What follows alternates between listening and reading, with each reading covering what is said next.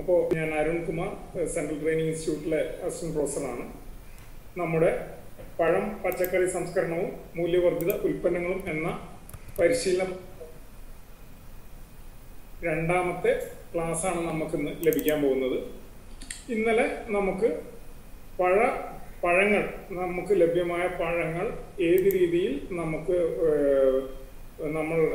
നമ്മുടെ തോട്ടങ്ങളിൽ നിന്ന് പറിച്ച് ഉടനെ തന്നെ നമ്മൾ എന്തെല്ലാം കാര്യങ്ങൾ ചെയ്യണം, അത് തുടർന്ന് നമുക്ക് പാക്ക് ചെയ്യുമ്പോൾ എന്തെല്ലാം ശ്രദ്ധിക്കണം, അതുപോലെ തന്നെ എന്തെല്ലാം മൂല്യവർദ്ധിത ഉൽപ്പന്നങ്ങൾ ഇത് വെച്ച് ഉപയോഗിക്കാൻ കഴിയും, ഏതെല്ലാം തരത്തിലുള്ള പ്രിസർവേറ്റീവ്സ് ആണ് ഇതിൽ ഉപയോഗിക്കുന്നത്, അതുകൂടാതെ മറ്റ് രീതിയിൽ പ്രിസർവേറ്റീവ്സ് ഇല്ലാതെ നമുക്ക് എങ്ങനെ പഴവർഗ്ഗങ്ങൾ പഴുപ്പ് രൂപത്തിലെല്ലാം ആക്കി ഏതെല്ലാം രീതിയിൽ നമുക്ക് എടുത്തു വെക്കാം എന്നുള്ള കാര്യങ്ങളെക്കുറിച്ചെല്ലാം വിശദമായ ഒരു ക്ലാസ് നമുക്ക് ലഭിക്കുകയുണ്ടായി. ഇന്ന് അതിൻ്റെ തുടർച്ചയായിട്ടുള്ള ഒരു ക്ലാസ്സാണ് നമുക്കിന്ന് ഇവിടെ ലഭിക്കുന്നത്. നമുക്കിന്ന് ക്ലാസ് എടുക്കുന്നതിന് വേണ്ടി എടുക്കുന്ന ടോപ്പിക് എന്ന് പറയുന്നത് വീട്ടുവളപ്പിലെ പച്ചക്കറി സംസ്കരണവും മൂല്യവർദ്ധിത ഉൽപ്പന്നങ്ങളും എന്നുള്ള വിഷയമാണ് ഇന്ന് നമുക്ക് ഇവിടെ ലഭിക്കാൻ പോകുന്നത്. ഇന്ന് ക്ലാസ് എടുക്കാൻ വേണ്ടി നമ്മളോടൊപ്പം ഇവിടെ ചേർന്നിട്ടുള്ളത് ശ്രീമതി രേഖ CR മാഡമാണ്. Madam department of post harvest technology കാർഷിക സർവകലാശാലയിലെ വെള്ളാനിക്കര കാർഷിക കോളേജിലെ department of post harvest ടെക്നോളജിയിലെ assistant പ്രൊഫസറാണ്. മാഡം കാർഷിക സർവകലാശാലയിൽ തന്നെ ഏകദേശം 5ഓളം വർഷം വിവിധ ഗവേഷണങ്ങളുമായി ബന്ധപ്പെട്ട് പ്രവർത്തിച്ചിട്ടുണ്ട്. അതുകൂടാതെ കൃഷി വകുപ്പിൽ 10 വർഷത്തോളം വിപുലമായ ഒരു എക്സ്പീരിയൻസ് കൃഷി ഓഫീസറായിട്ട് പ്രവൃത്തി ചെയ്ത ഒരു പരിചയം, ഫീൽഡ് തലത്തിലുള്ള ഒരു പരിചയം കൂടിയുണ്ട്. അതുകൊണ്ട് തന്നെ ഇന്നത്തെ ഈ ക്ലാസ് നമുക്ക് അങ്ങേയറ്റം ഫലപ്രദമായിരിക്കും എന്നുള്ളത് നമുക്ക് ഉറപ്പിക്കാം ഇപ്പം തന്നെ. അപ്പോൾ ഇത്രയധികം ഉള്ള മാഡത്തിൻ്റെ എക്സ്പീരിയൻസ് നമുക്ക് എല്ലാവർക്കും വളരെയധികം നല്ല രീതിയിൽ ഈ ക്ലാസ് ഉപയോഗിക്കാൻ കഴിയട്ടെ. നേരത്തെ നമ്മൾ മുമ്പ് എല്ലാ ദിവസവും പറയുന്ന പോലെ തന്നെ വീഡിയോ എല്ലാവരും ഒന്ന് ഓഫ് ചെയ്ത് വെക്കണം. അതുപോലെ തന്നെ ക്ലാസ് കഴിയുന്നതുവരെ മ്യൂട്ട് ചെയ്ത് വെക്കുക. നിങ്ങൾക്കുള്ള സംശയങ്ങൾ ചാറ്റ് ബോക്സിൽ അറിയിക്കുക. ചാറ്റ് ബോക്സിൽ ടൈപ്പ് ചെയ്യാൻ ബുദ്ധിമുട്ടുള്ള ആളുകൾ ക്ലാസ് കഴിഞ്ഞതിന് ശേഷം ചാറ്റ് ബോക്സിലെ സംശയങ്ങൾക്ക് മറുപടി പറയുന്ന സമയത്ത് തന്നെ ഹാൻഡ് റൈസ് ചെയ്ത് കഴിഞ്ഞാൽ നമ്മൾ ചാറ്റ് ബോക്സിലെ സംശയങ്ങൾക്ക് മറുപടി പറഞ്ഞതിന് ശേഷം ആരെല്ലാമാണോ ആദ്യം കൈ ഉയർത്തിയത് ആ ഒരു മുൻഗണനാ ക്രമത്തിൽ അവരുടെ എല്ലാ സംശയങ്ങൾക്ക് കൃത്യമായ മറുപടി നമുക്ക് നൽകാൻ കഴിയും. പിന്നെ വേറൊരു വിഷയം കൂടി ഈ സമയത്ത് പറയാനുള്ളത് എന്താന്ന് പറഞ്ഞു കഴിഞ്ഞാൽ, ഇന്നലത്തെ സെഷൻ നമുക്ക് 4:30 നമുക്ക് നിർത്തേണ്ടി വന്നു. ഇന്ന് നമുക്ക് കുറച്ചുകൂടി വിപുലമായ ഒരു ചോദ്യോത്തര വേളയിലേക്ക് കടക്കാൻ കഴിയുമെന്നാണ് പ്രതീക്ഷിക്കുന്നത്. അപ്പോൾ ഇത്രയും ആമുഖമായി പറഞ്ഞുകൊണ്ട് നമുക്ക് ക്ലാസ് എടുക്കുന്നതിന് വേണ്ടി ഇന്നിവിടെ വന്നിട്ടുള്ള ശ്രീമതി രേഖ CR മാഡത്തിന് ഞാൻ സെൻട്രൽ ട്രെയിനിങ് ഇൻസ്റ്റിറ്റ്യൂട്ടിൻ്റെ പേരിലും നമ്മുടെ പരിശീലന പരിപാടിയിൽ പങ്കെടുക്കുന്ന ഓരോ പരിശീലനാർത്ഥികളുടെയും പേരിൽ ഹാർദവമായി സ്വാഗതം ചെയ്യുകയാണ്. Welcome madam.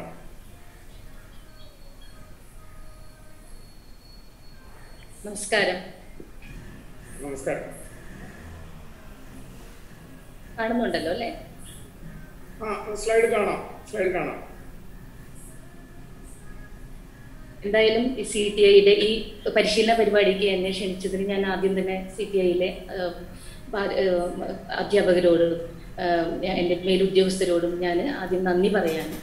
ഇത് നമ്മൾ ഇന്നലെ ഒരു പരിപാടി ഇതുപോലെ തന്നെ ഒരു ട്രെയിനിങ് നടത്തി ഏകദേശം അതേ ഒരു ടോപ്പിക്ക് തന്നെയാണ് ഞാൻ ഇന്നും കവർ ചെയ്യാൻ പോകുന്നത്. പക്ഷേ വളരെ വ്യത്യാസമായി ഇന്നലെ പഴം സംസ്കരണവുമാണ് ഇന്നലെ നമ്മൾ ക്ലാസ്സിൽ അവതരിപ്പിച്ചത്. എന്നാൽ എൻ്റെ ഒരു കാഴ്ചപ്പാടനുസരിച്ച് നമുക്ക് പഴങ്ങളേക്കാൾ കൂടുതലായിട്ട് ലഭിക്കുന്നത് ഇപ്പോൾ കേരളത്തിൽ പച്ചക്കറികളാണ്. പഴം എന്നുള്ള ഒരു രീതിയിൽ നമ്മൾ നോക്കുകയാണെങ്കിൽ വളരെ കുറച്ച് പഴങ്ങൾ മാത്രമേ നമ്മുടെ നാട്ടിൽ വളർത്തിയെടുക്കുന്നുള്ളൂ. എന്നാൽ ഈ ലോക്ക്ഡൗൺ പീരീഡും കൂടി ആലോചിച്ച് നോക്കിയാൽ മിക്കവാറും വീടുകളിലും പച്ചക്കറികൾ അത്യധികമായി ഉൽപ്പാദിപ്പിച്ചു വരുന്ന ഒരു കാലഘട്ടമാണ് നമുക്ക് കാണാൻ കഴിയുന്നത്. നമ്മുടെ നിത്യജീവിതത്തിൽ തീരെ ഒഴിച്ചുകൂടാൻ പറ്റാത്ത ഒന്നാണ് പച്ചക്കറികൾ.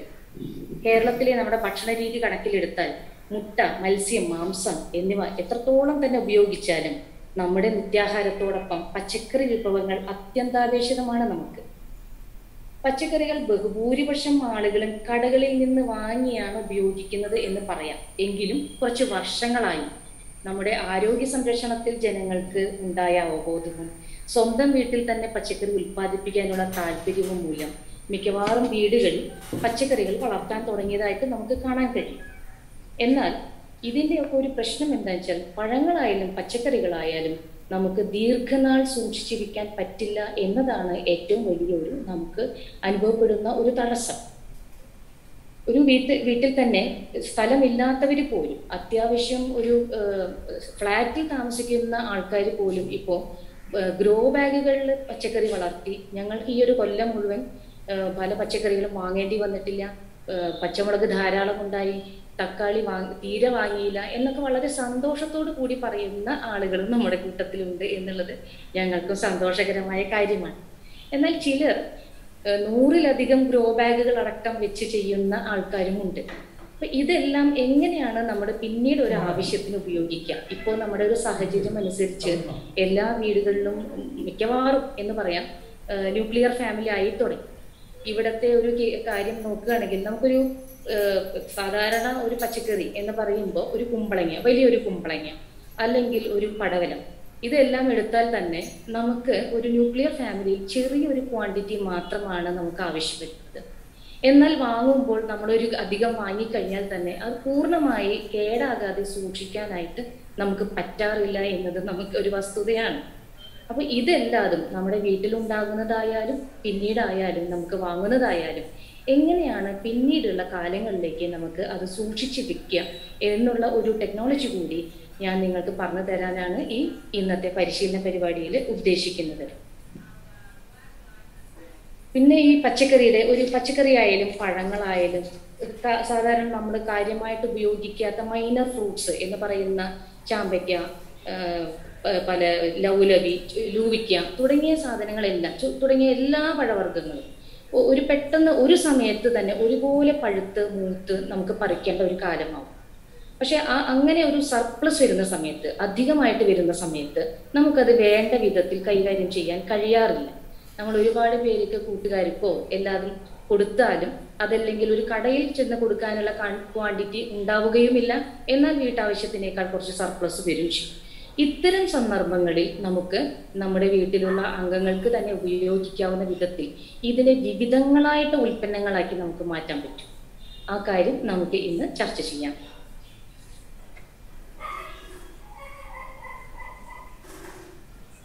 ഇങ്ങനെ നമ്മളൊരു ഉദ്ദേശത്തോടു കൂടി ചെയ്യുമ്പോൾ നമ്മുടെ വീട്ടിലുള്ളതാണെങ്കിലും കൃഷി ചെയ്തു വരുന്നതായിട്ടുള്ള പച്ചക്കറികളെല്ലാം തന്നെ വിളവെടുപ്പ് മുതൽ തന്നെ നമ്മൾ കാര്യമായി ശ്രദ്ധ ചെലുത്തിയിട്ട് വേണം വിളവെടുപ്പ് ചെയ്യാൻ. അതായത് ഉപയോഗത്തിനനുസരിച്ച് വേണം ശരിയായ മൂപ്പെത്തിയ കായ്കൾ മാത്രം പറിച്ചെടുക്കാൻ ശ്രമിക്കുക. പഴുത്തുപയോഗിക്കേണ്ടതാണെങ്കിൽ പഴുത്തതിന് ശേഷം മാത്രം പറിച്ചെടുക്കുക. അതെല്ലാം മൂപ്പ് കുറഞ്ഞ സാധനങ്ങളാണ് ഉപയോഗിക്കുന്നതെന്നുണ്ടെങ്കിൽ അതുപോലെ തന്നെ നമ്മൾ ചെയ്തിരിക്കണം. കായ്കൾക്ക് മുറിവുകളും പൊട്ടലും ചതവുകളും ഉണ്ടാകാതിരിക്കാൻ ശ്രദ്ധിക്കുക. ഇങ്ങനെ പറയുമ്പോൾ എല്ലാവർക്കും വളരെ വളരെ സിമ്പിളായിട്ട് തോന്നാം, കായ്കൾക്ക് മുറിവുകളും പൊട്ടലുകളും ചതവുകളും ഉണ്ടാകാതിരിക്കാൻ ശ്രദ്ധിക്കുക എന്ന് പറഞ്ഞാലും ഞങ്ങളുടെ ശ്രദ്ധയിൽപ്പെട്ടിരിക്കുന്ന ഒരു കാര്യം, നമ്മുടെ വീട്ടിലുണ്ടായിരിക്കുന്ന പച്ചക്കറികൾ പോലും ഇപ്പോഴും പല ആളുകളും കായ്കൾ പറിച്ചെടുക്കുന്നത് വെണ്ടയ്ക്ക പിരിച്ചെടുക്കും, വഴുതിനിങ്ങ ഒടിച്ചെടുക്കും. ഇത്തരം കാര്യങ്ങളെല്ലാം ശ്രദ്ധിക്കാറുണ്ട്. ചെടികൾക്കും കേടുവരും അതുപോലെ മാങ്ങ, അത്തരം സാധനങ്ങളെല്ലാതും നമ്മുടെ വലിയ മരങ്ങളിൽ നിന്നാണെങ്കിൽ തോട്ടി വെച്ച് നിലത്തേക്ക് തട്ടിയിടും. അപ്പൊ ഇത്തരം ചതവുകളും മുറിവുകളും സൂക്ഷ്മാണുക്കളുടെ വളർച്ചയ്ക്ക് കൂടുതൽ സഹായകരമാവുകയും ചെയ്യും.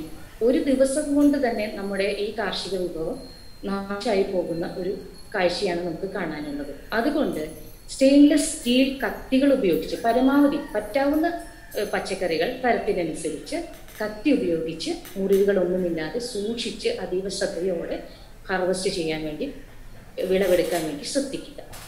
ഇനി നമ്മൾ മാർക്കറ്റിലേക്ക്, വിപണിയിലേക്ക് കൊണ്ടുപോവുകയാണെങ്കിൽ ശ്രദ്ധിക്കേണ്ട ഒരു കാര്യം, തക്കാളി എല്ലാതുമാണെങ്കിൽ പഴുത്ത തക്കാളിയാണ് സാധാരണ നമ്മൾ ഉപയോഗിക്കാറ്.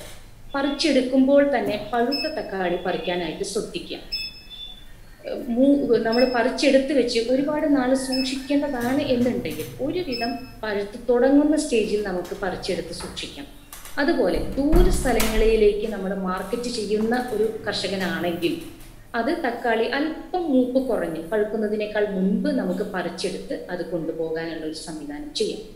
അതുപോലെ തന്നെ വെണ്ടയും നമ്മൾ ഹാർവെസ്റ്റ് ചെയ്യുന്ന സമയത്ത്, വിളവെടുക്കുന്ന സമയത്ത് ദൂര സ്ഥലങ്ങളിലേക്ക് മാർക്കറ്റ് ചെയ്യുകയാണെങ്കിൽ മൂപ്പ് കുറഞ്ഞ് നമ്മൾ പറിച്ചെടുക്കണം. അതിന് വേണ്ട തൂക്കം കിട്ടാനും കൂടുതൽ ലാഭം കിട്ടാനുമായിട്ട് നമ്മുടെ കർഷകർ ചെയ്യുന്ന ഒരു വസ്തുത, നല്ലവണ്ണം വലിപ്പം വെക്കട്ടെ എന്ന് വിചാരിച്ച് ആ വെണ്ടയും ചെടി തന്നെ നിർത്താറുണ്ട്. അത് നമുക്ക് ഉപകാരം ഇല്ലാതെ പോകുന്ന ഒരവസ്ഥയാണ് കണ്ടുവരുന്നത്.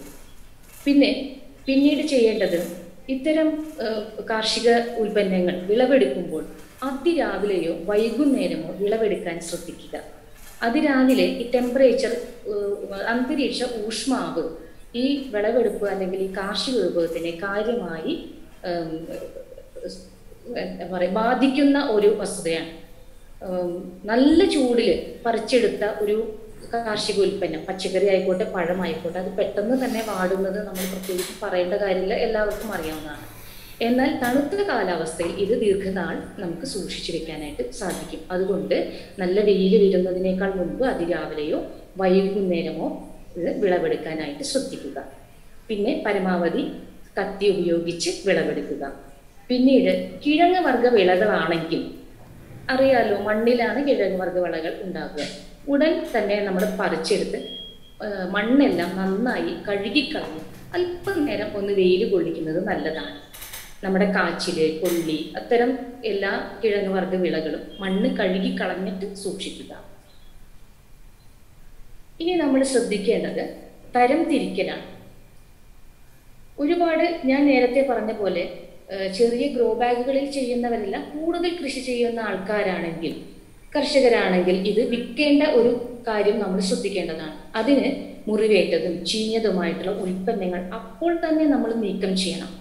മറ്റ് നല്ല ഉൽപ്പന്നത്തിൻ്റെ കൂടെ മുറിവേറ്റതോ ചീഞ്ഞതോ ആയിട്ടുള്ള കാർഷിക ഉൽപ്പന്നങ്ങൾ ഇട്ട് കഴിഞ്ഞാൽ അതിലേക്ക് കൂടി ഇത് ബാധിച്ച് നമ്മുടെ എല്ലാ ഉൽപ്പന്നങ്ങൾക്കും കുറഞ്ഞ വില കടക്കാർ തരാനുള്ള സാധ്യതയുണ്ട്. അതുപോലെ തന്നെ നമ്മുടെ മൊത്തം ഉൽപ്പന്നവും കേടായി പോകാനുള്ള സാധ്യതയുണ്ട്. അതുകൊണ്ട് കർഷകർ തന്നെ വിളവെടുത്തതിന് ശേഷം ഒന്ന് നമ്മുടേതായിട്ടുള്ള ഒരു സോർട്ടിംഗ് അല്ലെങ്കിൽ തരംതിരിക്കൽ ചെയ്തിരിക്കണം. പിന്നീട് ഇത് വിൽക്കാൻ വേണ്ടി അല്ലെങ്കിൽ മാർക്കറ്റിംഗ് തന്ത്രം നമ്മൾ നോക്കുമ്പോൾ കായ്കളെ അതിൻ്റെ നിറം, വലിപ്പം, ആകൃതി എന്നിവ അനുസരിച്ച് തരം തിരിക്കേണ്ടതുണ്ട്. വീടുകളിലായാലും നമുക്ക് എളുപ്പത്തിൽ സാധിക്കുന്ന കാര്യങ്ങളാണ്. ഓരോ നമ്മുടെ ഏത് കാർഷിക ഉൽപ്പന്നമായാലും അതിൻ്റെ സൈസിനനുസരിച്ച് ഒരുപോലെയുള്ള അല്ലെങ്കിൽ ഒരുപോലെ മൂപ്പായിട്ടുള്ള കാര്യങ്ങൾ മാത്രം പാക്ക് ചെയ്ത് അത് സെപ്പറേറ്റ് ആയി കടകളിൽ എത്തിക്കാനായിട്ട് ശ്രദ്ധിക്കുക, അല്ലെങ്കിൽ സൂക്ഷിച്ചു വെക്കാനായിട്ട് ശ്രദ്ധിക്കുക. ഇത്തരം ഈ അടുത്ത കാലത്ത് എല്ലാവർക്കും കാർഷിക ഉൽപ്പന്നത്തിനേക്കാൾ കൂടുതൽ താല്പര്യം അതിൻ്റെ പാക്ക് കാണുമ്പോഴാണ്. പക്ഷെ ഈ പാക്കിന് യഥാർത്ഥത്തിൽ വളരെ കാലം സൂക്ഷിച്ചു വെക്കാനുള്ള സ്യൂട്ടബിൾ ആയിട്ടുള്ള പാക്കിംഗ് ആണ് നമ്മൾ ഉപയോഗിക്കേണ്ടത്. അടുത്തതായി വിളവെടുത്ത ഉൽപ്പന്നങ്ങൾ 5-10 മിനിറ്റ് വെള്ളത്തിൽ മുക്കി വെക്കാം. അതായത് നമ്മുടെ വെണ്ട, വഴുതിന, തക്കാളി തുടങ്ങിയ ഉൽപ്പന്നങ്ങളെല്ലാം തന്നെ വിളവെടുത്ത ശേഷം 5-10 മിനിറ്റ് വെള്ളത്തിൽ മുക്കി വെച്ച് അതിൻ്റെ ആ കാർഷിക ഉൽപ്പന്നത്തിൻ്റെ ഊഷ്മാവ് ഒന്ന് കുറയ്ക്കാനായിട്ട് ശ്രദ്ധിക്കുക. പിന്നീട് നമുക്ക് വരാവുന്ന ഒരു പ്രശ്നം, കീടനാശിനികളോ കുമിൾനാശിനികളോ ഉപയോഗിച്ചിട്ടുണ്ടെങ്കിൽ അതിൻ്റെ അവശിഷ്ടം നമ്മുടെ ആഹാരത്തിൽ വന്നു ചേരാൻ സാധ്യതയുണ്ട്. ഇത്തരം കാര്യങ്ങളിൽ കൂടുതൽ ശ്രദ്ധാലുക്കളാവാൻ ഇപ്പോൾ പല അവയർനെസ് പ്രോഗ്രാമുകളും നടത്താറുണ്ട്. പക്ഷെ നമുക്ക് വളരെ സിമ്പിളായി 1% ഉള്ള കറിയുപ്പോ 5% വിനാഗിരിയോ ചേർത്ത് അതിൽ വെച്ച് കഴുകിയെടുത്ത് സൂക്ഷിക്കാം അല്ലെങ്കിൽ ഉപയോഗിക്കാം. ഏൽപ്പിക്കലാണ്. തക്കാളി മുതലായ പച്ചക്കറികൾ 50 ഡിഗ്രി സെൽഷ്യസ് ചൂടുള്ള വെള്ളത്തിൽ 1 മിനിറ്റ് മുക്കി വെച്ചാൽ നമുക്ക് അണുബാധ കുറച്ചെടുക്കാം. തക്കാളി വാങ്ങി കൊണ്ടുവന്നാലും, അതായത് 50 ഡിഗ്രി സെൽഷ്യസ് ചൂടുവെള്ളം കിട്ടണമെങ്കിൽ നമ്മൾ ഒരു പാത്രം വെള്ളത്തിൽ തിളപ്പിച്ച് അതേ ഈക്വൽ ക്വാണ്ടിറ്റി വെള്ളം അതിലൊഴിച്ചാൽ മതി. പച്ചവെള്ളം ഏതെങ്കിലും ഒരു പാത്രത്തിൽ വെള്ളം തിളപ്പിക്കുക. തിളപ്പിച്ച് അതേ ക്വാണ്ടിറ്റിയുള്ള പച്ചവെള്ളം അതിൽ ആഡ് ചെയ്താൽ നമുക്ക് 50 ഡിഗ്രി സെൽഷ്യസ് ചൂടുള്ള വെള്ളം കിട്ടും. ഇത് 1 മിനിറ്റ് മുക്കി വെച്ചാൽ നമുക്ക് വളരെ ഈ അണുബാധം എല്ലാം കുറച്ചെടുക്കാൻ സാധിക്കും. ഇതേ തന്ത്രം തന്നെ നിങ്ങൾക്ക് മാമ്പഴം പഴുപ്പിക്കുമ്പോൾ ഉപയോഗിക്കാം. ഇത് പലർക്കും അറിയുന്നുണ്ടാകാം, എങ്കിലും നിങ്ങളുടെ അറിവിലേക്ക് ഞാൻ പറയുകയാണ്. 50 ഡിഗ്രി സെൽഷ്യസ് ചൂടുള്ള വെള്ളത്തിൽ നമുക്ക് മിക്കവാറും കിട്ടുന്ന എല്ലാ മാമ്പഴങ്ങളും പുഴു വന്നു എന്ന് പറയുന്ന ഒരു പ്രശ്നമുണ്ട്. പ്രത്യേകിച്ച് അൽഫോൺസോ, പ്രിയൂർ തുടങ്ങിയ എല്ലാ മാമ്പഴങ്ങളിലും നമുക്ക് പുഴു വരുന്ന ഒരു പ്രശ്നം ഉണ്ടല്ലോ.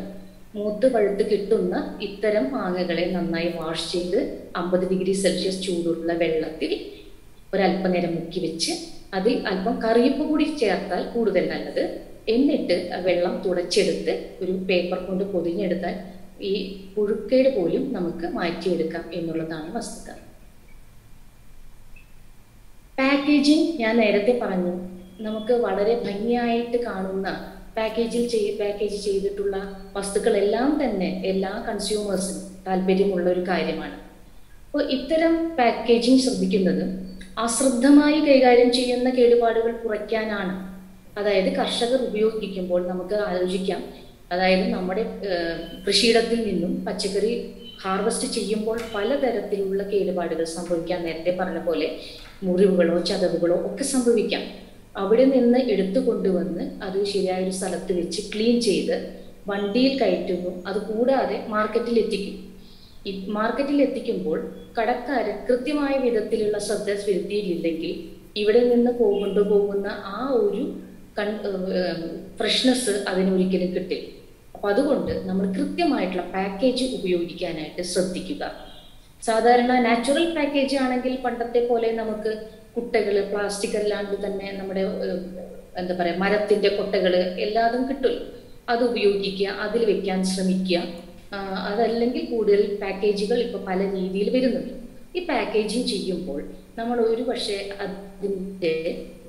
ഇത് ചെയ്യുന്നത് എന്താണെന്ന് വെച്ചാൽ നമുക്ക് ജലാംശം നഷ്ടപ്പെടുന്നത്. പച്ചക്കറികളിലും പഴങ്ങളിലും ധാരാളം ജലാംശമുണ്ട്. ഈ ജലാംശം നഷ്ടപ്പെടുന്നത് നേരത്തെ ടെമ്പറേച്ചറിന്റെ കാര്യം പറഞ്ഞ പോലെ തന്നെ ഇത് ഒരു പരിധിവരെ ജലാംശം നഷ്ടപ്പെടുന്നത് ഒഴിവാക്കാൻ കൃത്യമായ പാക്കേജിങ് സഹായിക്കും. കൂടാതെ കീടബാധകൾ കുറയും. പിന്നീട് ഉൽപ്പന്നം ആകർഷണീയമാകുകയും ചെയ്യും എന്നുള്ളതും ഒരു ഗുണമാണ്. പുതിയ പാക്കേജിംഗ് രീതികൾ എല്ലാവർക്കും തന്നെ പല മാർക്കറ്റുകളിലും കണ്ടിട്ടുള്ളതായിരിക്കും. ഞാനത് നിങ്ങളുടെ ശ്രദ്ധയിലേക്കായിട്ട് കൊണ്ടുവരികയാണ്. പച്ചക്കറികൾ ഭംഗിയായി അടുക്കി വെച്ചിരിക്കുന്നത് കാണാം. അല്ലെങ്കിൽ നമ്മുടെ സാധാരണ ഒരു ലോക്കൽ മാർക്കറ്റിൽ നോക്കിക്കഴിഞ്ഞാൽ നമുക്ക് കാണാവുന്ന ഒരു വളരെ ദുഃഖകരമായിട്ടുള്ളൊരു കാര്യം, നമ്മുടെ പച്ചക്കറി എല്ലാവരും കൺസ്യൂമേഴ്സ് വന്ന് ഈ പച്ചക്കറികളിൽ വെണ്ടയ്ക്കായാലും എല്ലാവരും ഒടിച്ചു നോക്കുക, ഒന്ന് ഞെക്കി നോക്കുക, എല്ലാവരും ചെയ്യാറുണ്ട്, എല്ലാവർക്കും അറിയാം. പക്ഷെ ഇത്തരത്തിൽ അടുക്കി വെച്ച് കഴിഞ്ഞാൽ ഇത് വാങ്ങാൻ വരുന്നവർക്ക് പോലും കൃത്യമായി അതിൻ്റെ ഗുണനിലവാരം കണ്ടെത്താനും അവർക്ക് അതിനനുസരിച്ച് വാങ്ങാനും സാധിക്കും. പ്ലാസ്റ്റിക് പന്നറ്റുകൾ, ട്രേകൾ ഇതെല്ലാം ഉപയോഗിക്കാനായി മാർക്കറ്റ് ചെയ്യുന്നവർ ശ്രദ്ധിക്കുക. ഇനി നമുക്ക് വേണ്ടത് സംഭരണമാണ്. ഞാൻ നേരത്തെ പറഞ്ഞ പോലെ കൂടുതൽ ഏരിയയിൽ കൃഷി ചെയ്യുന്ന കർഷകരാണെങ്കിൽ കൃത്യമായ സമയത്ത് വിപണനം സാധ്യമല്ലെങ്കിൽ നമുക്ക് എന്ത് തന്നെയായാലും സംഭരിച്ചു വെക്കേണ്ടതായിട്ട് വരും. നമ്മുടെ കേരളത്തിൽ ഒരുപാട് കർഷകർ വെള്ളരി വർഗ്ഗ വിളകൾക്കാണ് കൂടുതൽ പ്രാധാന്യം കൊടുക്കുന്നത്. അതായത് വെള്ളരിക്ക പല പത്രങ്ങളിലും നിങ്ങൾ വായിച്ചിട്ടുണ്ടാകും. വിഷു സമയത്ത് നമുക്ക് വെള്ളരിക്ക കൂട്ടിക്കെടുക്കുന്നു, കുമ്പളങ്ങ കൂട്ടിക്കെടുക്കുന്നു, മാർക്കറ്റിന് വേറെ സൗകര്യങ്ങളില്ല. ഇത്തരത്തിലുള്ള പല വിഷയങ്ങളും ഉണ്ടാകാറുണ്ട്.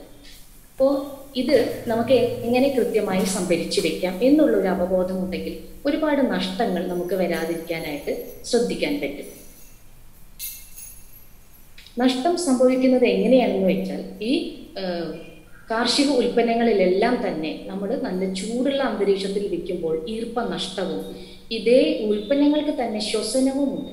അതുകൊണ്ട് ഈ റെസ്പിറേറ്ററി ലോസ് സംഭവിക്കാതിരിക്കാൻ വേണ്ടി, അപ്പോൾ അതായത് നമ്മളൊരു ഏതൊരു ഉൽപ്പന്നം വെച്ചാലും നമ്മൾ കുറച്ച് കഴിഞ്ഞ് തൂക്കം നോക്കുമ്പോൾ കുറഞ്ഞതായിട്ട് വരും. അതായത് ജലാംശത്തിൻ്റെ അളവ് കുറയുന്നത് കൊണ്ടാണ് ഇത്തരത്തിൽ തൂക്കം കുറയാൻ സാധ്യത. അതുകൊണ്ട് ഈർപ്പനഷ്ടം വരാതിരിക്കാനായി നല്ല വായു സംഭരണ മുറി പ്രത്യേക രീതിയിൽ നമ്മൾ ഒരുക്കണം. സംഭരണ മുറി വായു സഞ്ചാരമുള്ളതും വൃത്തിയുള്ളതുമായിരിക്കണം. പിന്നീട് ശ്രദ്ധിക്കേണ്ട ഒരു കാര്യം, പഴങ്ങളും പച്ചക്കറികളും ഒരുമിച്ച് സൂക്ഷിക്കരുത്. കായ, നമ്മൾ പ്രത്യേകിച്ച് നേന്ത്രക്കായ നമുക്ക് പെട്ടെന്ന് പഴുത്ത് വരേണ്ടതുമാണ്, നമ്മൾ വഴുക്കാനായിട്ട് ആവശ്യം ഉള്ളതുമാണ്. ഇത്തരം കായകളും നമുക്ക് പച്ചക്കറികളും ഒരുമിച്ച് സൂക്ഷിക്കാതിരിക്കാനായിട്ട് ശ്രമിക്കുക. പിന്നീട് പച്ചക്കറികൾ കൂന കൂട്ടി നിലത്തിടാതെ പരത്തിയിടുക. പരമാവധി ഏകദേശം കിട്ടുന്ന രീതിയിൽ പരത്തിയിടുക, ചെറിയ താഴ്ന്ന ഊഷ്മാവ് കിട്ടുന്ന സ്ഥലങ്ങളിൽ. കിഴങ്ങ് വർഗ്ഗങ്ങൾ ഒഴികെയുള്ള പച്ചക്കറികൾ ഈർപ്പമുള്ള അന്തരീക്ഷത്തിൽ സൂക്ഷിക്കണം. കിഴങ്ങ് വർഗ്ഗങ്ങൾ ഞാൻ നേരത്തെ പറഞ്ഞല്ലോ, അല്പം വെയിൽ കൊള്ളിക്കുന്നതാണ് കിഴങ്ങ് വർഗ്ഗ വിളകൾക്ക് നല്ലത്. ചേമ്പ്, ചേന, കാച്ചിലുകൾ തുടങ്ങിയവയെല്ലാം തന്നെ അല്പം വെയിൽ കിട്ടുന്നതല്ല, ഈർപ്പമില്ലാത്ത സ്ഥലത്ത് സൂക്ഷിക്കാനായിട്ട് ശ്രദ്ധിക്കണം. ഈ സംഭരണ സ്ഥലം രോഗാണു വിമുക്തമായിരിക്കണം. സംഭരണത്തിന് അന്തരീക്ഷത്തിലെ താപനില, ആപേക്ഷിക സാന്ദ്രത, വാതകങ്ങളുടെ അനുപാതം എന്നിവയിൽ മാറ്റം വരുത്തി കൺട്രോൾഡ് അറ്റ്മോസ്ഫിയർ എന്നുള്ള ഒരു രീതിയിൽ നമുക്ക് സൂക്ഷിക്കാനായിട്ട് സാധിക്കും. അടുത്തതായി, സംഭരിച്ചു വെച്ച കാർഷിക ഉൽപ്പന്നങ്ങൾ നമുക്ക് എങ്ങനെ സംസ്കരിക്കാം? എന്താണ് പച്ചക്കറി സംസ്കരണം കൊണ്ട് ഉദ്ദേശിക്കുന്നത്? അതിവേഗം കേടുവന്നു പോകുന്ന കായ്കനികൾ അവ ഭക്ഷ്യയോഗ്യമായിരിക്കുന്ന അവസ്ഥയിൽ തന്നെ സൗകര്യപ്രദമായ ഭക്ഷണ രീതികൾ സ്വീകരിച്ച് ദീർഘകാലം സൂക്ഷിക്കാൻ ഉപയുക്തമാക്കുന്ന പ്രവർത്തനത്തിനെയാണ് നമ്മൾ പച്ചക്കറി സംസ്കരിക്കുക എന്ന് പറയുന്നത്. ഉൽപ്പന്നങ്ങൾ ധാരാളമായി ഉണ്ടാകുമ്പോൾ വിലയിടിവ് സംഭവിക്കും. ഈ വിലയിടിവിനെ കുറയ്ക്കാനാണ് നമ്മൾ പിന്നീട് ഒരു മാർക്കറ്റിന് വേണ്ടിയോ അല്ലെങ്കിൽ നമുക്ക് ഉപയോഗിക്കാനായോ നമ്മൾ പച്ചക്കറി സംസ്കരിച്ചു വെക്കുന്നത്.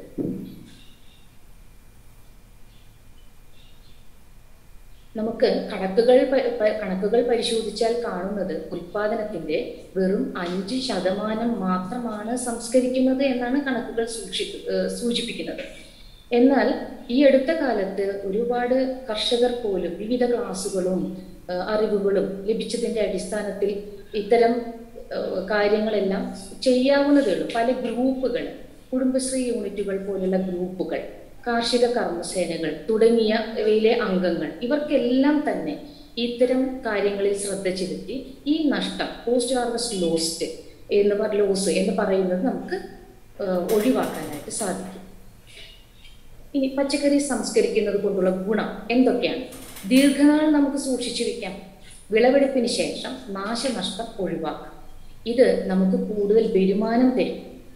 വർഷം മുഴുവൻ ലഭ്യത ഉറപ്പുവരുത്താം. തൊഴിൽദായക സംരംഭങ്ങൾ ഉണ്ടാക്കാം. ഉൽപാദനം ഇല്ലാത്ത സ്ഥലങ്ങളിൽ കൂടി ലഭ്യത ഉറപ്പുവരുത്താം. ഭക്ഷണക്രമത്തിൽ പുതുമകൾ വരുത്താം. ദീർഘനാൾ സൂക്ഷിച്ചു വെക്കാം എന്നുള്ളത് പ്രത്യേകിച്ച് പറയേണ്ട കാര്യമില്ല. പ്രോസസ്സ് ചെയ്തതിന് ശേഷമുള്ള കാര്യമാണ് ഞാൻ പറയുന്നത്. വിവിധ ഉൽപ്പന്നങ്ങളായാണ് നമുക്ക് സൂക്ഷിച്ചു വെക്കാനായി ദീർഘനാൾ സൂക്ഷിച്ചു വെക്കാനായി സാധിക്കുന്നത്. വിളവെടുപ്പിന് ശേഷം നമുക്ക് പെട്ടെന്ന് ഉണ്ടാകുന്ന, ഞാൻ നേരത്തെ സൂചിപ്പിച്ച പോലെ പല വിളകളും ഒരുമിച്ച് മൂത്ത് പഴുത്ത് ഉണ്ടാകുന്ന ആ നാശനഷ്ടം നമുക്ക് ഒഴിവാക്കാം. പിന്നീട് ജാമ, ജെല്ലി തുടങ്ങിയിട്ടുള്ള പല ഉൽപ്പന്നങ്ങളും ആകുമ്പോൾ നമുക്ക് കൂടുതൽ വരുമാനം ലഭിക്കും. പിന്നീട് ഇതുപോലെ തന്നെ ഈ സീസണൽ ഇഫക്റ്റ്, നമുക്കൊരു സീസണിൽ മാത്രം ലഭിക്കുന്ന ഈ പഴത്തിൻ്റെയോ പച്ചക്കറിയുടെയോ ലഭ്യത പിന്നീട് മറ്റൊരു സന്ദർഭത്തിൽ നമുക്ക് ഉറപ്പുവരുത്താം. പ്രത്യേകിച്ച് ഇരുമ്പമ്പുളി, കാരംബോള, കൊടംപുളി, ഇതിൻ്റെ എല്ലാം നമുക്കറിയാലോ ഒരു സീസണിൽ മാത്രമാണ്, പ്രത്യേക സന്ദർഭങ്ങളിലാണ് അത് പഴുത്ത് മൂത്ത് പാകമാകുന്നത്. അത് പ്രത്യേകിച്ച് മഴക്കാലത്ത്. അത് നമ്മൾ നന്നായി സൂക്ഷിച്ച് എടുത്ത് വെച്ച് കഴിഞ്ഞാൽ നമുക്ക് ഈ വർഷം മുഴുവനും ഇത്തരം വസ്തുക്കൾ എല്ലാം തന്നെ നമുക്ക് ലഭ്യത ഉറപ്പുവരുത്താം. പിന്നീട് ഇത് കുടുംബത്തിനൊരു തൊഴിൽദായകമാണ്. അതായത് യുവതി യുവാക്കൾക്കോ അല്ലെങ്കിൽ ഫാമിലി മെമ്പേഴ്സിന്, കുടുംബ അംഗങ്ങൾക്ക് തന്നെ സംരംഭങ്ങൾ തുടങ്ങാൻ പറ്റും. അതുകൂടാതെ മറ്റംഗങ്ങളെ കൂടി ചേർത്ത് നമുക്കൊരു തൊഴിൽ സംരംഭം തുടങ്ങാനുള്ള അവസരം കൂടി ഇത്തരം സംരംഭങ്ങൾ നമുക്ക് ഉറപ്പു തരുന്നുണ്ട്. പിന്നീട് ചില സ്ഥലങ്ങളിൽ ചില പ്രത്യേക വസ്തുക്കളുടെ അല്ലെങ്കിൽ കാർഷിക വിളകളുടെ ഉൽപാദനം ഇല്ലാത്ത സ്ഥലത്ത് നമുക്ക് മാർക്കറ്റ് മുഖേന മറ്റൊരു സ്ഥലത്ത് എത്തിക്കാം. ഇപ്പോൾ നമുക്ക് എറണാകുളം ജില്ലയിലാണ് ഇപ്പോൾ ഒരുപാട് നമുക്ക് പൈനാപ്പിളിന്റെ കൃഷി ഒരുവിധം കർഷകർ മുഴുവൻ അവിടെ ചെയ്തു വരുന്ന, വളരെ വിപുലമായ തോതിൽ നടത്തി വരുന്ന പൈനാപ്പിൾ കേരളത്തിൽ എല്ലായിടത്തും എന്ന പോലെ തന്നെ നമുക്ക് എത്തിക്കുന്നുണ്ട്. അപ്പോൾ ഇത്തരം ഉൽപ്പന്നങ്ങൾക്ക് കൂടുതൽ ലഭ്യത വരുത്താം. അത് പ്രൊഡക്റ്റ് ആയാലും നമുക്ക് ലഭ്യത വരുത്താം. അതുകൂടാതെ ഭക്ഷണക്രമത്തിൽ പുതുമകൾ വരുത്താം. ഈ നമുക്കറിയാം, ഭക്ഷണക്രമത്തിൽ മത്തങ്ങ പോലുള്ള ഒരു വസ്തുക്കൾ എടുക്കുക, ഒരു മത്തങ്ങ അല്ലെങ്കിൽ വെള്ളരി വർഗ്ഗവിള, അതുകൊണ്ട് നമ്മളൊന്ന് ആലോചിച്ച് നോക്കുക. അതുകൊണ്ട് എന്തൊക്കെ ഉണ്ടാക്കാൻ പറ്റും, നമ്മൾ എങ്ങനെയൊക്കെ ചെയ്യാൻ പറ്റും എന്ന് പറഞ്ഞു കഴിഞ്ഞാൽ ഒരു വിധം വീട്ടമ്മമാര് മുഴുവൻ നമുക്ക് പച്ചക്കറി എന്ന് പറഞ്ഞു കഴിഞ്ഞാൽ ചോറിനോട് കൂടെ കഴിക്കാൻ പറ്റുന്ന കറികൾ എന്നായിരിക്കും പച്ചക്കറി എന്നുള്ള ഒരു വാക്ക് പറയുമ്പോൾ തന്നെ നമുക്ക് ഓർമ്മ വരിക. പക്ഷേ അതിനേക്കാൾ ഉപരി പച്ചക്കറിയിൽ നിന്നും പുതുമയുള്ള ഭക്ഷണങ്ങൾ ഉണ്ടാക്കാം. നമ്മളൊരു സംസ്കരണ യൂണിറ്റ് നമ്മൾ ആരംഭിക്കുകയാണെങ്കിൽ നമുക്ക് എന്തൊക്കെയാണ് വീട്ടിലേക്ക് അത്യാവശ്യമായിട്ട് വേണ്ടി വരിക? കായ്കനികൾ സംഭരിച്ചു വെക്കാനുള്ള ശീത സംഭരണി, ചീനഭരണി, വായ്വട്ടമുള്ള കണ്ണാടി കുപ്പികൾ, ഇവരെല്ലാം ആവശ്യമായി വരും. സ്റ്റെയിൻലെസ് സ്റ്റീൽ കത്തി, ഫണല്, സൈഫൺ തുടങ്ങിയവ വേണ്ടിവരും. പഴച്ചാറ് ഉണ്ടാക്കാനായിട്ടുള്ള മിക്സി, നാരങ്ങ പിഴിയാനുള്ള ഉപകരണം, അരിപ്പ, മസ്ലിൻ തുണി, തോർത്ത്, പാകത്തിലുള്ള കുപ്പികൾ, ഇവയെല്ലാം നമുക്ക് ആവശ്യമാണ്.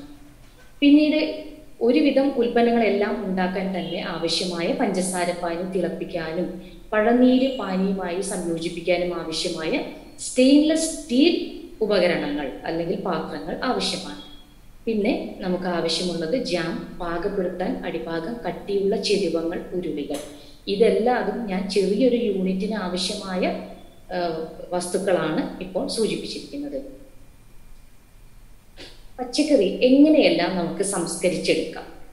അതായത് പച്ചക്കറി ഉണക്കി സൂക്ഷിക്കാം, അല്ലെങ്കിൽ അതിനെ നിർജ്ജലീകരണം എന്ന് പറയാം. അതായത് ഞാൻ നേരത്തെ പറഞ്ഞു, പഴങ്ങളിലും പച്ചക്കറികളിലും ജലാംശം വളരെ കൂടുതലാണ്. ഈ ജലാംശം നഷ്ടപ്പെടുത്തി കഴിഞ്ഞാൽ നമുക്ക് കൂടുതൽ നാള് ഇത് കേടുവരാതെ സൂക്ഷിക്കാം. അതായത് അണുബാധ ഏൽക്കാതെ നമുക്ക് ദീർഘനാൾ സൂക്ഷിച്ചെടുക്കാൻ ഉണക്കൽ അല്ലെങ്കിൽ നിർജ്ജലീകരണം നമുക്ക് ഉപകാരപ്രദമായ ഒരു കാര്യമാണ്. ഇതിലാണ് നമുക്ക് കൊണ്ടാട്ടം, പച്ചക്കറി കൊണ്ടാട്ടം എല്ലാവർക്കും അറിയുന്ന ഒരു വസ്തുവാണ്. കൊണ്ടാട്ടം ഉണ്ടാക്കേണ്ട രീതി ഇനി അടുത്തതായിട്ട് പറഞ്ഞു തരാം. കൂടാതെ ശീതീകരിച്ചുള്ള സംസ്കരണവും നമുക്ക് സാധ്യമാണ്. കൂൾ സീസൺ വെജിറ്റബിൾസ് ഒക്കെ, അതായത് കോളിഫ്ലവർ മുതലായിട്ടുള്ള പച്ചക്കറികൾ ഫ്രിഡ്ജിലാണ് നമ്മൾ വെക്കാറ്. അത് കൂടാതെ തന്നെ നമുക്ക് റെഫ്രിജറേറ്റർ ഉപയോഗിച്ചും നമുക്ക് സംസ്കരിച്ച ഉൽപ്പന്നങ്ങൾ സൂക്ഷിച്ചു വെക്കാം. പിന്നെ താപം ഉപയോഗിച്ച് ഹീറ്റിംഗ് കൊടുത്ത് നമുക്ക് ഒരുപാട് നാള് ഈ പച്ചക്കറികൾ സൂക്ഷിച്ചു വെക്കാം. കൂടാതെ നമുക്ക് അടുത്തതായി ചെയ്യാനുള്ളത് ഉപ്പ് ചേർക്കൽ. ഉപ്പ് നമുക്കൊരു ആഹാര വസ്തുക്കളിൽ ഉപ്പ് ചേർക്കുന്നത് ഒരു സംരക്ഷക വസ്തുവായിട്ടാണ്. ഉപ്പിലിട്ട മാങ്ങ, ഉപ്പിലിട്ട വിവിധ പച്ചക്കറികൾ അല്ലെങ്കിൽ പഴങ്ങൾ എല്ലാം ഉപ്പിലിട്ട് വെച്ച് നമുക്ക് ദീർഘനാൾ കേടാകാതെ സൂക്ഷിക്കാൻ പറ്റും. ഇതുപോലെ തന്നെ പഞ്ചസാര ചേർത്തും നമുക്ക് ഒരുപാട് നാൾ പല കാർഷിക ഉൽപ്പന്നങ്ങളും അല്ലെങ്കിൽ പല ഉൽപ്പന്നങ്ങൾ, പച്ചക്കറിയുടെ ഉൽപ്പന്നങ്ങളും നമുക്ക് സൂക്ഷിച്ചു വെക്കാൻ പറ്റും. പിന്നീട് നമുക്ക് ഉപയോഗിക്കേണ്ട ഒരു വസ്തു രാസവസ്തുക്കളാണ്. രാസവസ്തുക്കൾ, അംഗീകൃതമായ രാസവസ്തുക്കൾ ഉപയോഗിച്ച് സൂക്ഷിക്കാം. നിർജ്ജലീകരണം എന്ന ഒരു കൊണ്ട് ഉദ്ദേശിക്കുന്നത് സൂര്യപ്രകാശത്തിൽ കൃത്രിമമായി ജലാംശം നീക്കം ചെയ്ത് ഡ്രയറുകളിൽ ജലാംശം നീക്കം ചെയ്ത് സൂക്ഷിച്ചു വെക്കുന്ന ഒരു രീതിയാണ് നിർജ്ജലീകരണം എന്ന് പറയുന്നത്. ഇതിന് നമുക്ക് ചെയ്യേണ്ടതായ ഒരു കാര്യം വൃത്തിയാക്കുക. എന്ത് ഉൽപ്പന്നമായാലും പച്ചക്കറികൾ ആദ്യം നന്നായി കഴുകി വൃത്തിയാക്കുക, കഴുകുക. ബ്ലാഞ്ചിങ്, സൾഫൈറ്റിങ്, ഉണക്കൽ എന്നിവയാണ് നമ്മൾ ശ്രദ്ധിക്കേണ്ട കാര്യങ്ങൾ. ഏത് പച്ചക്കറി എടുത്താലും അത് ലഭിച്ചതിന് ശേഷം നന്നായി മണ്ണ് എല്ലാതും കളഞ്ഞതിന് ശേഷം നന്നായി കഴുകുക. ബ്ലാഞ്ചിങ് എന്ന് പറഞ്ഞു കഴിഞ്ഞാൽ നമ്മൾ ചൂടുള്ള വെള്ളത്തിൽ ഒരല്പം നേരം, ഓരോ പച്ചക്കറിക്കും വിവിധ തരത്തിലാണ് നമ്മൾ ചെയ്തു വരുന്നത്, ഒരല്പം നേരം മുക്കിപ്പിടിച്ച് കഴിഞ്ഞാൽ നമുക്ക് അണുബാധ എല്ലാം ഒഴിവാക്കി കൂടുതൽ നാൾ കേടുവരാതെ സൂക്ഷിക്കാനുള്ള ഒരു പ്രത്യേക രീതിയാണ് ബ്ലാഞ്ചിങ്. പിന്നെ കൂടാതെ സൾഫൈറ്റിങ് എന്ന് പറഞ്ഞു കഴിഞ്ഞാൽ പൊട്ടാസ്യം മെറ്റബൈസൾഫൈറ്റ് തുടങ്ങിയ സംരക്ഷക വസ്തുക്കൾ ഉപയോഗിച്ചിട്ടുള്ള താഴ്ന്ന താപനിലയിൽ നമുക്ക് സൂക്ഷിക്കാൻ സൂക്ഷിക്കേണ്ടതായിട്ടുണ്ട്. അപ്പോൾ ഇതിൻ്റെ ഒരു ഗുണം സൂക്ഷ്മാണുക്കളുടെ വളർച്ച കുറയും, രാസപ്രവർത്തനങ്ങളുടെ പ്രവർത്തനം കുറയും.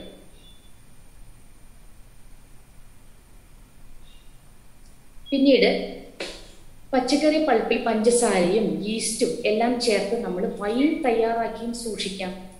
മുന്തിരി തുടങ്ങിയിട്ടുള്ള ഫ്രൂട്ട്സിലാണ് വൈൻ നമ്മൾ തയ്യാറാക്കുക എന്നുണ്ടെങ്കിലും ഈ അടുത്ത കാലത്ത് നമുക്ക് ചാമ്പയ്ക്ക, വിവിധ ഉൽപ്പന്നങ്ങൾ വൈനാക്കി സൂക്ഷിക്കാനായിട്ട് നമുക്ക് സാധിക്കും. പിന്നെ റേഡിയേഷൻ മുഖേന അണുപ്രസരണം ഏൽപ്പിച്ച് നമുക്ക് പച്ചക്കറികൾ ധാരാളം സൂക്ഷിക്കാനായിട്ട് സാധിക്കും. അത് എക്സ്പോർട്ട് ലെവലിലും ഒക്കെ ചെയ്യുമ്പോഴാണ് കൂടുതൽ അതിൻ്റെ ആവശ്യം വരുന്നത്. സവോള, ഉരുളക്കിഴങ്ങ് തുടങ്ങിയവയിൽ മുള വരുന്നത് ഒഴിവാക്കാനും ഇത്തരം രീതി ഉപയോഗിക്കുന്നതിലൂടെ സാധിക്കും. ഇനി നമുക്ക് മൂല്യവർദ്ധനവ് എങ്ങനെയെല്ലാം നടത്താം എന്നുള്ളത് നോക്കാം. ഉൽപ്പന്നങ്ങൾ തരംതിരിച്ച് ആവശ്യക്കാർക്ക് നൽകുന്നതിലൂടെ ഉൽപ്പന്നത്തിന് കൂടുതൽ വില നമുക്ക് ലഭിക്കും. വിവിധ തരത്തിലുള്ള ഉൽപ്പന്നങ്ങളാണ് നമ്മുടെ കൈപ്പയ്ക്ക എന്ന് പറഞ്ഞു കഴിഞ്ഞാൽ അതിൻ്റെ എന്തെല്ലാം ഉൽപ്പന്നങ്ങൾ ഉണ്ടാക്കാൻ പറ്റുമോ അത്തരം ഉൽപ്പന്നങ്ങളെല്ലാം നിർമ്മിച്ച് അത് വിപണനം ചെയ്യുന്നതിലൂടെ നമുക്ക് വില കൂടുതൽ വരുമാനം ലഭിക്കുന്നതാണ് ഉദ്ദേശിക്കുന്നത്.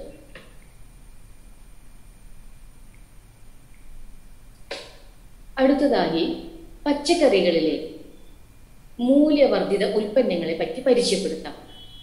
പച്ചക്കറികളിൽ എന്തെല്ലാം മൂല്യവർദ്ധിത ഉൽപ്പന്നങ്ങളാണ് നമുക്ക് ഉണ്ടാക്കാൻ പറ്റുക എന്ന് ഞാൻ നേരത്തെ പറഞ്ഞ പോലെ അച്ചാറുകൾ പറ്റും. Jam, jelly, halwa, squash, syrup, candy, chunks, sauce, puree, chips, soup, ചട്നികൾ, can ചെയ്ത ഉൽപ്പന്നങ്ങൾ, ഉപ്പിലിട്ടത്, ഫ്രൂട്ട് ബാർ, വൈൻ, കുക്കീസ് എന്നിവയെല്ലാം നമുക്ക് വിവിധ തരം പച്ചക്കറികൾ ഉപയോഗിച്ച് നിർമ്മിക്കാൻ പറ്റുന്നതാണ്. പച്ചക്കറികളിലെ മൂല്യവർദ്ധിത ഉൽപ്പന്നങ്ങളിൽ പ്രധാനമായും നമുക്ക് ഓർമ്മ വരുന്നത് പച്ചക്കറി എന്ന് പറയുമ്പോൾ തന്നെ അച്ചാറുകളാണ്.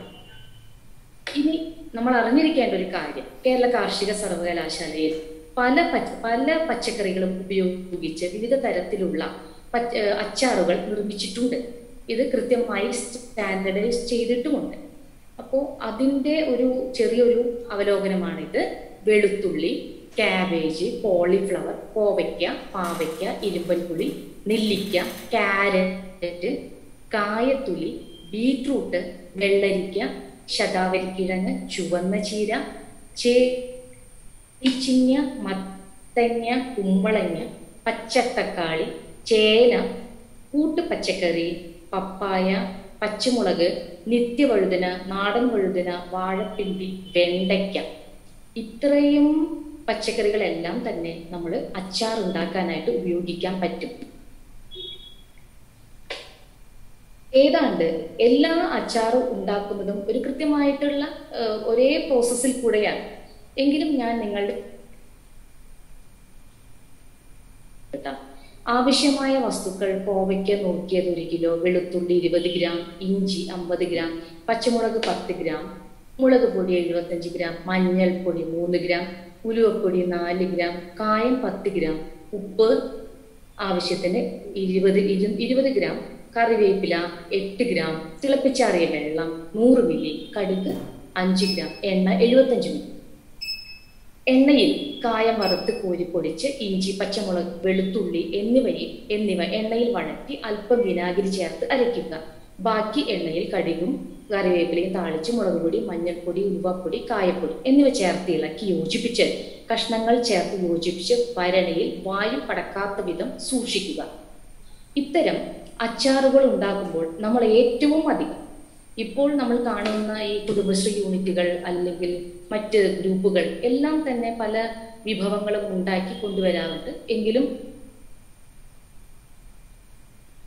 വരുമ്പോഴത്തേക്കും കേടായി അത്ര പ്രശ്നങ്ങളൊക്കെ ഉണ്ട്.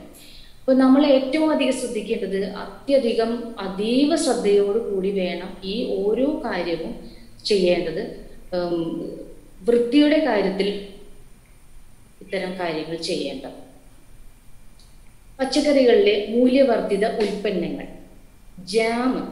ജാം എന്ന് പറയുമ്പോൾ എല്ലാവർക്കും പൊതുവെ ഓർമ്മ വരുന്നത് ആപ്പിൾ, ഫ്രൂട്ടുകളായിട്ടുള്ള പൈനാപ്പിൾ, മിക്സഡ് ഫ്രൂട്ട്, ഇതെല്ലാം ആയിരിക്കും നമുക്ക് ഓരോരുത്തർക്കും ഓർമ്മ വരും. പക്ഷേ കാർഷിക സർവകലാശാലയിൽ വിവിധ പച്ചക്കറികൾ ഉപയോഗിച്ച് ജാമുകൾ ഉൽപ്പാദിപ്പിച്ചിട്ടുണ്ട്. അതിൻ്റെ കൺസ്യൂമർ ആക്സെപ്റ്റബിലിറ്റി നോക്കുകയാണെങ്കിൽ ഒരുവിധം ആൾക്കാർക്ക് വളരെ താല്പര്യമുള്ള ഒരു ഉൽപ്പന്നമായിട്ടാണ് കണ്ടത്. ഇത് മത്തങ്ങ, തക്കാളി, ചുരയ്ക്ക, മുന്തിരിങ്ങ, ബീറ്റ്റൂട്ട്, ക്യാരറ്റ് എന്നിവയെല്ലാം തന്നെ നമുക്ക് ജാം ഉണ്ടാക്കാനായിട്ട് ഉപയോഗിക്കാം.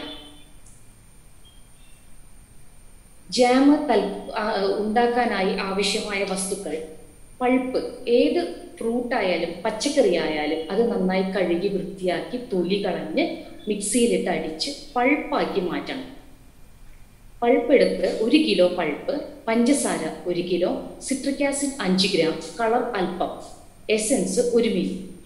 ഇത്തരത്തിലാണ് നമ്മുടെ ഒരുവിധം എല്ലാ ജാം പ്രിപ്പറേഷനും ആവശ്യമായ വസ്തുക്കൾ ഇവയാണ്. തയ്യാറാക്കുന്ന വിധം: ഏത് പൾപ്പാണെങ്കിലും നമ്മൾ ഒരു കാര്യം നിങ്ങൾ പ്രത്യേകം ശ്രദ്ധിക്കുക, പൾപ്പിൻ്റെ ഒരേ ക്വാണ്ടിറ്റിയാണ്. 1 കിലോ പൾപ്പിലേക്ക് 1 കിലോ പഞ്ചസാരയാണ് നമ്മൾ എപ്പോഴും എടുക്കേണ്ടത്. പൾപ്പിൽ ഇളക്കി കുറഞ്ഞത് 1/2 മണിക്കൂർ വെക്കുക. അതിനുശേഷം മിശ്രിതം അടുപ്പിൽ വെച്ച് കുറഞ്ഞ തീയിൽ പാകം ചെയ്യുക. മധുരത്തിന്റെ അളവ് 68% ആകുമ്പോൾ ജാം പാകമായി എന്ന് നമുക്ക് ഉറപ്പുവരുത്താം. ഏകദേശം കുറുകി വരുമ്പോൾ സിട്രിക് ആസിഡ് ചേർക്കുക. പാകമായാൽ എസൻസും കളറും ചേർത്ത് ചൂടോടെ ഉണങ്ങിയ കുപ്പിയിൽ സൂക്ഷിക്കുക. ഇതിൽ ശ്രദ്ധിക്കേണ്ട കാര്യങ്ങൾ ഇതാണ്: പൾപ്പിൽ പഞ്ചസാര ചേർത്ത് അടുപ്പിൽ വെക്കാതെ തന്നെ നന്നായി മിക്സ് ചെയ്ത് കുറഞ്ഞത് 1/2 മണിക്കൂറെങ്കിലും ഈ പഞ്ചസാര നമ്മുടെ പൾപ്പിനോടൊപ്പം യോജിച്ച് ചേരാനായിട്ടുള്ള ഒരു സമയം കൊടുക്കണം. ഒരു 1/2 മണിക്കൂർ കുറഞ്ഞത് വെക്കുക. അതിനുശേഷം മിശ്രിതം അടുപ്പിൽ വെച്ച് വളരെ കുറഞ്ഞ തീയിൽ വേണം ഇത് പാകം ചെയ്യാൻ.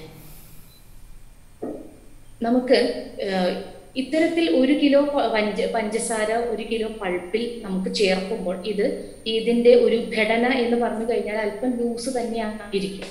അത് കുറുകി വരുമ്പോൾ നമ്മൾ ചെയ്യേണ്ട ഒരു ടെസ്റ്റ്, നമുക്ക് എങ്ങനെയാണ് ഇത് പാകമായോ എന്നറിയേണ്ടത് എന്ന് വെച്ചാൽ, നമ്മൾ ഒരു സ്പൂൺ എടുക്കുക. ഒരു തണുത്ത സ്പൂൺ എടുത്ത് അതിലല്പം ഈ ജാം എടുത്ത് സൈഡിലേക്ക് ചെരിച്ച് ഒഴിച്ചു നോക്കുക.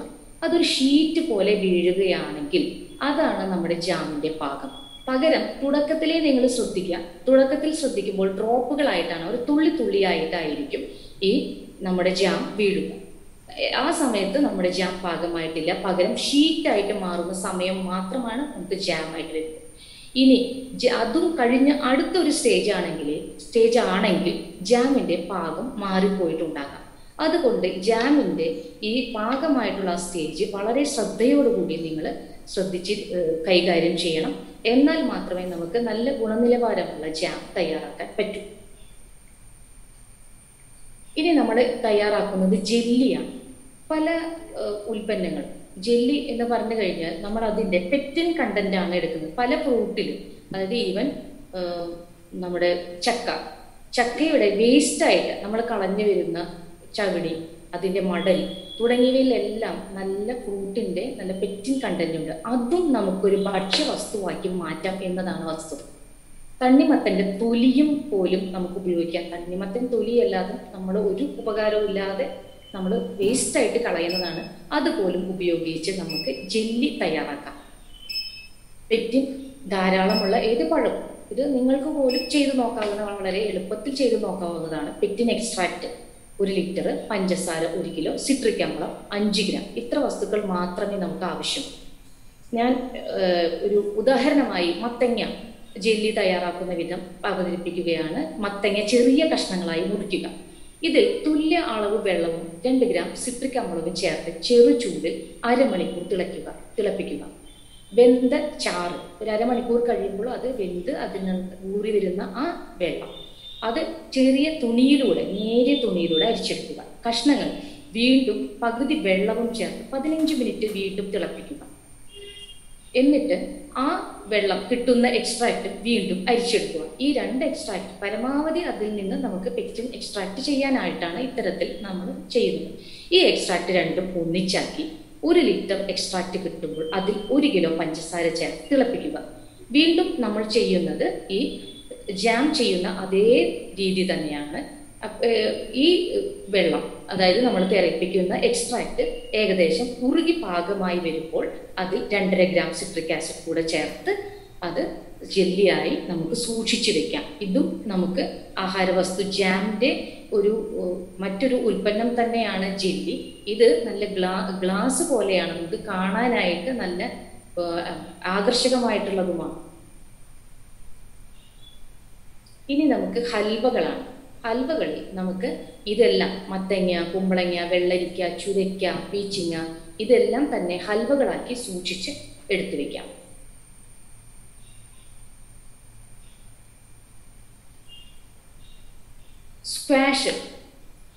സ്ക്വാഷ് എല്ലാവർക്കും അറിയുന്നത്, നമ്മൾ സാധാരണയായി വാങ്ങി ഉപയോഗിക്കുന്നതാണ്.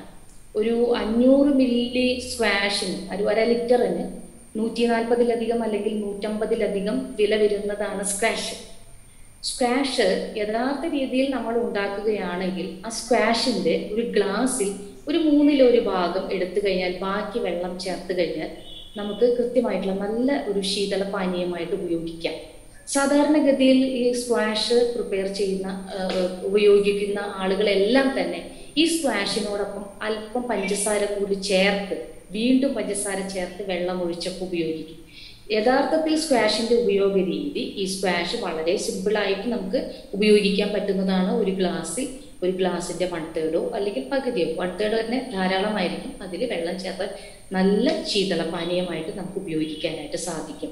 അതിൽ ശ്രദ്ധിക്കുക, തക്കാളി, ചീര, ബബ്ലൂസ്, നാരങ്ങ, ഇരുമ്പുളി ഇതെല്ലാം നമുക്ക് സ്ക്വാഷായി രൂപമാറ്റം വരുത്തി നമുക്ക് സൂക്ഷിച്ച് വളരെ നാൾ വീട്ടിൽ തന്നെ സൂക്ഷിച്ചു വെക്കാൻ പറ്റും. സ്ക്വാഷ് തയ്യാറാക്കാൻ ആവശ്യമായ വസ്തുക്കൾ: ജ്യൂസ് 1 കിലോ. അതായത് എന്ത് ഉൽപ്പന്നം എടുത്താലും അത് മിക്സിയിൽ അടിച്ച് അത് ഒരു മസ്ലിൻ ക്ലോത്ത് അല്ലെങ്കിൽ തോർത്ത് അല്ലെങ്കിൽ ഒരു നൈലോൺ വല ഇവ ഉപയോഗിച്ച് നന്നായി പിഴിഞ്ഞ് ആ ജ്യൂസ് മാറ്റിയെടുക്കുക. ഇത്തരത്തിലുള്ള ജ്യൂസ് 1 കിലോ, പഞ്ചസാര ഒരു ഏകദേശം 1.5 കിലോ, വെള്ളം ഒരു 1.25 litre, citric അമ്ലം 20 gram, essence 5 milli, colour അല്പം, പൊട്ടാസ്യം മെറ്റബൈസൾഫേറ്റ് 2.5 ഗ്രാം എന്നിവയാണ് നമുക്ക് ആവശ്യമായ വസ്തുക്കൾ. വെള്ളം അടുപ്പത്ത് വെച്ച് തീയിൽ വെച്ച് പഞ്ചസാര, സിട്രിക് അമ്ലം എന്നിവ ചേർത്ത് നന്നായി തിളപ്പിച്ചെടുക്കുക. പഞ്ചസാര ഇളക്കി നന്നായി അലിയുമ്പോൾ പഞ്ചസാര ഒരു മസ്ലിൻ ക്ലോത്തോ അല്ലെങ്കിൽ നേരിയ തുണി വെച്ചോ അരിച്ചെടുക്കുക. പഞ്ചസാരയിൽ ഒരുപാട് മാലിന്യങ്ങൾ കാണാറുണ്ട്, അതെല്ലാം മാറ്റിയെടുക്കാനാണ് ഇത്തരത്തിൽ അരിച്ചെടുക്കുന്നത്. ഒരുവിധം തണുത്ത സിറപ്പിൽ നമുക്ക് നേരത്തെ മാറ്റി വെച്ചിട്ടുള്ള ജ്യൂസ്, 1 കിലോ ജ്യൂസ് ഈ പഞ്ചസാര പാനിയിൽ ചേർത്ത് നന്നായി മിക്സ് ചെയ്യുക. ആ സമയത്ത് നമ്മൾ തീയിൽ വെക്കേണ്ടതില്ല, നമുക്ക് പുറത്ത് വെച്ച് തന്നെ ഇത് മിക്സ് ചെയ്യാം. കൂടാതെ അതോടൊപ്പം ഓരോ ജ്യൂസിനും അനുയോജ്യമായ കളറുകൾ ചേർക്കാൻ ശ്രദ്ധിക്കുക. കൂടാതെ പൊട്ടാസ്യം മെറ്റബൈസൾഫേറ്റ് നിർബന്ധമായും ചേർത്തിരിക്കണം. പൊട്ടാസ്യം മെറ്റബൈസൾഫേറ്റ് ചേർക്കാത്ത പക്ഷം നമ്മുടെ ഈ സ്ക്വാഷ് പുളിച്ചു പോകാനുള്ള സാധ്യതയുണ്ട്. ഇങ്ങനെ അണുവിമുക്തമാക്കാനായി മാത്രമാണ് നമ്മൾ പൊട്ടാസ്യം മെറ്റബൈസൾഫേറ്റ് ചേർക്കുന്നത്. അത് പ്രത്യേകം ശ്രദ്ധിക്കുക. 2.5 ഗ്രാം മാത്രം മതി 1 കിലോ ജ്യൂസ് നമ്മൾ എടുക്കുമ്പോൾ. അതിൽ 2.5 ഗ്രാം മാത്രമേ നമ്മൾ ചേർക്കുന്നുള്ളൂ. ഇത് നന്നായി സീൽ ചെയ്ത് ഉപയോഗിക്കുക. വീട്ടിലാണെങ്കിൽ ചെറിയ കുപ്പികളിൽ നന്നായി മൂടി വെച്ച് ഫ്രിഡ്ജിൽ വെക്കാം. അല്ലാത്ത പക്ഷം നമുക്ക് വ്യാവസായികമായിട്ട് ചെയ്യുകയാണെങ്കിൽ അത് സീൽ ചെയ്ത് സ്റ്റെറിലൈസ് ചെയ്ത് എടുത്തു വയ്ക്കുക. ഇനി സിറപ്പും സ്ക്വാഷും തമ്മിൽ വലിയ അന്തരമില്ല. അതിൽ പഞ്ചസാരയുടെ അംശം കുറച്ചും കൂടെ കൂടുതൽ ചേർത്ത് നമുക്ക് സിറപ്പാക്കി മാറ്റി വയ്ക്കാം. ഇനി ക്യാൻഡി കുമ്പളങ്ങ ധാരാളമുള്ള ആളുകൾക്ക് നമുക്ക് തയ്യാറാക്കാൻ പറ്റിയ ഒരു ഉൽപ്പന്നമാണ് കുമ്പളങ്ങ ക്യാൻഡി.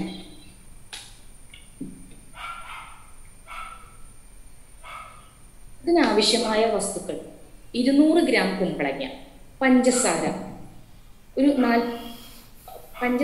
400 ഗ്രാം, ഇതിൽ തെറ്റിയതാണ്, 400 ഗ്രാം, വെള്ളം 600 milli, citric acid 3 gram, potassium മെറ്റബൈസൾഫേറ്റ് 2 gram. ഇതാണ് നമുക്ക് ആവശ്യം. നമുക്കറിയാം, ഒരുപാട് കൃഷി ചെയ്യുന്ന കർഷകർക്കെല്ലാം തന്നെ ചില സമയത്ത് നമുക്ക് കൂടുതലായിട്ട് വരുന്ന ഒരു കാർഷിക ഉൽപ്പന്നമാണ് കുമ്പളങ്ങ. ഇതിനെ മറ്റൊരു രൂപത്തിലാക്കി മറ്റൊരു ഉൽപ്പന്നമാക്കി മാറ്റിയെടുത്തു കഴിഞ്ഞാൽ നല്ല വില ലഭിക്കും. അതുകൊണ്ട് ഇത് പ്രത്യേകം ശ്രദ്ധിക്കുക. കുമ്പളങ്ങ ക്യാൻഡി നല്ലൊരു ഉൽപ്പന്നമായി പച്ചക്കറി കർഷകർക്ക് ഉപയോഗിക്കാം. ആവശ്യമായ വസ്തുക്കൾ ഇതെല്ലാമാണ്. നമുക്ക് ചെയ്യേണ്ട രീതികൾ ചതുര കഷ്ണങ്ങളാക്കുക. കുമ്പളങ്ങ നന്നായി കഴുകി വൃത്തിയാക്കി കുരുവെല്ലാം നീക്കം ചെയ്ത് തൊലിയെല്ലാം നീക്കം ചെയ്ത് ചതുര കഷ്ണങ്ങളാക്കിയ കുമ്പളങ്ങ എടുക്കുക. കുമ്പളങ്ങ ഫോർക്ക് ഉപയോഗിച്ച് മെല്ലെ മെല്ലെ തുളച്ചതിന് ശേഷം ചുണ്ണാമ്പ് ലായനി തയ്യാറാക്കുക. ഒരു 40 ഗ്രാം ചുണ്ണാമ്പ് 1 ലിറ്റർ വെള്ളത്തിൽ ലയിപ്പിച്ചത് തയ്യാറാക്കുക. 40 ഗ്രാം ചുണ്ണാമ്പ് 1 ലിറ്റർ വെള്ളത്തിൽ ലയിപ്പിക്കുക. ഈ ചുണ്ണാമ്പ് ലായനിയിൽ ഈ ചതുര കഷ്ണങ്ങളായിട്ടുള്ള കുമ്പളങ്ങ ഇട്ട് വെക്കുക. 2 മണിക്കൂർ അതിൽ ചുണ്ണാമ്പ് വെള്ളത്തിൽ ഇട്ട് വെക്കണം. പിന്നീട് ഈ കഷ്ണങ്ങൾ ലായനിയിൽ നിന്നെടുത്ത് തണുത്ത വെള്ളത്തിൽ കഴുകി അരമണിക്കൂർ തിളപ്പിച്ച് മാറ്റി വയ്ക്കുക. വെള്ളത്തിൽ പഞ്ചസാര, സിട്രിക് ആസിഡ് എന്നിവ ചേർത്ത് തിളപ്പിക്കുക. ഈ ലായനി തിളപ്പിക്കുമ്പോൾ തിളച്ചു കഴിഞ്ഞതിന് ശേഷം KMSഉം കുമ്പളങ്ങ കഷ്ണങ്ങളും അതിൽ ചേർക്കുക. നമുക്ക് ഈ രീതിയിൽ ഈ പാനി തയ്യാറാക്കി ഇതിൽ കുമ്പളങ്ങ കഷ്ണങ്ങൾ ഇട്ട് വെച്ചതിന് ശേഷം പിറ്റേ ദിവസം, 2ാമത്തെ ദിവസം കുമ്പളങ്ങ കഷ്ണങ്ങൾ മാറ്റി ലായനി ഏതാണ്ട് 10 മിനിറ്റ് തിളപ്പിക്കുക. നമ്മൾ തലേ ദിവസം ഇട്ട് വെച്ച പഞ്ചസാര പാനിയിൽ നിന്നും ഈ കുമ്പളങ്ങ കഷ്ണങ്ങൾ പുറത്തെടുത്ത് വെച്ച് വീണ്ടും ഈ ലായനി മാത്രം ഒന്ന് ചൂടാക്കുക. 10 മിനിറ്റ് തിളപ്പിക്കുക. ആ ലായനി ഒന്ന് തണുത്ത് വരുമ്പോൾ വീണ്ടും ഈ കഷ്ണങ്ങൾ അതിലേക്ക് തന്നെ ഇട്ട് വെക്കാം. ഇട്ട് വെച്ച് പഞ്ചസാര നന്നായി അതിൽ മധുരം പിടിക്കുന്നവരെ കുറച്ച് അല്പം കൂടെ നമ്മൾ പഞ്ചസാര ചേർത്ത് കൊടുത്ത് 5-6 ദിവസം ഈ പ്രക്രിയ ആവർത്തിക്കുക തന്നെ വേണം. അതിനുശേഷം പഞ്ചസാര നന്നായി പിടിച്ചു കഴിഞ്ഞ് 5-6 ദിവസങ്ങൾക്ക് ശേഷം നമ്മൾ ഈ കുമ്പളങ്ങ കഷ്ണങ്ങൾ പുറത്തെടുത്തതിന് ശേഷം ചെറു ചൂടുവെള്ളത്തിൽ നന്നായി കഴുകി ഉണക്കി പൊടിച്ച പഞ്ചസാര ഈ ഉൽപ്പന്നത്തിന്റെ മീതെ തൂക്കി കാൻഡി തയ്യാറാക്കാം. അടുത്തതായി പറയാനുള്ളത് പച്ചക്കറികളിലെ മൂല്യവർദ്ധിത ഉൽപ്പന്നമായ ചങ്ക്സ് ആണ്. മത്തങ്ങ, പുളിവെണ്ട, തണ്ണിമത്തൻ തൊലി എന്നിവയെല്ലാം ഉപയോഗിച്ച് ചങ്ക്സ് തയ്യാറാക്കാം.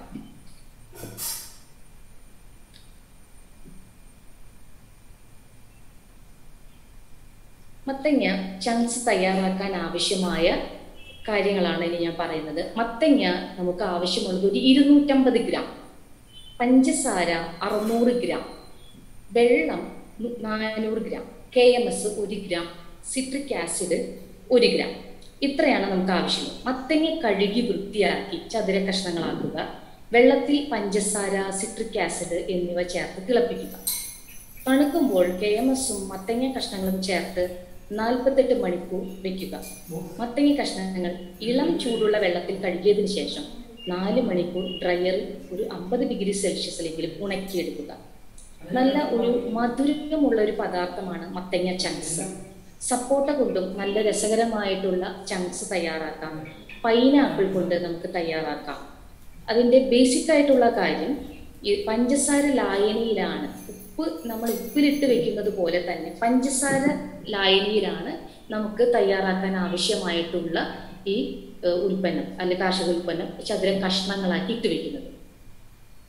അതിനുശേഷം ആണ് നമ്മൾ എടുത്ത് 48 മണിക്കൂർ, മത്തങ്ങയ്ക്കാണെങ്കിൽ ഒരു 48 മണിക്കൂറിന് ശേഷം എടുത്ത് 4 മണിക്കൂർ ഡ്രയറിൽ 50 ഡിഗ്രി സെൽഷ്യസിൽ ഉണക്കി ധാരാളം സമയം നമുക്ക് ഉപയോഗിക്കാനായി, ധാരാളം സമയം കേടുവരാതെ സൂക്ഷിച്ചു വെക്കാനായിട്ട് സാധിക്കും. ഇനി പച്ചക്കറികളിലെ ഏറ്റവും ധാരാളം പേർ ഉപയോഗിച്ചു വരുന്ന ഒരു വസ്തുവാണ് സോസ്. മിക്കവാറും ആൾക്കാർ തന്നെ വീടുകളിൽ ഉണ്ടാക്കാറില്ല. നമുക്ക് മാർക്കറ്റിൽ വളരെയധികം ലഭ്യമാണ്. ഇന്നത്തെ കാലത്തെ കുട്ടികൾക്ക് എല്ലാവർക്കും തന്നെ സോസ് വളരെ അനിവാര്യമാണ് എന്ന് പറയേണ്ടി വരും. പല നമ്മുടെ ഭക്ഷ്യവസ്തുക്കളും സോസിനോടൊപ്പം ആണ് കഴിക്കാൻ എല്ലാവർക്കും താല്പര്യം. എങ്കിലും ഈ ഒരു സോസ് വളരെ വളരെ വളരെ എളുപ്പത്തിൽ നമുക്ക് വീട്ടിൽ തയ്യാറാക്കാൻ സാധിക്കും. കേരളത്തിലെ തന്നെ ചില ഭാഗങ്ങളിൽ തക്കാളി നന്നായി കൃഷി ചെയ്യുന്ന കർഷകരുണ്ട്. ചില സമയങ്ങളിൽ അവർക്ക് വളരെ വില കുറഞ്ഞ് 1 കിലോ തക്കാളിക്ക് 10 രൂപയിൽ താഴെ പോകുന്ന ഒരു അവസ്ഥയും ഉണ്ടാകാറുണ്ട്. ഇത്തരം സന്ദർഭങ്ങളിൽ കുടുംബാംഗങ്ങൾക്കായാലും കർഷകർക്കായാലും തക്കാളി സോസാക്കി മാറ്റുന്നത് ഉപകാരപ്രദമായിരിക്കും.